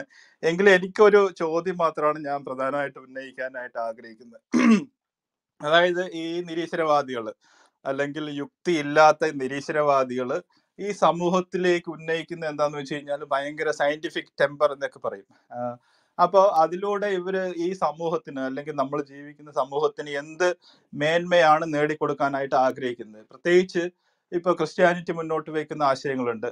യേശു ക്രിസ്തുവിലൂടെയുള്ള നിത്യജീവനെ കുറിച്ച് പറയുന്നുണ്ട്. പക്ഷെ ഈ പറയുന്ന നിരീശ്വരവാദികൾ അവരുടെ നിരീശ്വരവാദത്തിന്റെ മേന്മയായിട്ട് എന്താണ് ഈ സമൂഹത്തിന്റെ മുന്നിലേക്ക് ചൂണ്ടിക്കാണിക്കുന്നത്? ഏതെങ്കിലും ഒരു മനുഷ്യനെ മാറ്റിയെടുത്തിട്ട് ഈ നിരീശ്വരവാദത്തിലൂടെ മാറ്റിയെടുത്തിട്ട് അവന്റെ ജീവിതത്തിലോ സമൂഹത്തിലോ മാറ്റിയെടുക്കാനായിട്ട് കഴിയുന്നുണ്ട്. എന്നാൽ ക്രിസ്ത്യാനിറ്റി അങ്ങനെയല്ല. ഒരുപാട് തെറ്റുകളിലൂടെ കടന്നു പോയിട്ടുള്ളവർ അല്ലെങ്കിൽ വളരെ മോശമായിട്ട് ജീവിതം നയിച്ചിട്ടുള്ള ഒത്തിരി പേരുടെ ജീവിതങ്ങളെ തന്നെ മാറ്റിമറിക്കാനായിട്ട് ക്രിസ്ത്യാനിറ്റിക്ക് കഴിഞ്ഞിട്ടുണ്ട്. യേശുക്രിസ്തുവിനെ അറിയുന്നതിലൂടെ ഒരുവൻ തന്നെ പുതിയ സൃഷ്ടിയായിട്ട് സമൂഹത്തിനും കുടുംബത്തിനും അവർ ജീവിക്കുന്ന ആ ഒരു വിഭാഗത്തിലെ ആളുകൾക്ക് തന്നെ നന്മയും ഒരു മാതൃകയായിട്ട് ജീവിക്കാനാണ് ക്രിസ്ത്യാനിറ്റി ഓരോരുത്തരെയും പഠിപ്പിക്കുന്നത്. അതുപോലെ ഒരു ആയിരക്കണക്കിന് ലക്ഷക്കണക്കിന് ഉദാഹരണങ്ങൾ നമുക്ക് എടുത്തു കാണിക്കാൻ പറ്റും. അതേസമയം ഈ പറയുന്ന നിരീശ്വരവാദം, ഇവരൊക്കെ പ്രഘോഷിക്കുന്ന ഈ നിരീശ്വരവാദം അംഗീകരിച്ച് സമൂഹത്തിലേക്ക് അല്ലെങ്കിൽ അവരുടെ കുടുംബത്തിന് തന്നെ നന്മയായിട്ട് തീരാനായിട്ട് ആർക്കെങ്കിലും കഴിഞ്ഞിട്ടുണ്ടോ? അപ്പൊ ആ ഒരു രണ്ട് വാദഗതി വെച്ചുകൊണ്ട് ഇവര് എങ്ങനെയാണ് ക്രിസ്ത്യാനിറ്റിയെ വിമർശിക്കുന്നത്? അതായത് ക്രിസ്തുമതം അല്ലെങ്കിൽ യേശുക്രിസ്തുവിനെ ഫോളോ ചെയ്യുന്ന ഒരുപാട് പേരുടെ അവരുടെ ജീവിതത്തിൽ പല തെറ്റുകളൊക്കെ സംഭവിച്ചിട്ടുണ്ടാകാം. പക്ഷെ അത് ഒരിക്കലും യേശുക്രിസ്തുവിന്റെ പഠനത്തിന്റെ അടിസ്ഥാനത്തിലോ അല്ലെങ്കിൽ ബൈബിളിന്റെ അടിസ്ഥാനത്തിലോ അല്ല, ആ വ്യക്തിയുടെ ജീവിതത്തിൽ വന്നു പോയിട്ടുള്ള തെറ്റുകളാണ്. അപ്പൊ അതിനെ ചൂണ്ടിക്കാണിച്ചുകൊണ്ട് ക്രിസ്ത്യാനിറ്റി ഇങ്ങനെയാണ് എന്ന് പറഞ്ഞ് വിമർശിക്കുന്നതിൽ യാതൊരു യുക്തിയുമില്ല. എന്നാൽ ഈ പറയുന്ന യുക്തിവാദികൾ സമൂഹത്തിന് മുന്നിലേക്ക് അല്ലെങ്കിൽ നമ്മുടെ തലമുറയ്ക്ക് മുന്നിലേക്ക് വെക്കുന്ന ഒരു എന്താ പറയുന്നത്, ഇവര് ഈ സയന്റിഫിക് ടിമ്പറിലൂടെ ഇവർ ഉദ്ദേശിക്കുന്നത് എന്താണ്? സമൂഹത്തിന് എന്ത് നന്മയാണ് ഈ പറയുന്ന യുക്തിവാദികൾ മുന്നോട്ട് വെക്കുന്നതെന്ന് ചോദ്യം മാത്രം പറഞ്ഞുകൊണ്ട് ഞാൻ നിർത്തുകയാണ്. അവസരം തന്നതിന് നന്ദി. താങ്ക് യു ഡയമണ്ട് ബ്രദറെ. അതില് യുക്തിവാദികളെന്ന് അവരെ പറയാമോ എന്ന് എനിക്ക് അറിയത്തില്ല. നിരീശ്വരവാദികൾ എന്നുള്ള പ്രയോഗമാണ് നല്ലത്. കാരണം ഇവര് യുക്തി ഉപയോഗിച്ച് കാര്യങ്ങൾ പഠിക്കുന്നത് അങ്ങനെയുള്ളവർ വളരെ കുറവാണ്. ഇതിൽ എന്റെ ഒരു നിരീക്ഷണം കേട്ടോ. ഇപ്പൊ ഉള്ള പുതിയ പിള്ളേരാണെങ്കിലും മനുജ മൈത്രി പോലുള്ളവരാണെങ്കിലും ഒരു കൃത്യമായ റെഫറൻസ് വെച്ചൊന്നും അല്ല സംസാരിക്കുന്നത്. അവരിങ്ങനെ അങ്ങ് തട്ടിവിടുക. ഞാനിന്ന് നമ്മുടെ രവിചന്ദ്രന്റെ ഇത് കേട്ടപ്പോൾ നമ്മുടെ കണ്ടത്തിൽ ജോസഫച്ചൻ അതിന്റെ ഉള്ളിൽ ഇരിക്കുന്നുണ്ട്. അദ്ദേഹത്തിന്റെ മുഖം കണ്ടപ്പോൾ എനിക്ക് തോന്നിയത് അദ്ദേഹത്തിന്റെ അടുത്ത പരിപാടിക്ക് വേണ്ടിയുള്ള ഒരു ഒരുക്കത്തിലാണ്. രവിചന്ദ്രനിൽ നിന്ന് ഇൻഫർമേഷൻ കേട്ട് ആ ഇൻഫർമേഷൻ എടുത്ത് അടുത്ത പരിപാടിക്കായിട്ട് അദ്ദേഹം ഒരു ഒരുക്കത്തിന്റെ രൂപത്തിലാണ് അവിടെ ഇരിക്കുന്നത്. വളരെ ഭക്തിയോടെ രവിചന്ദ്രനെ അദ്ദേഹം വീക്ഷിച്ചുകൊണ്ടിരിക്കുന്നുണ്ട്. അപ്പൊ ഇത്രേ ഉള്ളൂ അവിടെയുള്ള നിരീശ്വരവാദികൾ. അപ്പം രവി പറയുന്നതിനപ്പുറത്തേക്ക് പോകുന്നില്ല എന്ന് മാത്രമല്ല, എന്ത് നൽകി എന്ത് സമൂഹത്തിന് നൽകുന്നു എന്നൊന്ന് ചോദിച്ചാൽ അവർക്കതൊക്കെ ഉത്തരം കിട്ടാത്ത ചോദ്യമായിരിക്കും. അതൊരു ഭയങ്കര ചോദ്യമായിട്ടായിരിക്കാം അവർക്ക് തോന്നുന്നത്. ഞാൻ മൈത്രേയന്റെ വീഡിയോസ് മൈത്രേയൻ പറയുന്നത് കഴിഞ്ഞ ദിവസങ്ങളിൽ ഒന്നിൽ കുറച്ച് സമയം കിട്ടിയപ്പോൾ ഒന്നിരുന്ന് കേട്ടു ഈ പുള്ളി എന്തായി പറയുന്നതെന്ന്. ഇദ്ദേഹത്തിന് ഒരു കൗണ്ടർ പറയാൻ പാടില്ല എന്ന് പലരും ചോദിച്ചപ്പോൾ അങ്ങനെ കുറച്ചിരുന്നൊന്ന് കേട്ടു. അപ്പൊ ഇദ്ദേഹം പറയുന്ന പല കാര്യങ്ങളും കേട്ടിട്ട് ചിരിയാണ് സത്യത്തിൽ തോന്നിയത്. അദ്ദേഹം പറയുന്ന മനുഷ്യനെ അങ്ങനെ ഈ വിവാഹമൊന്നും അത്ര കാര്യമുള്ള കാര്യമൊന്നുമല്ല. എന്ത് ചെയ്യാം, അത് കുറച്ച് കഴിയുമ്പോൾ മറ്റൊരാളെ തേടി പോകാം. പുരുഷനാണെങ്കിലും സ്ത്രീ ആണെങ്കിലും മറ്റൊരു ഇത് തേടി പോകാം. ലൈംഗികതയിൽ അങ്ങനെ അതിർവരമ്പുകളൊന്നും ഇല്ല. എന്നൊക്കെയാണ് മൈത്രേയൻ പറയുന്നത്. മനസ്സിലായോ? അപ്പൊ അതിനൊരു ഒരു ധാർമ്മിക ബോധം സമൂഹത്തിന് നൽകാൻ അതൊക്കെ മനുഷ്യനുണ്ടാക്കുന്നതാണ് ഈ ധാർമ്മിക ബോധം എന്നുള്ളതാണ് അദ്ദേഹം പറയുന്നത്. അത്തരം അതിർവരമ്പുകളൊന്നും ഇല്ല. അങ്ങനെ ഒരു ഫ്രീഡം ഉള്ള, സ്വാതന്ത്ര്യമുള്ള ഒരു ജീവിതം നയിക്കാന്നാണ് പറയുന്നത്. അതാണോ ഫ്രീഡം? അതാണോ സ്വാതന്ത്ര്യം? സ്വന്തം അമ്മയുമായിട്ട് ലൈംഗിക ബന്ധത്തിൽ ഏർപ്പെടാവുന്നതാണോ സ്വാതന്ത്ര്യം? അല്ലെങ്കിൽ ഭർത്താവിനെയും ഭർത്താവ് ഭാര്യയെയും വെച്ചു മാറുന്നതാണോ സ്വാതന്ത്ര്യം? അല്ലെങ്കിൽ മറ്റൊരാളെ തേടിപ്പോകുന്നതാണോ സ്വാതന്ത്ര്യം? അപ്പോ അതിന്റെ അങ്ങനെ ആ ഒരു ജീവിതം ആസ്വദിക്കാം എന്നുള്ളതാണ് അദ്ദേഹം പറയുന്നത്. അപ്പൊ ഇവര് സമൂഹത്തിന് കൊടുക്കുന്ന ഒരു ചിന്താശേഷി എന്താണ്? ഇവര് സമൂഹത്തിന് കൊടുക്കുന്ന ഒരു ധാർമ്മിക മൂല്യം എന്താണ്? ഇവര് സമൂഹത്തിന് കൊടുക്കുന്ന ഒരു ഭൗതികമായ തലത്തിൽ ഇവരെന്ത് സംഭാവനയാണ് നൽകുന്നത്? എനിക്കറിയത്തില്ല. ഞാൻ മറ്റു സഹോദരന്മാരിലേക്ക് കൂടി ഒന്ന് പോവുകയാണ്. JK ബ്രദർ ഉണ്ടോ? ഓക്കെ. അനിൽ പാസ്റ്റർക്ക് അതിൽ എന്തെങ്കിലും പറയാനുണ്ടോ? അനിൽ പാസ്റ്റർ അത് കേട്ടായിരുന്നോ? അനിൽ പാസ്റ്റർ കേട്ടായിരുന്നോ? എന്തായിരുന്നു പറയൂ. അല്ല, ഒരു ഈ നിരീശ്വരവാദികളെ സമൂഹത്തിന് നൽകുന്ന എന്താണ് അവർ നൽകുന്നത്? ഏത് രീതിയിൽ ഈ സമൂഹത്തെ സ്വാധീനിക്കാൻ അവർക്ക് പറ്റുന്നുണ്ട്? അവർക്ക് നൽകാൻ പറ്റുന്നെന്നുള്ള ഒരു ചോദ്യമാണ്. വളരെ പ്രസക്തമായ ചോദ്യമാണ്. കാരണം അവർ നൽകുന്നത് എന്തെന്നറിയാൻ അവരുടെ ഉൽപ്പന്നത്തെ പഠിച്ചാൽ മതി. ഇപ്പോൾ അപ്പോളോ എന്നൊരു ടയറുണ്ട്. എന്താണ് അപ്പോളോ വാഗ്ദാനം ചെയ്യുന്നറിയാൻ ആ ടയറിട്ട് വണ്ടി ഓടിച്ചാൽ മതി. അല്ലെങ്കിൽ ഒരു കമ്പനി അതിൻ്റെ റെപ്യൂട്ടേഷൻ എന്തെന്ന് മനസ്സിലാക്കാൻ അവരുടെ അനാലിസിസ് പഠിച്ചാൽ മതി. ഇപ്പം അദാനിയെ വിമർശനം നടത്തിയ അമേരിക്കൻ കമ്പനിയുണ്ട്. ഇവരൊന്നും വിമർശിച്ചാൽ അവരുടെ ക്രെഡിബിലിറ്റി പോവില്ല. കാരണം അത് നമ്മുടെ രാജ്യം പോലല്ല അതിൻ്റെ സെറ്റപ്പ്. വളരെ ആധികാരികമായൊരു വിഷയത്തെപ്പറ്റി പഠിച്ചിട്ട് പറയുന്നില്ല, അതിൻ്റെ ക്രെഡിബിലിറ്റി അങ്ങ് പോകും ഈ പറയുന്ന ആളുകളുടെ. എന്നതുപോലെ നമുക്ക് എന്താണ് നിരീശ്വരത്വം കൊണ്ടുള്ള പ്രയോജനം എന്നറിയാൻ വേണ്ടി ഇവരുടെ ഉൽപ്പന്നങ്ങളെ പഠിക്കാം. രവിചന്ദ്രൻ അദ്ദേഹം കുറഞ്ഞ പക്ഷം സമൂഹമധ്യേ അവതരിപ്പിച്ച കാര്യങ്ങളെല്ലാം ബ്ലണ്ടറാണ് ആണല്ലോ. ഇനി ഈ പറഞ്ഞ ജോസാറ് സ്വയം ഇളിഭ്യനാകാൻ ഒരു ബുദ്ധിമുട്ടുമില്ലാത്ത ഒരു ബഫൂണാണ് ആ പ്രിയപ്പെട്ട സാറ്. പറയാതിരിക്കാൻ തരമില്ല. കാരണം അദ്ദേഹം ആ പുഞ്ചിരിയൊക്കെ പിറ്റ് ചെയ്ത് വന്നിരുന്നുകൊണ്ടൊരു ഭയങ്കര സിദ്ധാന്തം പറയുന്ന പോലെ ഇത് കണ്ടാൽ നിങ്ങൾക്ക് ചിരിയാവുന്നത്, എനിക്ക് കരച്ചിലാവുന്നത്. കാരണം നമ്മുടെയൊക്കെ പിതാക്കന്മാരുടെ പ്രായമുള്ളൊരു മനുഷ്യൻ അവിടെ വന്നിട്ട് പൗലോസ് ഹോമോസെക്സ്വൽ ആയിരുന്നെന്നും യുസ്തൂസ് യോസഫ് പെന്തക്കോസ്ത് ആയിരുന്നൊക്കെ പറയുക. ഇനി ഒന്ന് കേട്ടോ, ഈ യുസ്തൂസ് യോസഫിന്റെ ആ സമൂഹത്തിലെ ഏറ്റവും മുതിർന്ന ആളിന്റെ പേര് ആര്യൻ വർഗീസ് പ്രബോധകർ എന്നാണ്. അദ്ദേഹം എൻ്റെ അയൽക്കാരനാ. അദ്ദേഹത്തിന്റെ മോളാണ് എൻ്റെ മോനെ ട്യൂഷൻ പഠിപ്പിക്കുന്നത്. അതിന്റെ അവസാന വാക്കാണെന്ന് ഓർത്തണം ആ സമൂഹത്തില്. കാരണം അതൊരു സൂക്ഷ്മ ന്യൂനപക്ഷമാണ്. അപ്പൊ ഇപ്പൊ ആ ടീച്ചറെ വിളിച്ചാൽ മതി ചോദിക്കാൻ. മനസ്സിലായോ? എനിക്ക് എന്തെങ്കിലും ആഗ്രഹമുണ്ട് ഈ നമ്മുടെ ആ സ്ട്രാറ്റജി ഒന്നും പറഞ്ഞു കൊടുക്കാതിരിക്കാൻ നല്ലത്. ഇവരൊക്കെ സ്റ്റേജിൽ ഇരിക്കുമ്പോൾ നേരെ അങ്ങോട്ട് കണക്ട് ചെയ്യുക. നിങ്ങൾ പെന്തക്കോസ്താണോ, എന്നെങ്കിലും ആയിരുന്നോ? നമ്മുടെ സമൂഹത്തോടുള്ള നിരീക്ഷണം എന്താന്ന് പറയും. സാർ ഒന്നുകൂടെ അവിടുന്ന് വിളറി വെളുക്കും. അതാണ് അവിടെ സംഭവിക്കാൻ പോകുന്നത്. പിന്നെ ഒരു മനുഷ്യനോട് ഞാനിതൊന്നും ചെയ്യില്ല. കാരണം എനിക്ക് കുറെ എത്തിക്സ് ഉണ്ട്. നിങ്ങൾ പറഞ്ഞ പോലെ ഞാൻ പാലിക്കേണ്ട കുറെ മര്യാദയുണ്ട്. ഇതൊക്കെയാണ് ചെയ്യേണ്ടത്. കാരണം ഇങ്ങനെയുള്ള പ്രൊഡക്ഷൻസിനെ ഓരോന്നിനെ എടുത്ത് നോക്കാം. ഇവരിൽ സമൂഹത്തിന് ഇവർ കൊടുക്കുന്ന സന്ദേശം എന്താണെന്നറിയാൻ, ഒന്ന്, ബൗദ്ധികമായി ഇവർ പാപ്പരാവുകയാണ്. അതാണ് ഏറ്റവും വലിയ വിഷയം. 3 തരം യുക്തിവാദി സമൂഹങ്ങൾ ഇവിടെ ഉണ്ട്. ഒന്നെന്ന് പറയുന്നത്, ഞാൻ സംഘടനാപരമായിട്ടാണ് പറയുന്നത്, ഒന്ന് ഈ എസൻസിന്റെ ആ രൂപത്തിലുള്ള ന്യൂ ജനറേഷൻ യുക്തിവാദികളാണ്.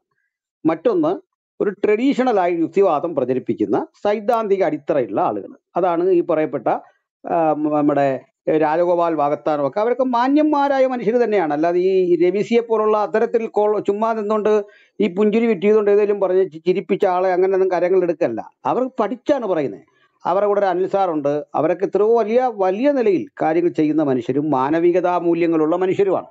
അപ്പൊ ഞാനോ അവരെ, പക്ഷേ നമ്മുടെ വിരുദ്ധ ധ്രുവത്തിലാണ് അവർ നിൽക്കുന്നത്. അവർ ബൈബിളിന്റെ വിശ്വാസികളൊന്നും അല്ല, ബൈബിളിനെ എതിർക്കുന്നുണ്ട്. പക്ഷേ ക്രിസ്ത്യാനിത്വത്തിന്റെ സേവനങ്ങളെ അവർ വിലമതിക്കുന്നുണ്ട്. അപ്പോഴും അത്തരത്തിൽ അവർ കാണുന്നുണ്ട്. അങ്ങനെയുള്ള ഒരു ഗ്രൂപ്പ്. 2, ഈ ഏതാണ്ട് അന്യം നിന്ന് പോയതും ആർക്കും വേണ്ടാത്തതുമായ, അതായത് ഈ പറയപ്പെട്ട ആളുകൾ ഇപ്പോഴും സർവൈവ് ചെയ്യുന്നുണ്ട്. ഈ ക്ലാസിക്കലായിട്ട് അല്ലെങ്കിൽ താത്വിക അടിത്തറയിൽ നിന്നുകൊണ്ട് യുക്തിവാദത്തെ പ്രചരിപ്പിക്കാൻ ശ്രമിക്കുന്ന ആളുകൾ. ശ്രീനാരായണന്റെ ദർശനങ്ങളെ, അതുപോലെ തന്നെ മറ്റേ കാൾമാർക്സിന്റെ ദർശനങ്ങളിലെ ശരിയും തെറ്റും ഒക്കെ ചിന്തിച്ചുകൊണ്ട് യുക്തിവാദ പ്രചരണം നടത്തുന്ന ഒരു സംഘമാണത്.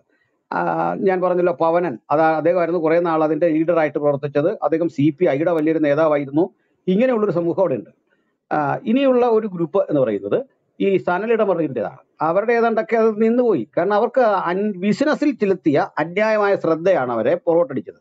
എന്ന് പറഞ്ഞാൽ ഈ രാജഗോപാൽ ഭാഗത്താനൊക്കെ നയിക്കുന്ന യുക്തിവാദി സംഘം ഒരു ബിസിനസ് മൈൻഡോടല്ല ഇതിനെ കാണുന്നത്. അവരത് ഓടിക്കുന്നത് തന്നെ വളരെ അത്യധ്വാനം ചെയ്തും അതിന് ഓരോ ലക്കവും പൈസ കണ്ടെത്തിയൊക്കെ ബുദ്ധിമുട്ടി തന്നെ പോകുന്നവരാണ്. എന്നാൽ യുക്തിവാദം കൊണ്ട് വളരെ സമ്പത്തുണ്ടാക്കിയൊരു സമൂഹമാണ് ഈ സനലിടമറിൻ്റെ ആൾക്കാർ. അവര് അതിൽ ഇത് യുക്തിവാദത്തെ വിറ്റ് കാശാക്കാൻ ശ്രമിച്ച ഒരു തരം ആൾക്കാരാണ്. ഇനി ഗ്ലോബൽ എസൻസിന് ഞാൻ അത്ര ഒരു ആരോപണം മുമ്പോട്ട് വെക്കുന്നില്ല. അത് എന്റെ കാരണം എന്താണെന്ന് വെച്ചാൽ അവർ വാർത്തെടുത്തത് അവർ സൃഷ്ടിച്ചതും ഉപരിതലത്തിൽ കൂടി കാര്യങ്ങളെ വീക്ഷിച്ച് അണികളെ കൂടെ നിർത്താൻ അപരനെ വെറുതെ ഒന്ന് കളിയാക്കി ഒന്ന് പരിഹസിച്ചിട്ട് പോവുക. കഥപുസ്തകമാണ് ബൈബിള്, അല്ലെങ്കിൽ നിങ്ങൾ കഥപുസ്തകം എന്ന് പറഞ്ഞ ഒരു തെളിവോടുകൂടി വേണ്ട ഉദ്ധരിക്കാൻ. അതിൽ പറയുന്ന ചരിത്രപരതയുണ്ടോ അതിൽ തെറ്റുണ്ടോ എന്നൊക്കെ വിശകലനം ചെയ്ത് പറയാനുള്ള ഒരു ശ്രമം നടത്തുന്നില്ല. അപ്പൊ ഈ രൂപത്തിലാണ് അവരുടെ കാര്യം. അപ്പൊ ഇവർ സൃഷ്ടിച്ച ഓരോരുത്തരെ എടുക്കാം. ഇനി ഞാൻ ലാസ്റ്റ് പറഞ്ഞൊരു കാര്യമുണ്ട്. ഈ ഞാൻ ചിലരെ പേര് പറയാൻ എനിക്കും ബുദ്ധിമുട്ടുണ്ട്. എനിക്ക് അതിനകത്ത് നല്ല സുഹൃത്തുക്കളുണ്ട്.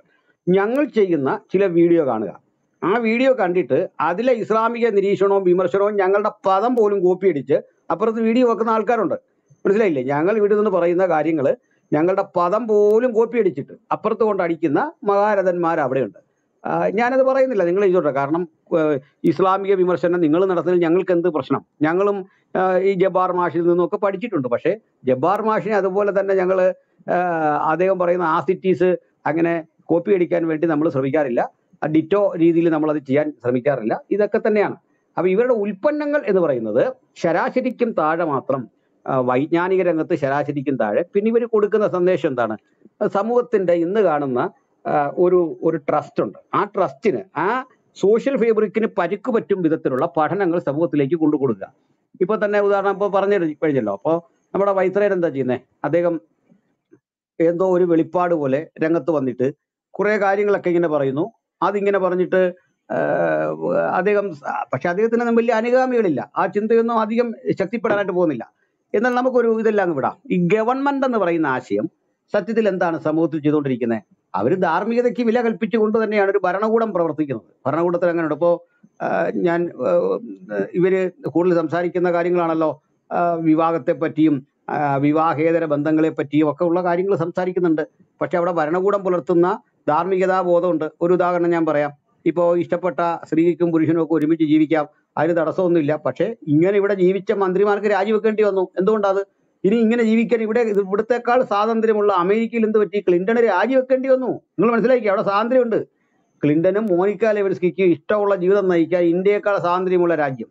അപ്പോൾ ക്ലിന്റന് രാജിവെക്കേണ്ടി വന്നു, തലസ്ഥാനം ഒഴിയേണ്ടി വന്നു. കാരണം ധാർമ്മികതയ്ക്ക് മനുഷ്യൻ കൽപ്പിക്കുന്ന വില അത് സാമൂഹ്യ പ്രതിബദ്ധതയുടെ കൂടെ ഭാഗമാണ്. അതിനെയൊക്കെ നശിപ്പിച്ചിട്ട് സമൂഹത്തിൽ നിലനിൽക്കുന്ന എന്താ പറയുക, ആ ഓർഡറിനെ അത് നശിപ്പിച്ച് കളയുക.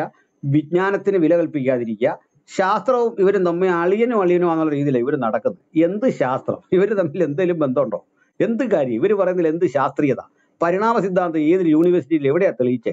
അതിന്റെ ലൂപ്പ് ഹോളുകൾ ഓരോന്നോരോന്ന് ചോദിക്കുമ്പോൾ ഓടി ഒളിക്കുന്ന മഹാരഥന്മാരെ ഞാൻ അവിടെ കണ്ടിട്ടുള്ളൂ. ഇതാണ് ശരി. പിന്നെ ഒന്നുകൂടെ ഞാൻ പറഞ്ഞു നിർത്താം. ഇവരുടെ ആ കഴിവ്, ഞാൻ പറഞ്ഞ ഈ പ്രഭാഷണ ചാതുര്യം ഒരു കഴിവ് തന്നെയാണ്. അതില്ലെന്ന് പറയാൻ വയ്യ. ഇനിയും നമ്മളേറെ വിമർശിക്കുന്ന ഒരാളാണല്ലോ മുജാഹിദ് ബാലുശ്ശേരി. അദ്ദേഹം നല്ലൊരു പ്രഭാഷകനാണ്. ആ കാര്യത്തിൽ സംശയം എന്താ? അബ്ദുൽ നാസർ മദനി നല്ല പ്രഭാഷകനാണ്. എന്ന് പറഞ്ഞ പോലെ രവിചന്ദ്രൻ നല്ല പ്രസംഗനാണ്. അത് അംഗീകരിക്കാൻ ഒരു മടിയിരിക്കില്ല. നല്ല രീതിയിൽ അദ്ദേഹം വിഷയങ്ങൾ അവതരിപ്പിക്കുന്നു. ആളുകൾക്ക് അത് കാര്യം മനസ്സിലാകുന്നു. അതുപോലെ ജബ്ബാർ മാഷ് കേൾക്കത്തില്ലേ? ലൂയിസ് ബ്രദറെ, നിങ്ങളുടെ സിഗ്നലിന്റെ കേൾക്കുന്നുണ്ട്. ജബ്ബാർ ബ്രദറെ കേൾക്കുന്നുണ്ടോ? കേൾക്കുന്നുണ്ട്. അവിടെ ക്ലിയർ ആണ്. എനിക്ക് തോന്നുന്നു ലൂയിസ് ബ്രദറിന്റെ സിഗ്നലിന്റെ പ്രശ്നമായിരിക്കാം. കേൾക്കുന്നുണ്ട്. നല്ല രീതിയിൽ കാര്യങ്ങൾ അവതരിപ്പിക്കുന്നുണ്ട്. ആ കഴിവ് അദ്ദേഹത്തിനുണ്ട്. ഞാനിത് വെറുതെ പ്രശംസിച്ച് പറയല്ല. ഇതേ ഞാൻ തന്നെ പറയാറുണ്ട്. ഈ മുഹമ്മദ് ഈസയുടെ ഒരു വീഡിയോ കാണുക എന്ന് പറഞ്ഞാൽ അവർക്ക് സമാധാനത്തിലുള്ള നോബൽ സമ്മാനം കൊടുക്കണം. കാരണം അത് ഭയങ്കര വിരസമാണ്, കേട്ടിരിക്കാൻ വലിയ പാടാണ്. മനസ്സിലായില്ലേ? വലിയ ബുദ്ധിമുട്ടാണ് അത് കേട്ടിരിക്കുക. ചിലർ മുഹമ്മദ് ഈസയുടെ വീഡിയോ കണ്ടോ എന്ന് ചോദിക്കുന്നുണ്ട്. മുഹമ്മദ് ഈസ വീഡിയോ ഇടുമ്പോഴേ വിരസമായ ഒരു മാനസികതയിലാണ് ഞാനിത് കേൾക്കാനിരിക്കുന്നത്. കാരണം അസാധ്യമായ ഒരു മനക്കരുത്തുണ്ടെങ്കിലേ മുഹമ്മദ് ഈസയുടെ വീഡിയോ കേൾക്കാൻ പറ്റുള്ളൂ. ഇത് ബാലുശ്ശേരിയുടെ കാര്യത്തിലില്ല, എം മോഹന്റെ കാര്യത്തിൽ പോലും ഇല്ല. അത് കാരണം അത് അവരുടെ പ്രഭാഷണ ചാതുര്യമാണ്. അപ്പോൾ അത് ആ കുറ്റം പറയല്ല, ആരെയും കുറ്റം പറയുന്നില്ല. അത് രവിചന്ദ്രൻ മാഷിന് നല്ല രീതിയിൽ അത് പറയാനുള്ള കഴിവുണ്ട്. അദ്ദേഹം ഒരു ടീച്ചർ എന്ന നിലയിൽ അദ്ദേഹത്തിന്റെ സ്റ്റുഡൻസിന് അത് ആ ശൈലി ഇഷ്ടമായിരിക്കാം. പക്ഷെ പ്രശ്നം അതേ ഒരു ടീച്ചർ ആയിരിക്കുന്നതാണ് ഏറ്റവും വലിയ അപകടം. കാരണം ഇത്തരം ബ്ലണ്ടർ കേൾക്കേണ്ടി വരുന്നു എന്നുള്ള ഒരു പ്രശ്നമുണ്ട്. അപ്പോൾ തന്നെ ആകർഷണീയമായ ഒരു ശൈലിയിൽ അദ്ദേഹത്തിന് സംസാരിക്കാൻ കഴിയുന്നു എന്നത് ഞാൻ അഭിനന്ദനത്തോടെ ഓർക്കുന്നു. പക്ഷെ പഠിപ്പിക്കുന്ന ബ്ലണ്ടർ ആണെങ്കിൽ പറഞ്ഞിട്ട് കാര്യമില്ല. അദ്ദേഹത്തിന്റെ മേഖല സാഹിത്യമാണ്. ആ മേഖല വിട്ടിട്ട് അദ്ദേഹം ആർജിതമായൊരു പഠനം കൊണ്ട് ശാസ്ത്രമാണെന്നോ ചരിത്രമാണെന്നൊക്കെ പറഞ്ഞ് പോകുന്നുണ്ട്. അതിനകത്ത് കാര്യമൊന്നുമില്ല, കഴമ്പില്ല, യാതൊരുതര കഴമ്പും ഇല്ലാത്ത കാര്യങ്ങളാണ് അദ്ദേഹം പഠിപ്പിക്കുന്നത്. ഇപ്പോ യുക്തിവാദികളെ കൊണ്ട് സമൂഹത്തിനുള്ള പ്രയോജനം എന്ന് പറഞ്ഞാൽ ചിന്താപരത നഷ്ടപ്പെട്ടു പോയ തരം താണ വിമർശനം നടത്തുന്ന കുറെ ഫലിത ബിന്ദുക്കളെ സൃഷ്ടിച്ചെടുക്കാൻ അവർക്ക് സാധിക്കുന്നുണ്ട്. വെറുതെ കുറെ കാര്യങ്ങൾ പറയുന്നു, അത് കേട്ടിരുന്ന് ചിരിക്കുന്ന കുറെ ആളുകളെ. അപ്പൊ ഈ ചിരിക്കുക എന്ന് പറഞ്ഞാൽ ഇളിക്കുക എന്നൊരു പദം ഞാൻ പറയാണ്, ആ പദമാണ് ചെയ്യുന്നത്. വെറുതെ ഇരുന്ന് ഇളിച്ചിട്ട് പോവുക, അല്ലാതെയൊന്നും.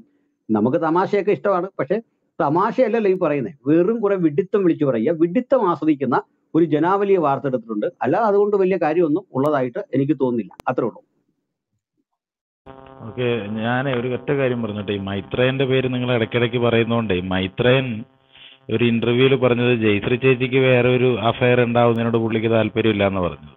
നാട്ടുകാരുടെ കാര്യത്തിലാണ് പുള്ളിക്ക് മറ്റൊരു അഭിപ്രായം ഉള്ളത്. വീട്ടുകാരിയുടെ കാര്യത്തിൽ നേരെ തിരിച്ചാ. ഒരു ഇന്റർവ്യൂവിൽ പുള്ളി അങ്ങനെയാ പറഞ്ഞത്, ജയശ്രീ ചേച്ചിക്ക് അങ്ങനെ ഒരു അഫയർ ഉണ്ടാവുന്നതിനോട് പുള്ളിക്ക് താല്പര്യമില്ല. നിങ്ങൾ ആരെയും കണ്ടിട്ടുണ്ടോന്ന് എനിക്കറിയില്ല. ഒരു TV ഇന്റർവ്യൂവിലാണെന്ന് എനിക്ക് തോന്നുന്നത്. ഞാൻ യൂട്യൂബിലാണ് കണ്ടത്, അല്ലെങ്കിൽ ഏതെങ്കിലും ഒരു യൂട്യൂബ് ചാനലിന് കൊടുത്ത ഇന്റർവ്യൂ ആയിരിക്കും. അതാണ് മൈത്രേന്റെ നിലപാട് കേട്ടോ. അപ്പൊ മൈത്രേനെ നമ്മൾ അങ്ങനെ കൊച്ചാക്കി കാണരുത്. നാട്ടുകാരുടെ കാര്യത്തിൽ പുള്ളിക്ക് പ്രത്യേക ഇൻട്രസ്റ്റ് ഉള്ളത് കൊണ്ട് പുള്ളി പറയുന്നതാണ്. ആ കുഴപ്പമില്ല. അതിപ്പോ ഇതിലൊക്കെ നമ്മളെന്തോ പറയാനാ. ഈ ലേറ്റസ്റ്റ് ആയിട്ട് പറഞ്ഞ പുറത്തിറങ്ങിയിട്ടുണ്ട്. അല്ല സിജോ ബ്രദറെ, ജയശ്രീ ചേച്ചിക്ക് താല്പര്യമുണ്ട്. ജയശ്രീ ചേച്ചിക്ക് താല്പര്യമുണ്ട്, പുള്ളിക്കാരി അത് തുറന്നു പറഞ്ഞു. അതെ അതെ, ജയശ്രീ ചേച്ചിക്ക് അങ്ങനെ താല്പര്യപ്പെടാനുള്ള അവകാശം പുള്ളിക്ക് കൊടുത്തിട്ടുണ്ട്. പുള്ളി അങ്ങനെ പോകാനാണ് പറയുന്നത്. അല്ല പുള്ളിക്കാരിക്ക് താല്പര്യമുണ്ട്. പക്ഷെ ജയശ്രീ ചേച്ചിക്ക് താല്പര്യമുണ്ട്. ഒരു എക്സ്ട്രാ അഫയറിനെ പറ്റി ചേച്ചി ആലോചിക്കുന്നുണ്ടെന്ന് പറഞ്ഞു. പക്ഷെ പുള്ളിക്ക് അത് വളരെ വേദനാജനകമാണെന്ന് പുള്ളി അപ്പൊ തന്നെ തുറന്നു പറഞ്ഞു. അപ്പൊ പുള്ളിക്കാരിക്ക് തന്നെ ഒരു ഞെട്ടലേ, മൈത്രേൻ ഇങ്ങനെയൊക്കെ ഉണ്ടോന്ന് ഇന്റർവ്യൂ തന്നെ. ചില കാര്യങ്ങളാണ്. അതെ അതെ അതെ, ഇനിയിപ്പോ ഒരു ചർച്ച വിടാം, അതൊരു സുഖമില്ല. നമുക്ക് വിഷയത്തിലേക്ക് ലൂയിസ് ബ്രദർ ഉണ്ടോ? ലൂയിസ്, ഞാൻ സംസാരിക്കട്ടെ. Thank you. കൊടിത്തോട്ടും പാസ്റ്ററും രണ്ട് ജിബോ ബ്രദറും സിജോ നിങ്ങളൊക്കെ വാക്കുകൾ കേൾക്കുമ്പോൾ സന്തോഷം. ഞാൻ ഈ നിങ്ങളുടെ ഹാൻഡ് റൈസ് ചെയ്തതിൻ്റെ ഒരു മെയിൻ കാരണം എന്ന് വെച്ച് കഴിഞ്ഞാൽ ഒരു എക്സ്പീരിയൻസ് ഷെയർ ചെയ്യാൻ വേണ്ടിയിട്ടാണ്. എനിക്ക് തോന്നുന്നു ഒരു കോവിഡിന് മുമ്പ് എൻ്റെ മകളുടെ കല്യാണത്തിന് ആവശ്യമായി അത് എൻഗേജ്മെന്റ് ഒക്കെ നടത്താൻ വേണ്ടി ബാംഗ്ലൂർ പോയി തിരിച്ചു വരുമ്പോൾ രാത്രിയിൽ ഈ പറഞ്ഞ രവിചന്ദ്രന്റെ കൂട്ടുകാരുണ്ടായിരുന്നു. അവരൊരു എത്തിസ്റ്റാണ്, സ്വതന്ത്ര ചിന്തകൻ, ഒരു പ്രൊഫസറാണെന്ന് അവൻ പറയുന്നത്. ഇതുപോലെ തന്നെ ഇംഗ്ലീഷ് പഠിപ്പിക്കുന്ന ഒരു അധ്യാപനാണ്, നല്ല സ്മാർട്ടാണ്. അപ്പൊ ഞാൻ ഇങ്ങനെ നിങ്ങളെ പോലെ ഇത്ര ഫ്രൂഡായിട്ട് സംസാരിക്കുന്നത് അവിടെ ഷെയർ ചെയ്യാം. അത്ര ഞാൻ പിന്നീട് നിർത്തിയേക്കോളാം.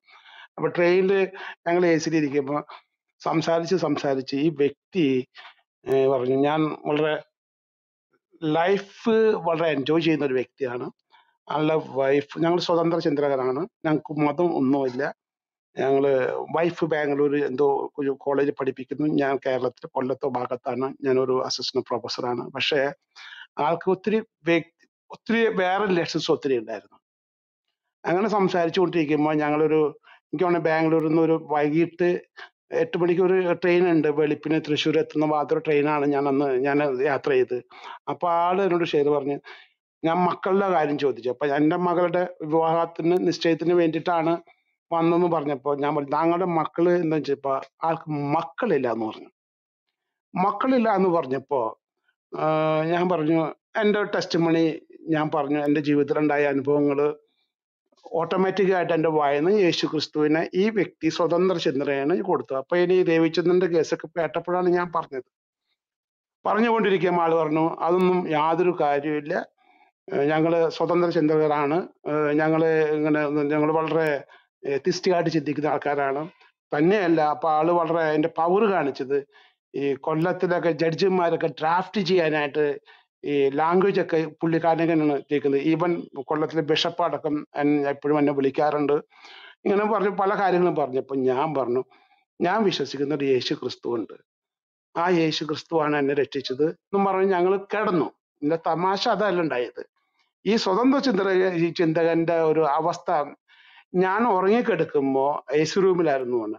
എന്നെ കിടന്നിട്ട് എന്നെ 5:30 വിളിച്ച് ഏൽപ്പിക്കുകയാണ് ചെയ്തത്. ഞാൻ നല്ല ഡീപ്പായിട്ടൊക്കെ എടുക്കുമ്പോൾ പറയുന്നത്, ഈ യേശു ക്രിസ്തു എന്ന് പറഞ്ഞ വ്യക്തി ഞങ്ങളുടെ വിഷ്ണുവിന്റെ അവതാരമാണെന്ന് പറഞ്ഞു. ഞാൻ ഈ ഉറക്കത്തിൽ പറയുമ്പോൾ ഇത് നിങ്ങൾ വിശ്വസിക്കുന്ന അറിയില്ല, ഞാൻ ഞെട്ടിപ്പോയി. ഞാൻ ആ സബ്ജക്റ്റ് വിട്ട് കഴിഞ്ഞ് പിന്നീട് സംസാരിക്കുമ്പോൾ ഇത് എന്തായി പറയുന്നു, ഞാൻ തന്നെ അപ്സെറ്റായി. പെട്ടെന്ന് ഞാൻ പറഞ്ഞു, അങ്ങനെയാണെങ്കിൽ നിങ്ങളുടെ അവതാരങ്ങളിൽ ഒരാള് മാത്രം ഉയർത്തെഴുന്നിട്ടുണ്ടോ ജീവിച്ച് മരണപ്പെട്ട്. ഇത് കഴിഞ്ഞപ്പോ ഈ കക്ഷി എന്ന് പറഞ്ഞു കഴിഞ്ഞാൽ ഞാൻ മുഖത്ത് നോക്കുമ്പോൾ ഇവൻ എനിക്കറിയില്ല, ഇവൻ ഒരു എത്തിസ്റ്റിക് ആയാണോ സ്വന്തം വളരെ പറയില്ല, നിരാശനായിട്ട് ഞാൻ പറഞ്ഞു, എന്തുകൊണ്ട് നിങ്ങൾ യേശുവിനെ വിശ്വസിക്കുന്നില്ല എന്ന് പറഞ്ഞു. എന്ന പോലത്തെ അവസ്ഥയാണ് ഞാൻ ഇപ്പൊ നിങ്ങളെ വാക്കുകൾ കേൾക്കുമ്പോൾ ഈ രവിചന്ദ്രന്റെ കേൾക്കും. ഇവന്റെ ഉള്ളിലൊക്കെ ഒരു ചിന്താഗതിയുണ്ട്. ഈ ഈ ഈ സംഖ്യകളുടെ ഒരു സാധനം ഉണ്ട് അവന്റെ ഉള്ളിൽ കിടക്കുന്നുണ്ട്. അവൻ സംഖ്യകളെ കുറിച്ച് അധികം വിളിച്ച് പറയാറില്ല. അങ്ങനത്തെ ഒരു സ്വതന്ത്ര ചിന്തകൻ എന്റെ മുമ്പിൽ പെട്ടിട്ട ഒരു അവസ്ഥ ഞങ്ങൾ ഷെയർ ചെയ്യുന്നില്ല. അവന്റെ മുഖം പാളിപ്പോയി. എനിക്കറിയില്ല ആ സമയത്ത് എങ്ങനെ പെട്ടു. ഞാൻ ഉറങ്ങിക്കിടക്കുന്ന വ്യക്തി പറഞ്ഞു, അങ്ങനെ എന്തുകൊണ്ട് നിങ്ങൾ യേശുവിനെ വിശ്വസിക്കുന്നില്ല? ആ യേശുവിനെ നിങ്ങൾ എന്തുകൊണ്ട്, അവൻ മരിച്ചു ഉയർത്തെഴുന്നേറ്റു, മനസ്സിലായ ഈ അത് നിങ്ങൾ അവതാരണ എന്തുകൊണ്ട് ചിന്തിക്കും. അവൻ അടിപാളിസായി എന്നോട് പറയാതെ, അവൻ പാലക്കാട് എന്നോട് മിണ്ടാതെ, ഞാൻ തൃശ്ശൂർ ഇറങ്ങി, ഞാൻ നേരെ നിൽക്കുമ്പോൾ അവന്റെ അടുത്ത് കാണാനില്ല. ജസ്റ്റ് ഷെയർ ചെയ്യാന്ന് മാത്രമല്ല, ഇവരൊക്കെ സ്വതന്ത്ര ചിന്തകളുള്ളവരും അതുപോലെ തന്നെ എത്തിസ്റ്റ് എന്ന് പറഞ്ഞിട്ട് കാര്യമില്ല. ഇവരുടെ ഉള്ളിൽ ഒരു സംഗീത ഒരു മനോഭാവം ഉള്ളിൽ കിടക്കുന്നുണ്ട്. അതിന് എന്തുമാത്രം അവർ നമ്മളെ ഈ പറഞ്ഞില്ലേ, നമ്മളെ എന്തുമാത്രം വൃത്തികേടായി പ്രസന്റ് ചെയ്യാന്നുള്ള ധാരണ മാത്രമേ ഇവർക്ക് ഉള്ളിലുള്ളൂ, ഒന്നുമില്ല.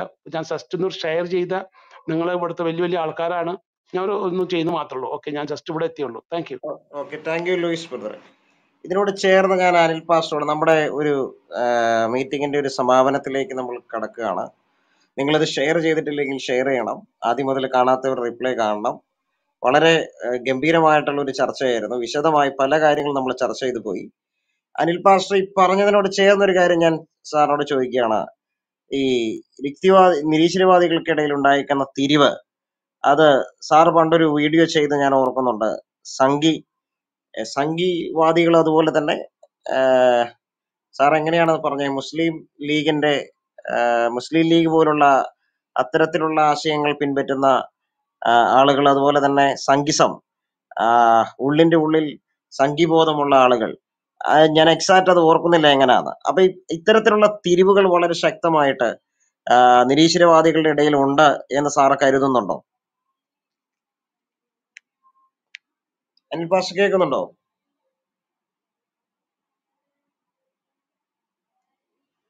ഓക്കെ, എന്തോ എററാണെന്ന് എനിക്ക് തോന്നുന്നു. ഓക്കെ, കുറച്ച് നാൾ മുമ്പ് അനിൽ പാസ്റ്റർ ഒരു വീഡിയോ ചെയ്തിരുന്നു. ഞാനത് ഇപ്പോഴും ഇത് ഓർക്കുന്നുണ്ട്. ഈ സഹോദരൻ ഇത് പറഞ്ഞപ്പോഴാണ് ഞാനത് വീണ്ടും ഓർമ്മ വന്നത്. എന്ന് പറഞ്ഞാൽ രവിചന്ദ്രനെ പോലുള്ള, മനുജ മൈത്രി പോലുള്ള ആളുകൾ ഉള്ളിന്റെ ഉള്ളിൽ അവരൊരു കൾച്ചറൽ സംഘിസം സൂക്ഷിക്കുന്നുണ്ട്. മറ്റുള്ളവർ ഈ ജബ്ബാറിനെ പോലുള്ള ആളുകൾ ഇസ്ലാമിനോട് അനുഭാവം അല്ല, ഇസ്ലാമിനെ അവർ വിമർശിക്കുന്ന ആളുകളാണ്. അപ്പൊ തന്നെ ഇസ്ലാമിക ചായ്വുള്ള മറ്റൊരു പക്ഷം ജബ്ബാറിന്റെ നേതൃത്വത്തിൽ ഉണ്ടാകുന്നുണ്ട്. അത്തരത്തിലുള്ള തിരിവുകൾ അവിടെ വളരെ ശക്തമായിട്ടുണ്ട് എന്നുള്ളത് നമ്മൾ മനസ്സിലാക്കേണ്ട കാര്യമാണ്. അത് ഇവരെല്ലാം പല കാര്യങ്ങൾ പറയുമ്പോൾ, ഇപ്പം നിലവിലുള്ള എക്സ് മുസ്ലിംസ് നിരീശ്വരവാദത്തിലേക്ക് പോയ എക്സ് മുസ്ലിംസിനെ നമ്മൾ എടുക്കുമ്പോൾ നമുക്ക് മനസ്സിലാക്കാൻ പറ്റുന്ന ചില കാര്യങ്ങളുണ്ട്. അവരിൽ പലരും കൾച്ചറൽ മുസ്ലിങ്ങളായിട്ട് നിലകൊള്ളുന്നവരാണ്. പലരും കൾച്ചറൽ മുസ്ലിങ്ങളാണ്. പലരും അത്തരത്തിലുള്ള സ്വത്വബോധം പിന്തുടരുന്ന ആളുകളാണ്. അവരിൽ എല്ലാവരും തന്നെ, എക്സ് മുസ്ലിംസ് ആയിട്ടുള്ള എല്ലാവരും തന്നെ, മിക്കവാറും എല്ലാവരും തന്നെ അത്തരം ആശയങ്ങൾ പിന്തുടരുന്നവരാണ്. ഒരു ഇസ്ലാം ആണോ എന്ന് ചോദിച്ചു കഴിഞ്ഞാൽ ഇപ്പൊ അള്ളാഹുവിനെയും മുഹമ്മദിനെയൊക്കെ അവർ വിമർശിക്കും. പക്ഷെ അവരുടെ ഉള്ളിന്റെ ഉള്ളിൽ ഈ കൾച്ചറൽ ഇസ്ലാമിക് ബോധം അവരുടെ ഉള്ളിലുണ്ട്. അതിനെ തള്ളിപ്പറയാൻ അവർ ഒരു പരിധിക്കപ്പുറത്തേക്ക് തയ്യാറാകത്തില്ല. വളരെ ചുരുക്കം ആളുകളുണ്ട്, അല്ലാതെ ബാക്കി ആരും അങ്ങനെ തയ്യാറാകുമെന്ന് എനിക്ക് തോന്നുന്നില്ല. എന്നതുപോലെ തന്നെയാണ് രവിചന്ദ്രന്റെയും അനുജ മൈത്രിയുടെയൊക്കെ കാര്യം. ഈ ഉള്ളിന്റെ സംഘികളെ, ഇപ്പോൾ ഈ സഹോദരൻ പറഞ്ഞതുപോലെ സംഘികളുടെ ആശയങ്ങളെ, RSSന്റെ ആശയങ്ങളെ, തീവ്ര ഹിന്ദുത്വ ആശയങ്ങളെ ഒരു പരിധിക്കപ്പുറത്തേക്ക് രവിചന്ദ്രൻ വിമർശിക്കുന്നതായിട്ട് കാണാൻ പറ്റുന്നില്ല. പക്ഷെ കമ്മ്യൂണിസത്തെ അദ്ദേഹം വിമർശിക്കാറുണ്ട്. ഞാൻ കമ്മ്യൂണിസത്തെ കുറിച്ച് അദ്ദേഹം പറയുന്ന കാര്യങ്ങളോട് എനിക്ക് യോജിപ്പാണുള്ളത്, പല കാര്യങ്ങളിലും യോജിപ്പാണുള്ളത്. പക്ഷെ സംഘിസത്തെ ആകെ എൻ്റെ ഓർമ്മയിൽ എൻ്റെ കയ്യിലിരിക്കുന്ന ഒരു പുസ്തകമുണ്ട്, ബീഫ്, പശുവിനെ കുറിച്ച് എഴുതിയേക്കുന്ന ഒരു പുസ്തകം. ബീഫ് അതിന്റെ ടൈറ്റിൽ എന്താണെന്ന് ഞാൻ മറന്നുപോയി. ബീഫ് എന്ന് പറഞ്ഞൊരു ടൈറ്റിലൂടെയാണ്, അതിന് മറ്റെന്തോ കൂടി ഉണ്ട് അതിന്റെ കൂടെ. അങ്ങനെ ഒരു ടൈറ്റിലിൽ ഒരു പുസ്തകം എഴുതിയത് മാത്രമാണ് എൻ്റെ ഓർമ്മയിലുള്ളത്. അല്ലാതെ തീവ്ര ഹിന്ദുത്വവാദത്തിനെതിരായിട്ട്, സംഘികൾക്കെതിരായിട്ട് അദ്ദേഹം പറഞ്ഞത് എന്തെങ്കിലും പറഞ്ഞിട്ടുണ്ടോ, കാര്യമായിട്ട് എന്തെങ്കിലും പറഞ്ഞിട്ടുണ്ടോ എന്നുള്ള ഒരു അറിവ് എനിക്കില്ല. മനുജ മൈത്രിയൊക്കെ പറഞ്ഞത് അദ്ദേഹത്തെ ബോധപൂർവ്വം സംഘിയായിട്ട് മുദ്രകുത്താനുള്ള ശ്രമം നടത്തുന്നു എന്നൊക്കെയുള്ളൊരു ഇത് മനുജ മൈത്രിയൊക്കെ പറഞ്ഞു. അനിൽ സാറ് കേൾക്കുന്നുണ്ടോ ഞാൻ പറയുന്നത്?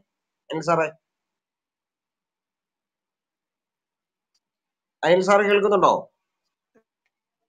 ഞാൻ അപ്പോഴത്തേക്ക് ഞാൻ ഒരു കാര്യം സംസാരിച്ചോട്ടെ സിജോ ബ്രദറെ. പറഞ്ഞോ. എന്റെ ഒന്ന് രണ്ട് വളരെ ഇപ്പം ഈ ഏത്തിയസ്റ്റ് തന്നെയാണ്, ഈ നിരീശ്വരവാദികൾ തന്നെയാണ് ഈ എവല്യൂഷനെ കുറിച്ചും സപ്പോർട്ട് ചെയ്യുന്ന ആൾക്കാർ. ഇവര് സിംഗുലാരിറ്റിയിൽ നിന്നും തുടങ്ങി ഈ ലോകം സിംഗുലാരിറ്റിയിലാണോ അവസാനിക്കുന്നത്? കാരണം എന്ന് പറഞ്ഞപ്പോ മനുഷ്യനായി ഈ മനുഷ്യൻ ഒരു നെക്സ്റ്റ് ഒരു ലെവലിലോട്ട് മാറിയതായിട്ട് വല്ല എവിഡൻസും ഇവർക്കുണ്ടോ എന്നുള്ളൊരു ചോദ്യം. എന്ന് വെച്ചാൽ അങ്ങോട്ട് തിരിച്ച് ഒരു റിവേഴ്സ് ഫോമാറ്റ് ഉണ്ടോ എന്നുള്ളത്. ഞാൻ ഒരു കാര്യം പറയാൻ ആഗ്രഹിക്കുന്നത്, ഇപ്പൊ നമ്മൾ ഇവിടെ ക്രിസ്ത്യൻ അപ്പോളജറ്റിക്സ് പല വിഷയങ്ങളെ കുറിച്ച് നമ്മൾ പോളിമിക്കിങ് ചെയ്യുന്നുണ്ട്.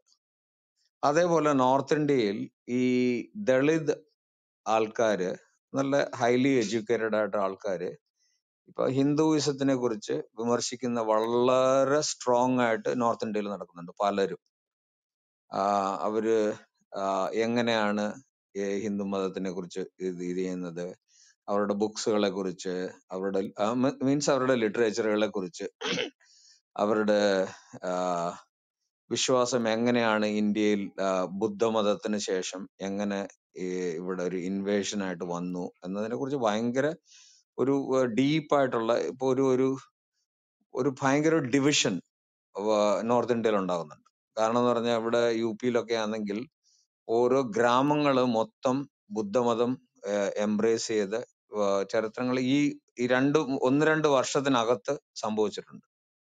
വളരെയധികം കേസുകളുണ്ട്.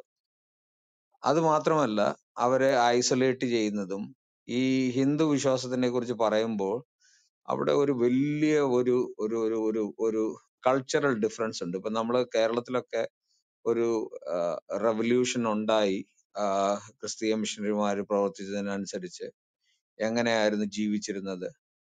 പക്ഷെ അതിന്റെ ഒരു സമാനമായ ജീവിതം ഇന്ന് നോർത്ത് ഇന്ത്യയിൽ ഇപ്പോഴും നിലനിൽപ്പുണ്ട്. കാരണം എന്ന് പറഞ്ഞാൽ ഇപ്പം വലിയ ഒരു അപ്പർ കാസ്റ്റിന്റെ ഒരു ഏരിയയിൽ ചെന്ന് അവിടെ നിന്ന് ചായ കുടിക്കുകയാണെങ്കിൽ അദ്ദേഹത്തിന്റെ പാദത്തിന്റെ അടുത്തോ അല്ലെങ്കിൽ ഇങ്ങനെ തറയിൽ കുത്തിയിരുന്നിട്ട് ചായ കുടിക്കുന്നതും അല്ലെങ്കിൽ അവിടെ ഇരുന്ന് സംസാരിക്കുന്നതും ആ രീതി ഇപ്പോഴും ഇവിടെ ഈ കൾച്ചർ ഇപ്പോഴും നോർത്ത് ഇന്ത്യയുടെ പല ഭാഗത്തും ഉണ്ട്. അത് പലർക്കും അറിയാവുന്നതാണ്. ഞാനിപ്പം പറഞ്ഞ് ഞാനായിട്ട് അറിയിക്കുന്നതെന്നല്ല, നമ്മുടെ ഓരോ സഹോദരങ്ങൾക്കും അറിയാവുന്ന കേസുകളാണ്. പക്ഷെ ഇതുകൊണ്ട് ഇവിടെ ഒരു നോർത്ത് ഇന്ത്യയില് ഇപ്പൊ കേരളത്തിലുണ്ടായ ഒരു റെവല്യൂഷൻ പോലെ ഒരു റെവല്യൂഷൻ ഇവിടെ നടക്കുന്നുണ്ട്. അത് നടത്തുന്നതെന്ന് പറഞ്ഞാൽ ഈ ദളിത് ആൾക്കാരുടെ ഇടയിൽ നിന്നും വന്ന് വിദ്യാഭ്യാസവും നല്ല ഹൈലി എഡ്യൂക്കേറ്റഡും ആയിട്ടുള്ള ആൾക്കാര് ഇപ്പം നമ്മൾ എങ്ങനെ ഇസ്ലാം മതത്തിനെ ക്രിട്ടിസൈസ് ചെയ്യുന്നു അതേ പാരാമീറ്ററിൽ പഴയ ഹിസ്റ്ററികളും പഴയ എങ്ങനെയായിരുന്നു എന്നുള്ളത് ആ കൾച്ചറലിനെ കുറിച്ച് ഇവിടെ ഡിസ്കസ് ചെയ്യാൻ തുടങ്ങിയിട്ടുണ്ട്. ഇവിടെ വളരെ വൈഡായിട്ട് ഇത് പ്രത്യേകം ഇത് ഈ കൊറോണ കാലത്തിലാണ് ഇത് കൂടുതൽ സംഭവിച്ചത്. അല്ല, അത് അതിനോടനുബന്ധിച്ച് ഒത്തിരി ജബോ ബ്രദറെ ഒത്തിരി വൈറലായിട്ട് ഇപ്പൊ ഈ നോർത്ത് ഇന്ത്യൻ ചാനലിൽ ഞാൻ കേട്ടൊരു കാര്യം, താങ്കൾ സത്യം പറഞ്ഞ ഭയങ്കര ഒരു വലിയൊരു ഹിഡൻ അജണ്ട അതിന്റെ പിന്നിൽ വർക്ക് ചെയ്യുന്ന കാര്യം ഞാൻ പ്രത്യേകം പറയാണ്. നിങ്ങൾ കണ്ടിന്യൂ ചെയ്തോ. ഞാൻ അത് സംസാരിക്കാനുള്ള കാരണം എന്ന് പറഞ്ഞു കഴിഞ്ഞാൽ ആ ഒരു സംസാര ഇത് കേട്ട് കഴിഞ്ഞ് ഞാൻ അവരുടെ പലരുടെയും ഞാൻ വീഡിയോകൾ കാണാറുണ്ട്. ഇപ്പൊ രവിചന്ദ്രന്റെ കാര്യം ഞാൻ രവിചന്ദ്രന്റെ പല സംസാര രീതിയിലും ഞാൻ ശ്രദ്ധിച്ചിട്ടുള്ളത്, he got something hidden in his mind. ഇവിടെ ഹിന്ദുക്കളുടെ ഇടയിൽ ചാർവാകൻ എന്ന് പറയുന്ന ഒരു ഗ്രൂപ്പ് ഉണ്ട്. ഈ ചാർവാകന്മാരെ കുറിച്ച് പറയുന്നത് അവര് നിരീശ്വരവാദികളാണ്, പക്ഷെ അവർ ഇതിന് അഗൻസ്റ്റ് ആയിട്ട് നിന്നു എന്നുള്ള രീതിയിലുള്ള സംസാരമുണ്ട്. പക്ഷെ I don't want go in to deep in to that, it's A very complicated topic. ഇങ്ങനെയുള്ളൊരു സംസാരം ഉണ്ടാകുന്നതിന്റെ ഇടയ്ക്ക് ഇവിടെ ഒരു കൾച്ചറൽ ഡിഫറൻസ് നോർത്ത് ഇന്ത്യയിൽ വളരെ വ്യക്തമായിട്ട് കാണാൻ കഴിയുന്നതാണ്. ഈ മെട്രോ സിറ്റീസിന് വെളിയിലോട്ട് നമ്മൾ യാത്ര ചെയ്യാവുന്നത് നമുക്ക് വളരെ കൃത്യമായിട്ട് കാണാവുന്നതാണ്. ഇതിനെയെല്ലാം വെച്ച് മനസ്സിൽ ഇവർക്ക് അതിനെക്കുറിച്ചൊന്നും സംസാരിക്കാനുള്ളത്, ഇവരുടെ വിശ്വാസങ്ങളെ കുറിച്ച് ഇവർക്ക് സംസാരിക്കാനും അതിനെ ഡീബങ്ക് ചെയ്യാനുള്ള കപ്പാസിറ്റി ഇല്ലാതെ ക്രിസ്തീയ വിശ്വാസത്തിന് എനിക്ക് ക്രിട്ടിസൈസ് ചെയ്യുന്നതിൽ എനിക്കൊരു വിഷമമില്ല. കാരണം എന്ന് പറഞ്ഞാൽ ഞാൻ പഠിച്ചിട്ടുള്ളത് ക്രിസ്തീയ വിശ്വാസം എന്തുമാത്രം ക്രിട്ടിസൈസ് ചെയ്തിട്ടുണ്ടോ അത്രയ്ക്കും മാത്രം നമ്മളെ അതിനെ ഡിഫെൻഡ് ചെയ്യാനും എന്ന് പറഞ്ഞാൽ അക്കാഡമിക് ലെവലിൽ നമ്മൾ ഡിഫെൻഡ് ചെയ്തേക്കുന്നത്. നമ്മൾ ഒരിക്കലും ഒരു എന്താ പറയുന്ന ഒരു എന്താ പറയുന്ന ഒരു വയലന്റ് അപ്രോച്ച് ക്രിസ്ത്യാനിറ്റിക്ക് ഇല്ല, അങ്ങനെ ചെയ്തിട്ടില്ല. അപ്പൊ നമുക്ക് ആ ഒരു കോൺഫിഡൻസ് ഏത് സമയത്തും ഒരു ഗ്രൗണ്ട് നമ്മൾ എപ്പോഴും മെയിൻറ്റെയിൻ ചെയ്യുന്നുണ്ട്.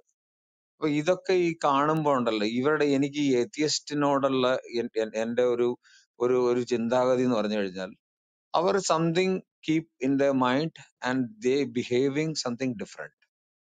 ഞാൻ മനസ്സിലാക്കിയിട്ടുള്ള ഒരു പ്രത്യേക ഒരു കാര്യമാണ്. ഈവൻ ഇപ്പൊ എക്സ് മുസ്ലിംസിന്റെ കാര്യം പറഞ്ഞതുപോലെ തന്നെ എക്സ് മുസ്ലിംസിൽ ഒരു ഒരു ഒരു സെഗ്മെന്റ് ഉള്ളത് അവര് ഈ റിഫോം ചെയ്യാൻ ആഗ്രഹിക്കുന്നുള്ളതാണ്. പക്ഷെ ഇവരും ഈ ഇസ്ലാമിക വിശ്വാസത്തിനെ കുറിച്ച് ഒരു ഡീപ്പ് സ്റ്റഡി ഇല്ലാത്തവരാണ്. അതേപോലെ തന്നെയാണ് ഈ ഏത്തിയസത്തിലെ ഹിന്ദു മതത്തിനെ റിഫോം ചെയ്യണം എന്ന് ആഗ്രഹിക്കുന്ന ഒരു വർഗമായിട്ടാണോ എനിക്ക് ചിലപ്പോൾ രവിചന്ദ്രൻ അങ്ങനെ തോന്നാറുണ്ട്. കൊടുത്തിട്ട് പാസ്റ്റർ അതിന് എന്താന്ന് വെച്ചാൽ അതിന്റെ ഫീഡ്ബാക്ക് പറയാം.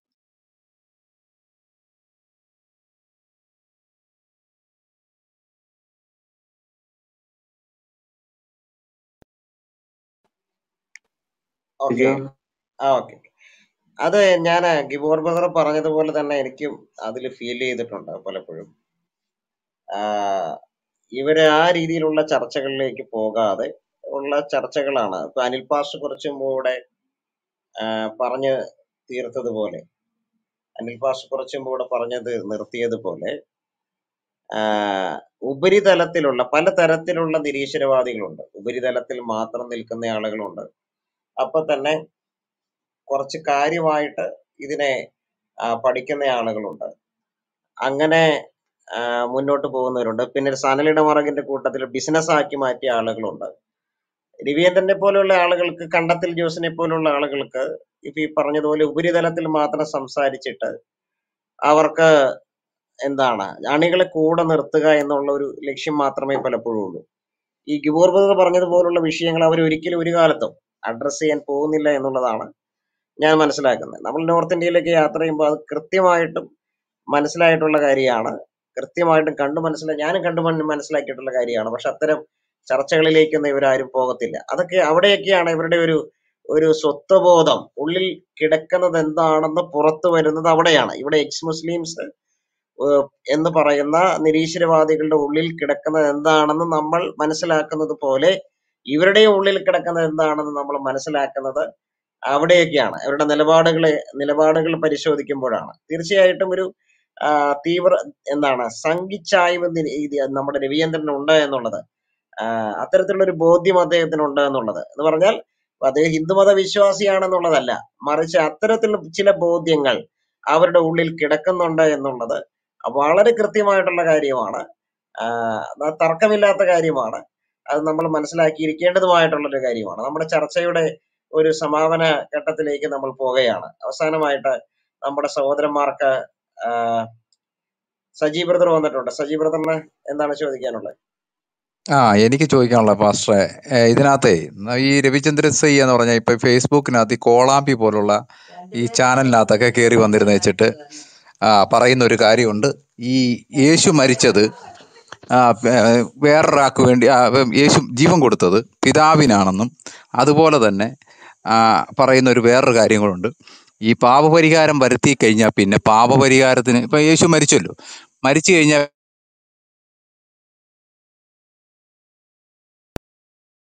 കട്ടായി പോയി, ബ്രേക്ക് ആയി പോയി. ബിനി ബ്രദർ ബ്രേക്ക് ആയി പോയി. അദ്ദേഹം എന്തോ ടെക്നിക്കൽ ഇഷ്യൂ ആണെന്ന് എനിക്ക് തോന്നുന്നു.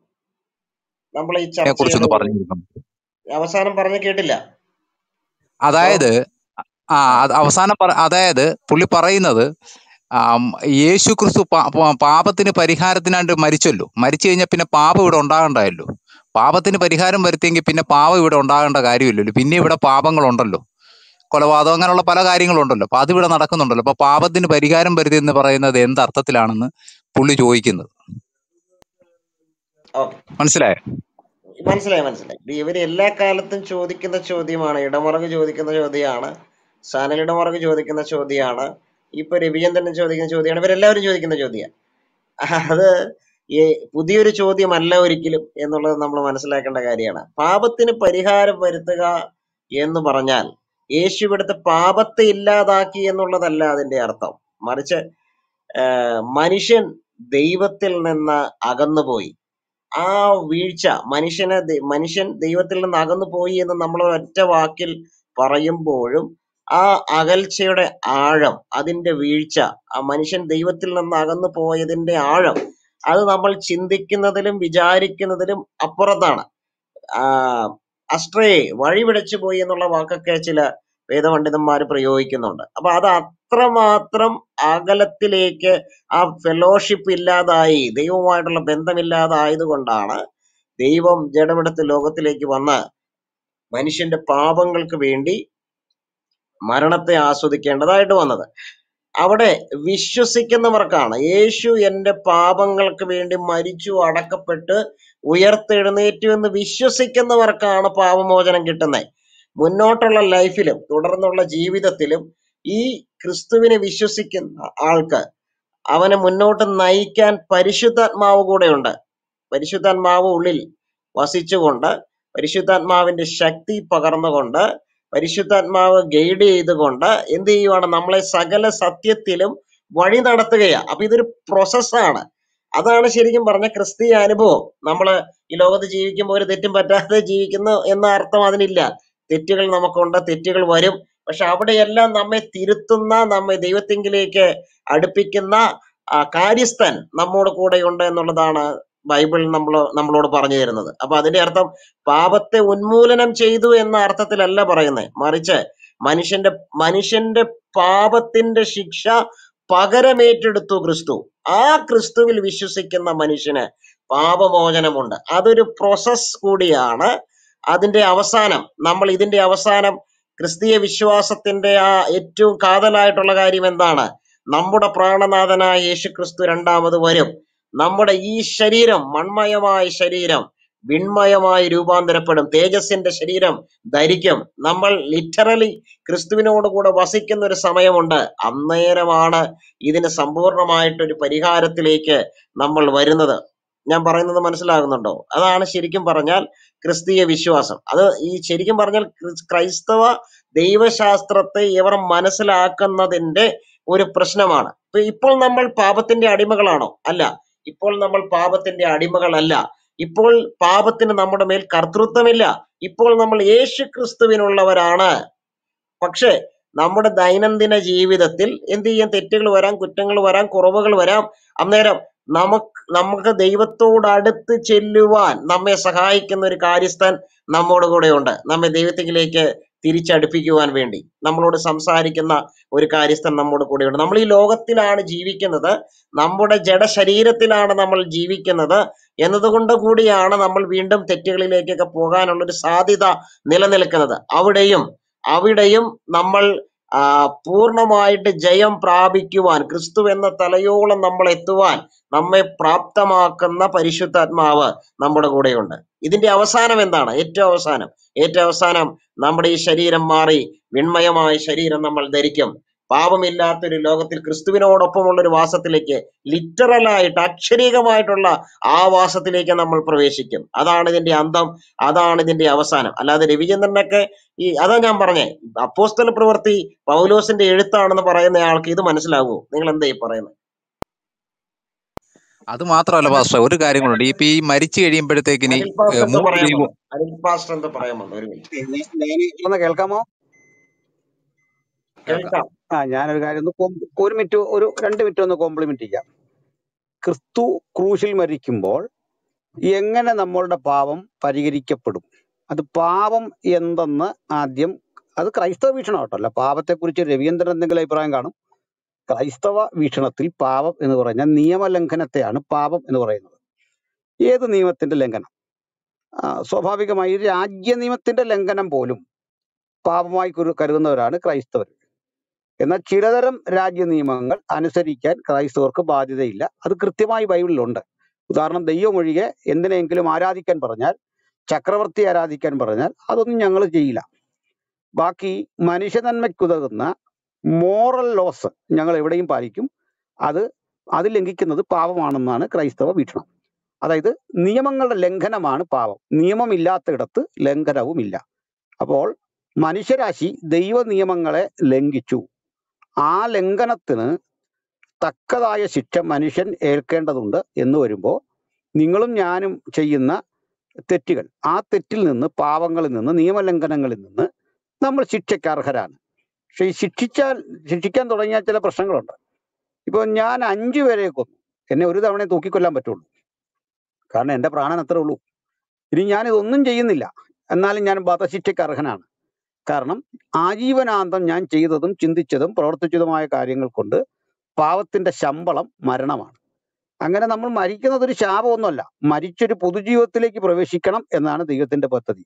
ഈ ശരീരത്തിലിരിക്കുമ്പോൾ ചെയ്തത് നല്ലതാകലും തീയതാകലും അതിന് തക്കവണ്ണം പ്രാപിക്കേണ്ടതിന് നാം ഓരോരുത്തരും ക്രിസ്തുയേശുവിന്റെ ന്യായാസനത്തിന്റെ മുമ്പാകെ നിൽക്കണം.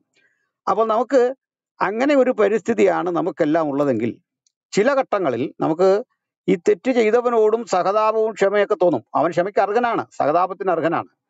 പക്ഷെങ്കിൽ ഇപ്പൊ സിജോ ജോസഫ് ഒരു തെറ്റ് ചെയ്തു. ആ തെറ്റ് ഗഹനമായിരുന്നു, അവിചാരിതമായി സംഭവിച്ചതോ ഒരു ദുർബല നിമിഷത്തിലൊക്കെ സംഭവിച്ച തെറ്റാണ്.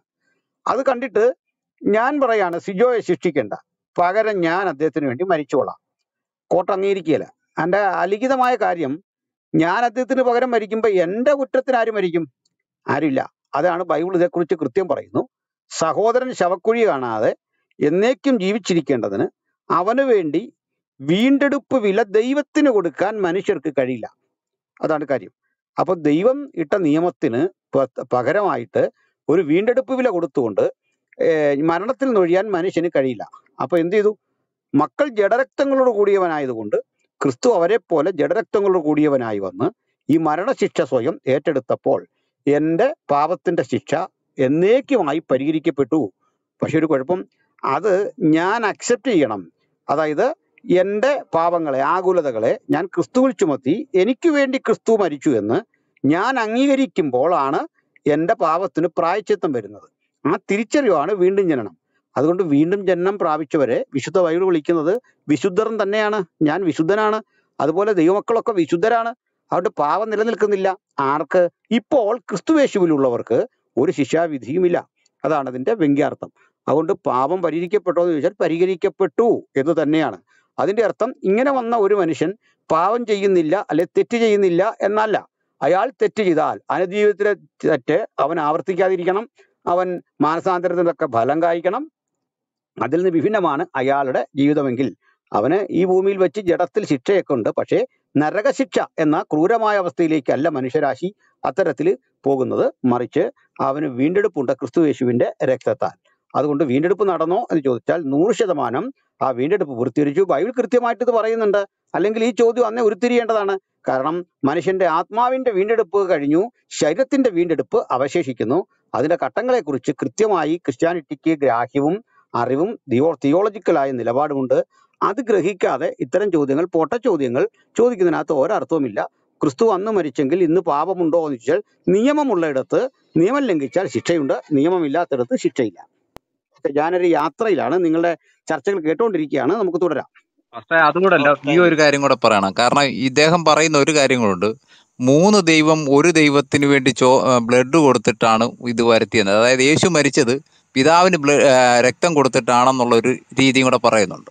അങ്ങനൂടെ ഇദ്ദേഹം ഇതൊക്കെ കേൾക്കുന്ന പല ആൾക്കാരും ഇത് സോഷ്യൽ മീഡിയയിലൂടെ ഒക്കെ കേൾക്കുന്നതല്ല. അപ്പൊ അതിനെക്കുറിച്ചുകൂടെ ഒന്ന് പറയാൻ പറ്റുമോ? ഓക്കെ, എന്തായിരുന്നു ചോദ്യം? ആർക്കാണ് ബ്ലഡ് കൊടുത്തതെന്നുള്ളത്. ആർക്കാണ് ബ്ലഡ് കൊടുത്തത്? രക്തം.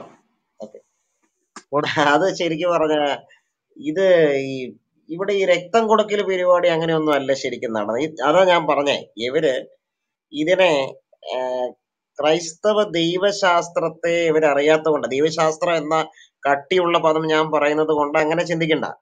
ദൈവശാസ്ത്രം എന്ന് പറഞ്ഞാൽ ദൈവത്തെക്കുറിച്ചുള്ള പഠനം, അത്രേ ഉള്ളൂ. ഏറ്റവും പരിമിതമായ അർത്ഥത്തിൽ ദൈവത്തെക്കുറിച്ചുള്ള പഠനം, അത്രേ ഉള്ളൂ.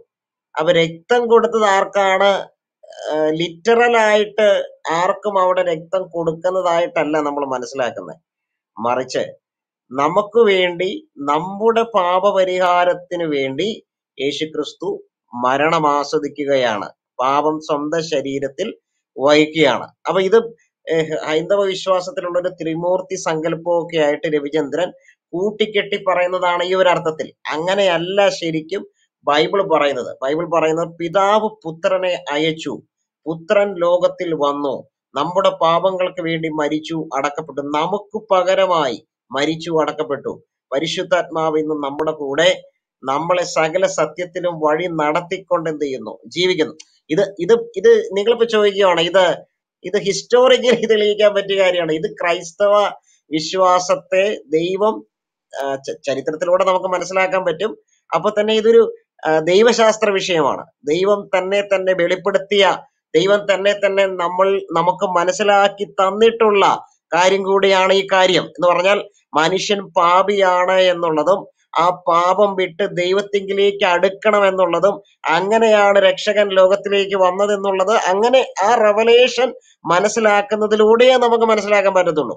ഇപ്പൊ ആദ്യം പറഞ്ഞാൽ ഇവർ ഇതിന്റെ പുറത്ത് നിന്നുകൊണ്ടേ ഇതിനെ കാണുന്നേ, മനസ്സിലായോ? ഇപ്പോ ഇവരുടെ ധാർമ്മിക ബോധം എന്താണ്? നിരീശ്വരവാദികളുടെ ധാർമ്മിക ബോധം എന്താണ്? ഇവരുടെ ധാർമ്മിക ബോധം ഇതിനെ ഒന്നും പിന്തുടരാൻ അനുവദിക്കുന്നില്ല. എന്ന് പറഞ്ഞാൽ ഇതിനൊന്നും ഒരു അതിർവരമ്പുകൾ വേണ്ട. ഇപ്പൊ മൈത്രേന്റെ കാര്യം നമ്മൾ എടുത്ത് പറഞ്ഞ പോലെ പല കാര്യങ്ങൾക്കും ഒരു അതിർവരമ്പിന്റെ ആവശ്യമില്ലെന്ന് ചിന്തിക്കുന്ന ആളുകളാണ്. എന്ന് പറഞ്ഞാൽ പാപമില്ല എന്ന് ചിന്തിക്കുന്ന ആളുകളാണ്. നമ്മൾ പാപത്തെ കുറിച്ച് പറയുന്നത് എല്ലാവരും എടുക്കണം എന്ന് നമ്മൾ പറയുന്ന ഒരു ഡെഫിനിഷൻ അല്ല, മറിച്ച് ക്രിസ്ത്യൻ ഡെഫിനിഷനാണ്. എന്താണ് ക്രിസ്തു പഠിപ്പിച്ചത്, എന്താണ് ബൈബിൾ പഠിപ്പിക്കുന്നത്, എന്താണ് ക്രൈസ്തവ വീക്ഷണം, അതാണ് നമ്മൾ പാപത്തെ കുറിച്ച് പറയുന്നത്. അല്ലാതെ നമുക്ക് വേറെ ആരുടെയും ഒന്നും ചുമക്കേണ്ടതില്ല. ആ വീക്ഷണം യുണീക്കാണെന്ന് തന്നെയാണ് നമ്മൾ മനസ്സിലാക്കുന്നത്. മനുഷ്യൻ ദൈവത്തിൽ നിന്ന് അകന്നു, മനുഷ്യൻ ദൈവത്തിൽ നിന്ന് അകന്നു പോയി.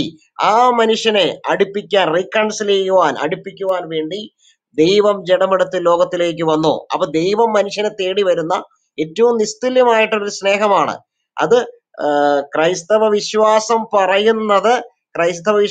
പറയുന്നത് ആ ദൈവവും മനുഷ്യനും തമ്മിലുള്ള സ്നേഹബന്ധത്തിന്റെ ഒരു ഉൾക്കാഴ്ചയിലൂടെയാണ് ശരിക്കും പറഞ്ഞാൽ അത് മനസ്സിലാക്കാൻ പറ്റത്തുള്ളൂ. ദൈവത്തെ വിശ്വസിക്കാത്ത, യേശുക്രിസ്തുവിന്റെ ചരിത്രപരതയെ മനസ്സിലാക്കാൻ പറ്റാത്ത ഇവരെങ്ങനെ ഇത് മനസ്സിലാക്കും? പിന്നെ സഹോദര, വളരെ പാടാണ്. ഗുരുജീവ്രതം എന്തോ ആഡ് ചെയ്യാനുണ്ടെന്ന് പറഞ്ഞു. നമ്മൾ ഇതിന്റെ ഒരു സമാപനത്തിലേക്ക് പോവുകയാണ്. ഓക്കെ, താങ്ക് യു സിജോ ബ്രദറെ. ഒരു സെക്കൻഡ്. നല്ലൊരു പ്രധാനപ്പെട്ട നല്ല കുറെ വിഷയങ്ങൾ ഇവിടെ ചർച്ച ചെയ്യുവാൻ ഇടയായല്ലോ. ഞാൻ നേരത്തെ സംസാരിച്ചപ്പോൾ പറഞ്ഞു നിർത്തിയ ഒരു പോയിന്റിൽ നിന്ന് കുറച്ച് കാര്യങ്ങളൊന്ന് ആവർത്തിക്കാൻ ആഗ്രഹിക്കുകയാണ്.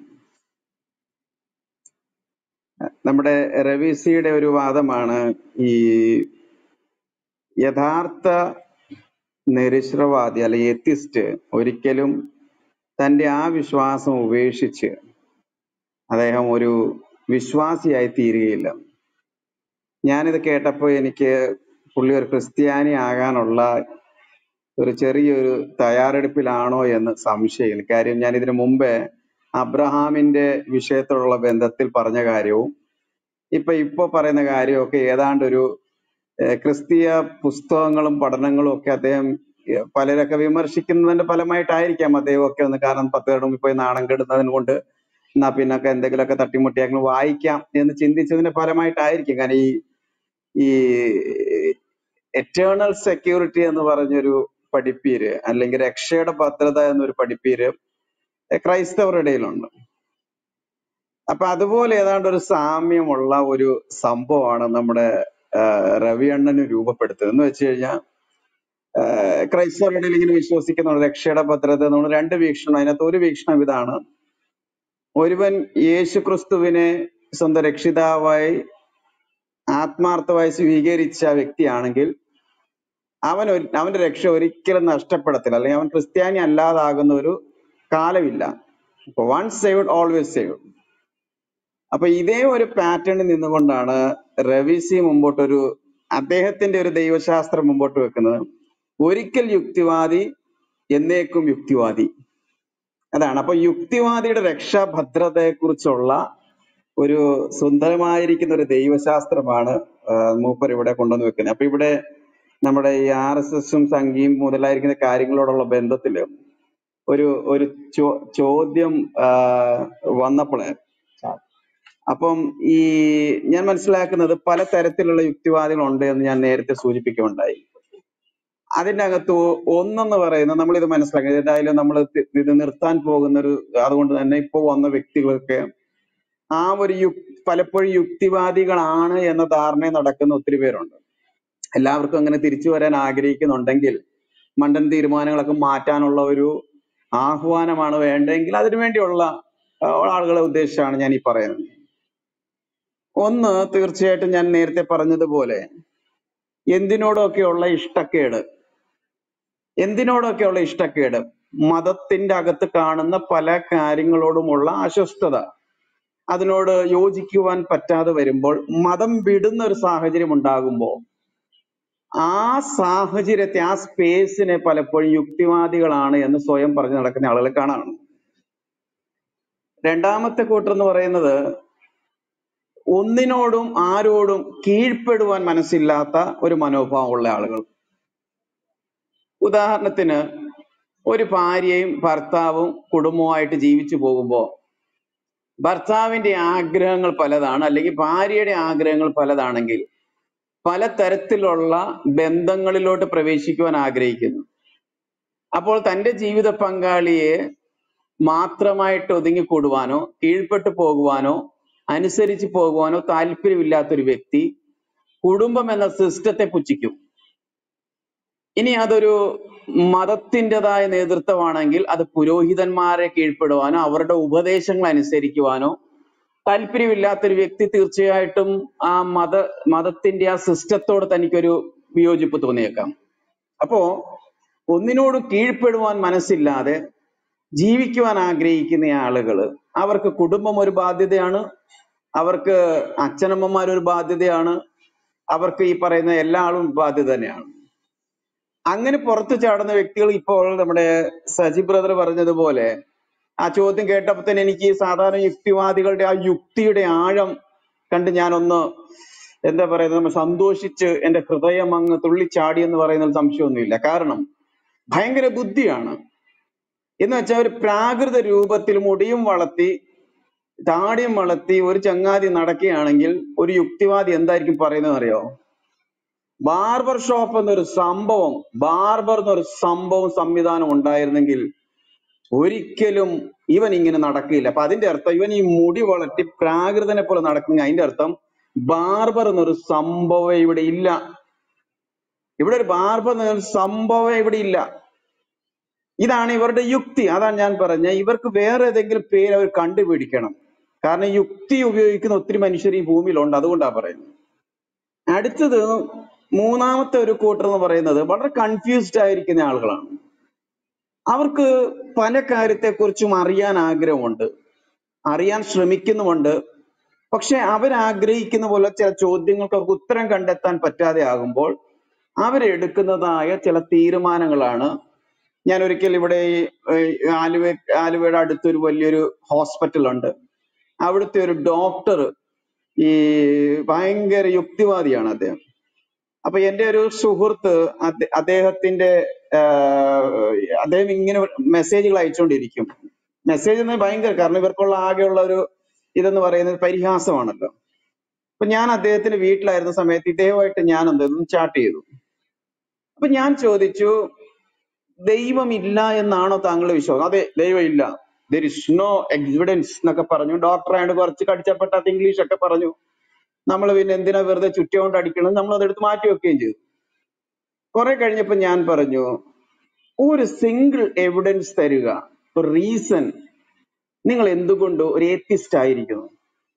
അപ്പൊ പുള്ളി എന്നോട് പറയാണ്, ആ യൂട്യൂബിന്റെ അകത്ത് ഒരു ലിങ്ക് അവിടെ കിടപ്പുണ്ട്, ഇന്ന എഴുത്തുകാരനെ നിങ്ങൾ വായിച്ചിട്ടുണ്ടോ? ഞാൻ ചോദിച്ചു, ഈ ലിങ്ക് യൂട്യൂബിലെ ഈ ലിങ്ക് കണ്ടത് കൊണ്ടാണോ നിങ്ങൾ യുക്തിവാദിയായിരിക്കുന്നത്? അല്ല. പിന്നെന്തിനാ നിങ്ങൾ യുക്തിവാദിയായിരിക്കുന്നത്? ഇന്ന ലോയെ കുറിച്ച് കേട്ടിട്ടുണ്ടോ? നിങ്ങൾ ഇന്ന തിയറിയെ കുറിച്ച് കേട്ടിട്ടുണ്ടോ? നിങ്ങൾ പരിണാമവാദത്തിലെ ആ എവല്യൂഷൻ എന്നുള്ള വാക്കിന് എത്ര അക്ഷരം ഉണ്ടെന്ന് കേട്ടു? ഇങ്ങനെ കുറെ ന്യായങ്ങളും ചോദ്യങ്ങളും ചോദിക്കും. ഞാൻ ഇതൊന്നും സാധാരണ മനുഷ്യന് മനസ്സിലാവത്തില്ലല്ലോ. നിങ്ങൾക്കെല്ലാം പഠിച്ചു വെച്ച സ്ഥിതിക്ക് നിങ്ങളൊന്ന് പറഞ്ഞു തരിക ചങ്ങാതി. Give me one single reason. നിങ്ങൾ എന്തുകൊണ്ട് നിങ്ങൾ ഒരു ഏത്തിസ്റ്റ് ആയിരിക്കുന്നു? പിന്നെ എന്തോ യുക്തിവാദി ആയതുകൊണ്ടായിരിക്കും. ശപിക്കാൻ മൂപ്പർക്ക് കഴിഞ്ഞില്ല. കാര്യം ശാപത്തിലൊന്നും വലിയ വിശ്വാസം ഇല്ലാത്തതുകൊണ്ടായിരിക്കാം. ബാക്കി ചില കാര്യങ്ങളൊക്കെ പറഞ്ഞിട്ട് പുള്ളി അങ്ങ് ഇച്ചിരി അടിച്ചു വെട്ടി അങ്ങ് പോയി. ഇപ്പൊ കൺഫ്യൂസ്ഡ് ആണ്. അവർക്ക് തോന്നുകയാണ് അവരൊരു ദൈവനിഷേധ, ശരിക്കും പറഞ്ഞു കഴിഞ്ഞാൽ ചില ചോദ്യങ്ങൾക്ക് ഉത്തരവില്ലാത്തതുകൊണ്ട് അവർ തന്നെ എന്ത് ചെയ്യാണ്, ഒരു ബോക്സ് ഉണ്ടാക്കുകയും ആ ബോക്സിൽ അവർ ഒതുങ്ങിക്കൊടുകയും എന്നിട്ട് ഒരു യുക്തിവാദി എന്ന് പറയുമ്പോൾ അതൊരു മഹാസംഭവമാണെന്നുള്ള ഒരു ധാരണ. ഇപ്പൊ ആളുകൾക്കൊരു ധാരണ ഉണ്ട്, യുക്തിവാദികൾക്ക് ഭയങ്കര ബുദ്ധിയാണ്, ബാക്കിയുള്ളവരെക്കാളും അല്പം കൂടി ബ്രെയിൻ തലച്ചോറിന് ഇച്ചിരി വലിപ്പം കൂടുതൽ ഈ യുക്തിവാദികൾക്കാണ്. സംസാരിച്ചു കഴിഞ്ഞാൽ മനസ്സിലാവും അവർ സാധാരണ മനുഷ്യരാണ്. വിവരക്കേട് പറയാനുള്ള കുറച്ച് കഴിവ് കൂടുതലുണ്ട് എന്നുള്ളതല്ലാതെ അത്യാവശ്യം ഒരു നല്ലൊരു യുക്തിവാദി പിടിച്ചൊന്ന് കൂടി സംസാരിച്ചു നോക്കി, അവൻ ഈ പറയുന്നത് ഒരു വിഷയത്തെ കുറിച്ച് അവന് നേരിട്ടുള്ള ധാരണയും പോലും ഇല്ല. നാലാമത്തെ ഒരു കൂട്ടർ എന്ന് പറയുന്നത് ഈ ഹോളി ദൻ ദൗ എത്തിസ്റ്റുകളാണ്. എന്ന് വെച്ചാൽ നിന്നേക്കാൾ വിശുദ്ധൻ ഞാനാണെന്നുള്ള ഒരു ധാരണ. ഇവരാണ് ഈ ഓടി നടന്നിട്ട് സത്യസായി ബാബയുടെ ഭസ്മം എങ്ങനെ ഉണ്ടാക്കുന്നു, അവർ പറയും ആ ഭസ്മം എങ്ങനെ മൂപ്പർ ആകാശത്ത് നിന്ന് എടുക്കുന്നു, എങ്ങനെയാണ് മാതാ അമൃതാനന്ദമായി അവിടെ ഈ പരിപാടി ചെയ്യുന്നത്, ഇങ്ങനെ എല്ലാ സ്ഥലങ്ങളിലും പോയിട്ട് അവർ കാണിക്കുന്ന വിദ്യകളൊക്കെ ഇവരെന്ത് ചെയ്യാണ്, റോഡിൽ നിന്നുകൊണ്ട് ഇതൊക്കെ കാണിക്കുകയാണ്. എന്നിട്ട് ഇവർ പറയുകയാണ് ഇവരെല്ലാം ചെയ്യുന്നത് അത് തന്നെയാണ്. അവർ ഈ തന്ത്രങ്ങളൊക്കെ ചെയ്യുന്നുണ്ടായിരിക്കാം. പക്ഷെ ചോദ്യം ഇതാണ്, സത്യസായി ബാബ ഇത്രയും ആകാശത്തുനിന്ന് ഭസ്മം ഇറക്കി കോടിക്കണക്കിന് രൂപയും ഉണ്ടാക്കി ലക്ഷക്കണക്കിന് ഭക്തന്മാരെ സൃഷ്ടിച്ചിട്ട് നീയും കുറെ ആകാശത്തുനിന്ന് ഭസ്മം ഇറക്കിയിട്ട് എന്താ അപ്പ നിന്റെ കൂടെ ഒരു 5 പേരും കൂടാത്തെന്നൊരു ചോദ്യം വരുമ്പോ അതിന് ഇവർക്ക് വലിയ കാര്യമായ ഉത്തരവില്ല.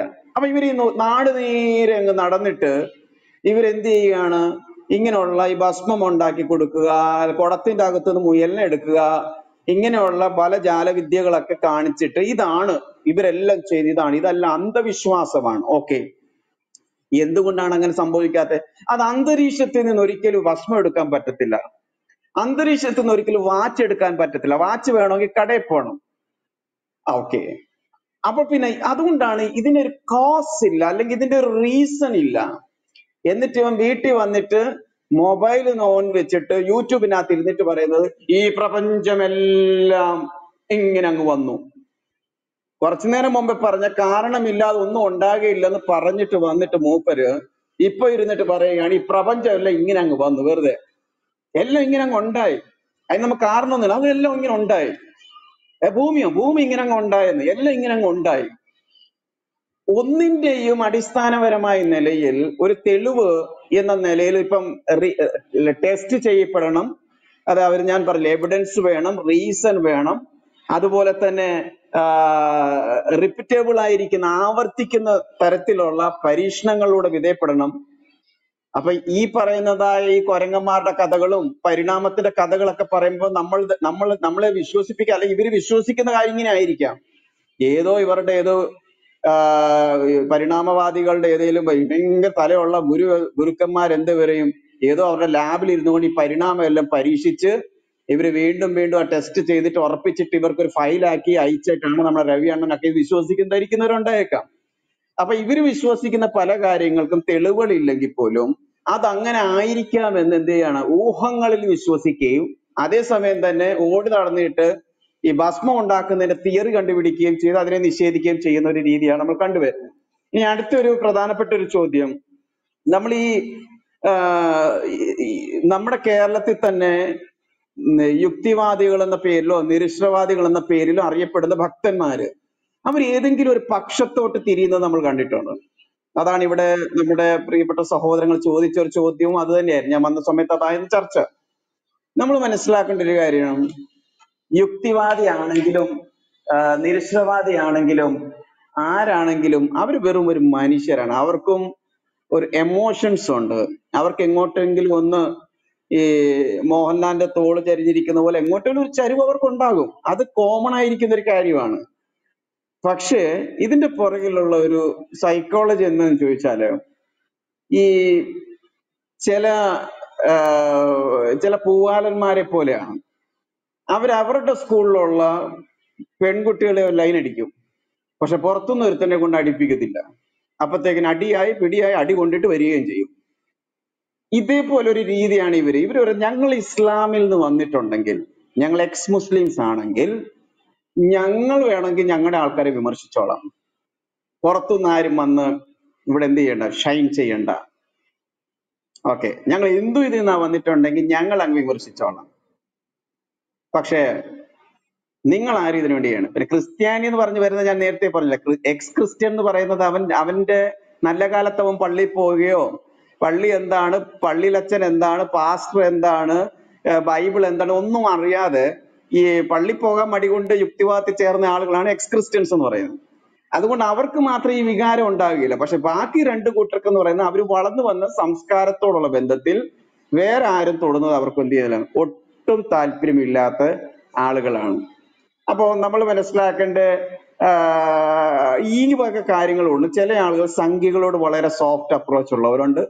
ചില വ്യക്തികൾക്ക് മുസ്ലിങ്ങളോട്, ജിഹാദികൾ ഞാൻ പറയത്തില്ല, പക്ഷെ മുസ്ലിങ്ങളോട് വളരെ സോഫ്റ്റ് അപ്രോച്ചാണ്. കുഴപ്പമില്ല, നമുക്ക് അവർക്ക് അവരുടെ കൂട്ടത്തിലുള്ളവരോട് സ്നേഹിക്കാൻ പറ്റും, നല്ല കാര്യം, സ്നേഹിക്കണം തന്നെയാണ് നമ്മൾ ആഗ്രഹിക്കുന്നത്. അപ്പോൾ തന്നെ അഭിപ്രായ വ്യത്യാസങ്ങൾ തുറന്നു പറയുവാനും കൂടി കഴിയണം. Okay, Sijo brother.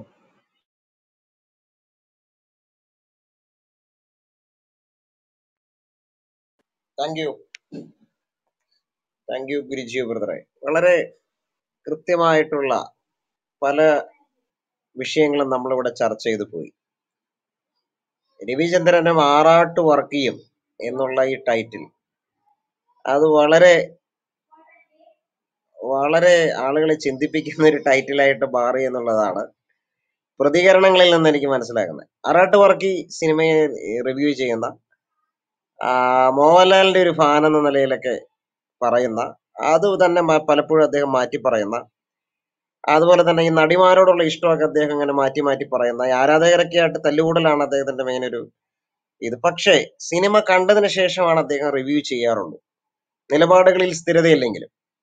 രവിചന്ദ്രൻ ബൈബിളിനെ വിമർശിക്കുന്നത് ബൈബിൾ വായിക്കാതെയാണ് എന്നുള്ളതാണ് നമ്മളുടെ ഏറ്റവും വലിയ സങ്കടം. ഇന്ന് തന്നെ അദ്ദേഹം പറഞ്ഞിരിക്കുന്ന അപ്പോസ്തല പ്രവൃത്തി പൗലോസിന്റെ എഴുത്തുകളിൽപ്പെട്ടതാണെന്നുള്ളതാണ് അദ്ദേഹം പറയുന്നത്.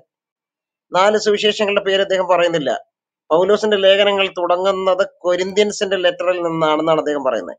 അത് കാലം അടിസ്ഥാനപ്പെടുത്തിയാണെങ്കിലും ബൈബിളിൽ പൗലോസിന്റെ ലെറ്റേഴ്സിന്റെ തുടക്കം മുതലാണെങ്കിൽ അത് ശരിയാവുന്നില്ല.